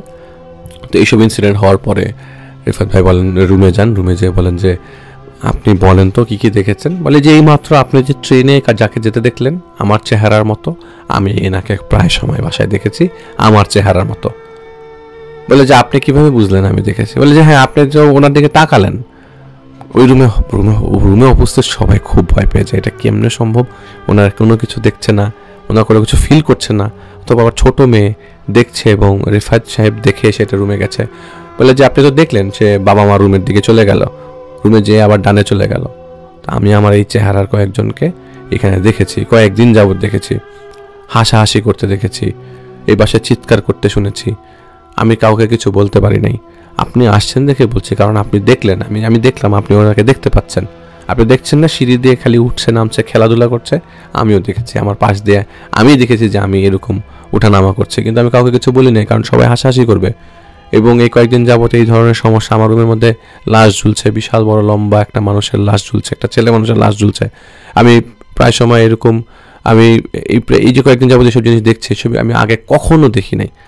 রিফাত ভাই বলে যে আপনি আপনার আয়নাটা ঢেকে রাখবেন নামাজ পড়ার সময় আয়নাটা এরকম ওপেন রাখবেন না, এবং নামাজটা কোন দিকে পড়েন আপনি, বলে যে এই জায়গায় নামাজ পড়েন, এই জায়গাটা চেঞ্জ করে এই জায়গায় নামাজ পড়েন, এবং আপনার উপরে কোনো ধরনের খারাপ জিনিসের আছর পড়েনি, তবে আপনার উপর নজর রাখা আছে এবং আপনি সব দেখতে পাচ্ছেন, এটা চিন্তা করে আপনার বাসার সবাই ভয় পাবে, আপনাদের বাসার সবাই জিনিসটা শুনতে পারে। কিন্তু এটা রেফাত ভাই মিনিমাইজ করার জন্য বলেছে। আসলে রেফাত ভাই জানে যে আসলে কি হচ্ছে না হচ্ছে। তো রেফাত ভাই জিজ্ঞেস করছে যে আচ্ছা আমি আজকে আসবো, আপনারা এক কাজ করেন, বাসায় আজান দিয়ে দিয়েছি এবং এই পানিটা খেয়েন সবাই। রিফাত ভাই একটা জমজমের পানি নিয়ে আসছিল, সেটা নিয়ে রিফাত ভাই আসলে সেফটি পারপাসে পানিটা নিয়ে আসে। পরে রিফাত ভাই জমজমের পানিটা আপনারা সবাই খাবেন। তো ওই বলল যে না, জমজমের পানি আমার কাছে আছে আমাদের বাসায়, ওইটাও খেতে পারবো না। বলে আপনারা এটা খান, কিন্তু আপনারা এটা আগে খেয়ে নেবেন, এটার সাথে কোনো পানি মেশাবেন না, এই জমজমের পানিটা খাবেন এবং বাসার সবাই অল্প অল্প করে খাবেন, পশ্চিম দিকে তাকিয়ে খাবেন, এবং অবশ্যই নামাজটা সারবেন না কেউ, আপনাদের মধ্যে সবাই নামাজ পড়েন না, নামাজটা ছাড়বেন না। আর উনি পড়বার কারণে কিছু অ্যাডভান্টেজ আছে যে ওনার উপরে কোনো ধরনের আছর করার চেষ্টা করা গেলেও করতে পারেনি। তবে আপনাদের বাসার মধ্যে আপনারা নেক্সট যে পরবর্তী দিনগুলোর মধ্যে কোনো ধরনের ইনসিডেন্ট লক্ষ্য করতে পারেন, সেটার জন্য ভয় পাবেন না। আমরা চেষ্টা করব যাতে এই জিনিসটা থেকে আপনাদের চেষ্টা করব যাতে আপনারা মুক্ত হন। তো রেফাত ভাই আমি এটাও বলেন যে আমি আসলে আজকে রাতের বেলা কথা বলে আমি জানাতে পারবো যে আসলে আপনাদের কী সমস্যা অথবা কী করতে হতে পারে। আর কনস্ট্রাকশন সাইটে আপাতত কোনো কাজকর্ম করেন না, যেহেতু একটা ইনসিডেন্ট ঘটেছে, এতে লেবারদের মধ্যে একটা ইফেক্ট পড়তে পারে। অলরেডি লেবাররা নাকি বলা শুরু করেছে যে তারা দিনের বেলা কাজ করে চলে যাবে, রাতে কেউ এখানে থাকবে না। তারা বেশ ভয় পাচ্ছে আর কি। তো আইসিইউতে থাকা অবস্থায় ওই লেবারটা মারা যায়, লেবারটা আর ফেরত আসে না এবং তার কাছ থেকে কোনো ধরনের ঘটনা পাওয়া যায় না আর কি। তো পরবর্তী সময় নাকি তাকে তো সব ধরনের ক্ষতিপূরণ দিতে হয় এবং কনস্ট্রাকশন বন্ধ, তার অফিসে যেতে মন টিকছিল না। তো বোঝা যাচ্ছিল যে তার উপরে মানে মোস্তাফিজ সাহেবের উপরে বেশ বড় ধরনের একটা প্রভাব রয়েছে। তো রেফাত ভাইকে বলে যায় এটার কারণে কিন্তু আমি অফিসে যেতে পারছি না, আমি কোনো কাজে মনোযোগ দিতে পারছি না, অফিসের অ্যাসিস্ট্যান্টরা সব কাগজপত্র বাসায় নিয়ে আসছে, আমি বাসায় সাইন করে দিচ্ছি, অফিসে যে মন টিকছে না, আমি যেতেই ইচ্ছা করছিল না অফিসে। তো রেফাত ভাই বলে আচ্ছা ঠিক আছে, আমি বুঝতে পেরেছি, আপনার ছেলে তো অফিসে যাচ্ছে। মানে আমার ছেলে মাঝে মধ্যে অফিসে যায়। বলে যে আপনার ছেলেকে সব কিছু সামলাতে পারেন, আপনি আর কিছু অন্যদিকে এগিয়েন না, কনস্ট্রাকশন সাইডের কনস্ট্রাকশন বন্ধ থাকবে, আমি কনস্ট্রাকশন সাইডে যাব কালকে। তো রেফাত ভাই রাতের বেলা ওস্তাদের সাথে কথা বলে, ওস্তাদ রেফাত ভাইকে বলে দেয় যে এটা ওনাদের এমনভাবেই তাবিজ করে রেখেছে এবং তাবিজগুলো সব কনস্ট্রাকশন সাইটে আছে। কিছু তাবিজ আছে ওই যে রুমটা হচ্ছে তোমাকে খুঁজতে হবে তাবিজগুলো কোথায়, দেয়ালের ভেতরে নাকি কোথায়, ওই যেই রুমটাতে বারবার ঢুকছিল এবং লাস্টের দিকে রেফাত ভাই যে রুমে যায়, যেই রুমটা হচ্ছে গেস্টদের জন্য রাখা। তো গেস্ট রুমে তো সাধারণত মানুষজন এসে থাকে না। তো বলছে যে দেখো গেস্ট রুমে তো আসে আত্মীয় স্বজনই থাকে, দেখবা কোনো আত্মীয় স্বজনে কোনো একটা ঝামেলা করেছে, আপাতত আত্মীয় স্বজনের নাম বলছি না, তুমি ওখানে 4টা তাবিজ পোতা আছে এবং এই 4টা তাবিজ কোথায় আছে তো তোমাকে বের করতে হবে।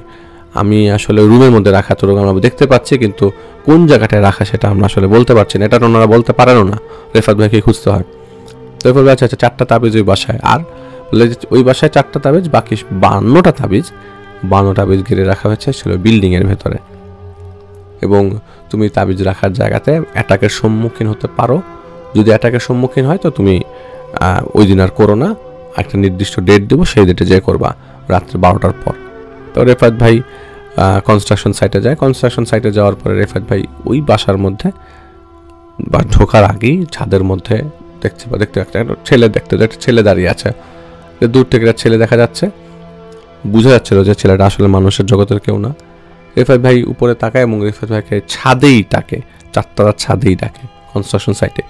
তো রেফাত ভাই বুঝতে পারা যে ভিতরে তো কিছু আছে। তো ওই সময় যে দারোয়ান ছিল জিজ্ঞেস করে যে বাসায় এখানে কয়জন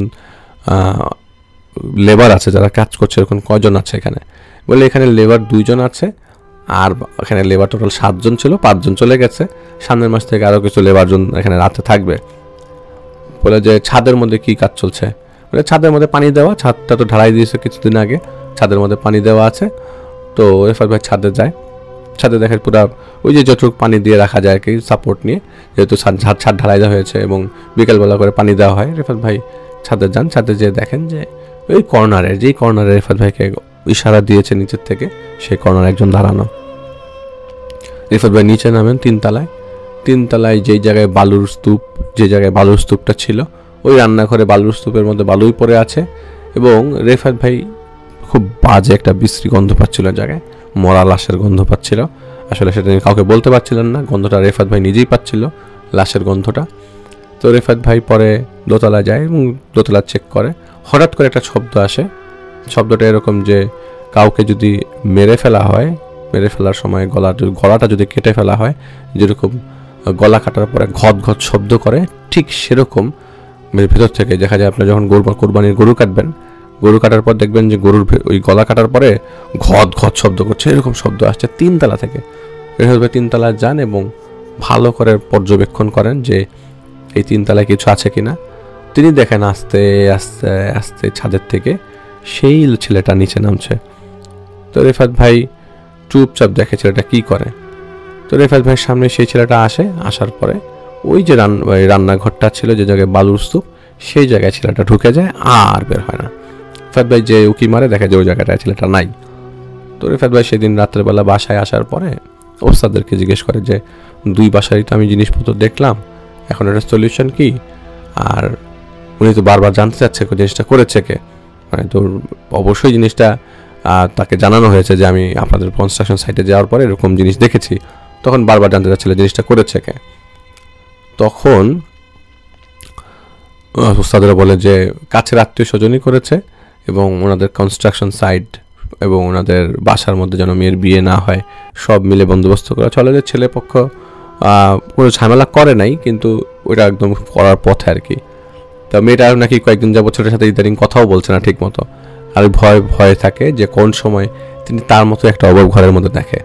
তো রিফাত ভাইকে বলে যে তুমি আগে কনস্ট্রাকশন সাইটে যেও না, তুমি আগে ওনার বাসায় যাও, বাসায় যেয়ে আগে তাবিজটা রিলিজ করো, বাসার মানুষকে এই জিনিস থেকে মুক্তি দাও যাতে তারা এই জিনিসগুলো না দেখে, এবং মেয়েটাকে পানিটা দিবা, পানিটা দেওয়ার পর বলবা এই পানি দিয়ে যেন গোসল করে আর কি। এই মেয়েটার মধ্যে কিছু নিম পাতাও পর্যন্ত দেওয়া হয়। তো রিফাতের বাসায় যান, বলে যে আপনাদের বাসায় যে আমার কিছু টুকটাক করতে হবে, তো আশা করছি আপনাদের কোনো সমস্যা নাই। তো মোস্তাফিজ বললেন আমি আপনার সাথে থাকবো, আমি দেখতেছি আপনি কী করেন। কারণ তার আসলে ওই মুহূর্তে ওই ইনসিডেন্টগুলো ঘটার পরে রেফাত ভাই এত কিছু জানতে যাচ্ছে, কোনো কিছু করছে না, রেফাত ভাইয়ের উপর থেকে ভরসা উঠে যাচ্ছে এরকম অবস্থা আর কি। তাই রেফাত ভাই বলে যে আমাকে একটা হাতুড়ি দিতে হবে। তো হাতুড়ি দিয়ে রেফাত ভাই বারবার চেক করছিল যে আসলে রাখা কোথায়। রেফাত ভাই প্রথমে পুরো রুমটা একদম তন্ন করে খুঁজে কোথাও রাখা আছে কিনা। তো পরে উপরে ওই রুমের বাথরুমের উপরে একটা ছোট্ট স্টোর রুমের মতো আছে, তো রেফাত ভাই সেই স্টোর রুমের উপরে ওঠার ব্যবস্থা করেন, মই নিয়ে আসা হয় নিচের থেকে। তো ওই দরজা খুলে দেখেন যে ভেতরে কিছু আছে কিনা। রেফাত ভাই ভেতরে একটা বক্স দেখেন, তো বলে যে আপনারা এইটার উপরে কিছু রেখেছেন? বলে যে আমাদের কিছু মনে পড়ে না আমরা কিছু রেখেছি কিনা, তো অনেকদিন আগে, এটা অনেক খোলাও হয় না অনেকদিন যাবত। তো রেফাত ভাই সেই বক্সটা খুলে দেখে যে বক্সের ভেতরে একটা মরা ব্যাঙ পরা, সেখানে কিছু ছুতা দিয়ে কিছু একটা করে রাখা আছে। তো ওখানে জাদু টানার বিষয় তো অবশ্যই ক্লিয়ার, এবং ওইটার ভিতরে একটা তাবিজ পাওয়া যায়, বাকি 3টা তাবিজ খুঁজতে হবে। এবং ওই স্টোর রুমটার ভিতরে লাইট আলো মেরে, ওইটা ছোট্ট একটা বদ্ধ একটা রুম, তো ওখানে ভালো করে লাইট দিয়ে দেখেন যেখানে কিছু আছে কিনা। রেফাত ভাই কিছু পান না, এবং পুরা বাসার মধ্যে হঠাৎ করে একটা জায়গার থেকে বেশ পচা গন্ধ আসতে থাকে, ওই যে মরা লাশের গন্ধ। তো রেফাত ভাইকে ওখানে একজন ওস্তাদ সাথে থাকেন, বলেন যে তুমি এই জায়গাটা একটু বাড়ি মেরে দেখো তো। তো রেফাত ভাই কয়েকটা বাড়ি মারার পরে দেয়ালের যে জায়গায় ফ্যানের সুইচ লাগানো, সেই ফ্যানের সুইচের ভেতরে একসাথে 3টা তাবিজ বাঁধা, এবং ওইটা প্রথমে ওই জায়গায় ফ্যানের সুইচটা খোলার পরে জায়গায় কিছু পাওয়া যায় না, এবং হাতুড়ি মেরে ওই পাশটা একটু ভাঙার সাথে সাথে 3টা তাবিজ পাওয়া যায়। তারপর রেফাত ভাই তো খুশি, কারণ তাবিজ তিনি পেয়েছেন। পরে তিনি সেটাকে সাথে করে নিয়ে নিচে যে পুড়িয়ে ফেলবেন, তো পুড়িয়ে ফেলার পর তিনি বাসায় আসার পর বলেন যে কোনো কিছু টের পেয়েছেন বা কোনো কিছু বুঝতে পারছেন? তখন মেয়েটা বলে যে আমি দেখতে পাচ্ছি একজন চাপা কণ্ঠে কান্না করছিল, কান্না করতে করতে সে আমাদের বাড়ির পূর্ব দিক থেকে, যে দিক থেকে জানালা, ওই জায়গায় কোনো কিছু নাই, ওই দিক দিয়ে সে ঝাঁপ দিল। আমি দেখলাম যে আর কোনো বিকট একটা চিৎকার দিয়ে কোথাও চিৎকারের আস্তে আস্তে দূরে চলে গেল, মানে চিৎকারটা দিয়ে কি জানি দূরে চলে গেল। তো রেফাত ভাই বললো যে উনি হয়তো কিছু বুঝতে পেরেছে, বলে যে আপনি নামাজটা বন্ধ করেন, নামাজটা কন্টিনিউ করেন, এবং এই পানিটা সবাই খাবেন, আর স্পেশালি এই পানিটা আপনি গোসল করবেন। আর বাসায় সবাইকে কিছু নিয়ম কানুন শিখিয়ে দেওয়া হয়, বলে যে আপনাদেরকে আসলে আত্মীয় স্বজন বাসায় রাখার সময় একটু দেখাশোনা করে রাখতে হবে, কারণ যিনি ক্ষতিটা করেছেন তিনি বেশ বড়সড় প্ল্যান নিয়ে ক্ষতিটা করতে যাচ্ছিলেন। তখন আপনার যেহেতু ইনিশিয়াল স্টেজ আপনারা আমাকে জানিয়েছেন, সেজন্যই আপনাদের কাছে আসা। এবং ওই জায়গায় যায় যে জায়গাটায় কনস্ট্রাকশন সাইট, রেফাত ভাই কনস্ট্রাকশন সাইটে রাত্রে 12টার পরে যখন কনস্ট্রাকশন সাইটে যায় পুরো বাসা তো অন্ধকার। তো রেফাত ভাই ওই বাসায় যেসব 2জন লেবার থাকতো, সেই লেবারগুলোকেও বলে যে আপনারা আজকে এখানে থাকেন না, আপনারা আপনাদের বাসায় চলে যান, আপনারা পরশু দিন থেকে রবিবার থেকে এখানে থাকবেন, আজকে শুক্রবার আমি একটু কাজগুলো শেষ করি। তো ওরাও দেখলো যে রেফাত ভাই তো আসলে অনেক কিছু বুঝে গেছে, ওনাদের যেসব জিনিস সাথে যে ছেলেটা আগে মারা গেল আইসিইউতে থেকে, যে ছেলেটা মারা গেল তার সাথে ওনার কিছু জিনিস মিলে যাচ্ছে। রেফাত ভাইয়ের যেসব প্রসিডিউর সবাই দেখছিল সেটাও ছেলের সাথে মিল আছে, এবং রেফাত ভাই বলেছে যে হ্যাঁ আমি এখানে কিছু জিনিস দেখেছি, তো আপনারা আপাতত এখানে থেকেন না, আর আমি জিনিসটা শেষ করার পর আপনারা আসেন, কোনো সমস্যা হবে না। পরে রেফাত ভাই ওই রুমের মধ্যে থেকে 52টা তাবিজ, পুরো বিল্ডিং থেকে 52টা তাবিজ বের করে ছাদের মধ্যে যে জায়গায় পানি দেওয়া, ছাদের ওইখানেই সিঁড়ির কামরাতে পায় হচ্ছে 22টা, 10টা পায় হচ্ছে নিচতলায়, বাকিগুলো পায় হচ্ছে 3 তলায়। এবং প্রত্যেকটা জিনিসই দেখা যায় যে যারা রেখেছে তারা আসলে দেয়ালের ভিতরে বা ওরকম প্ল্যান করে রাখতে পারেনি, বালুর চিপায় রেখেছে অথবা ঝুলিয়ে রেখেছে, এরকম জায়গাগুলো থেকে পায়। এবং যেসব জায়গায় পায় সেসব জায়গা থেকে আসলে রেফাত ভাইকে তেমন কোনো অ্যাটাক করা হয়নি।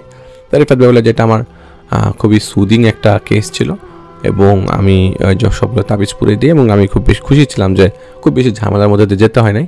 পরে ওস্তাদরা বলেছে যে যারা এই জিনিসটা করেছে তারা আসলে বড় প্ল্যান নিয়ে করছিল, ওইটা ইনিশিয়াল স্টেজে ছিল, বিধায় তুমি তাবিজগুলো সরানোর সময় কাউকে সামনে পাওনি।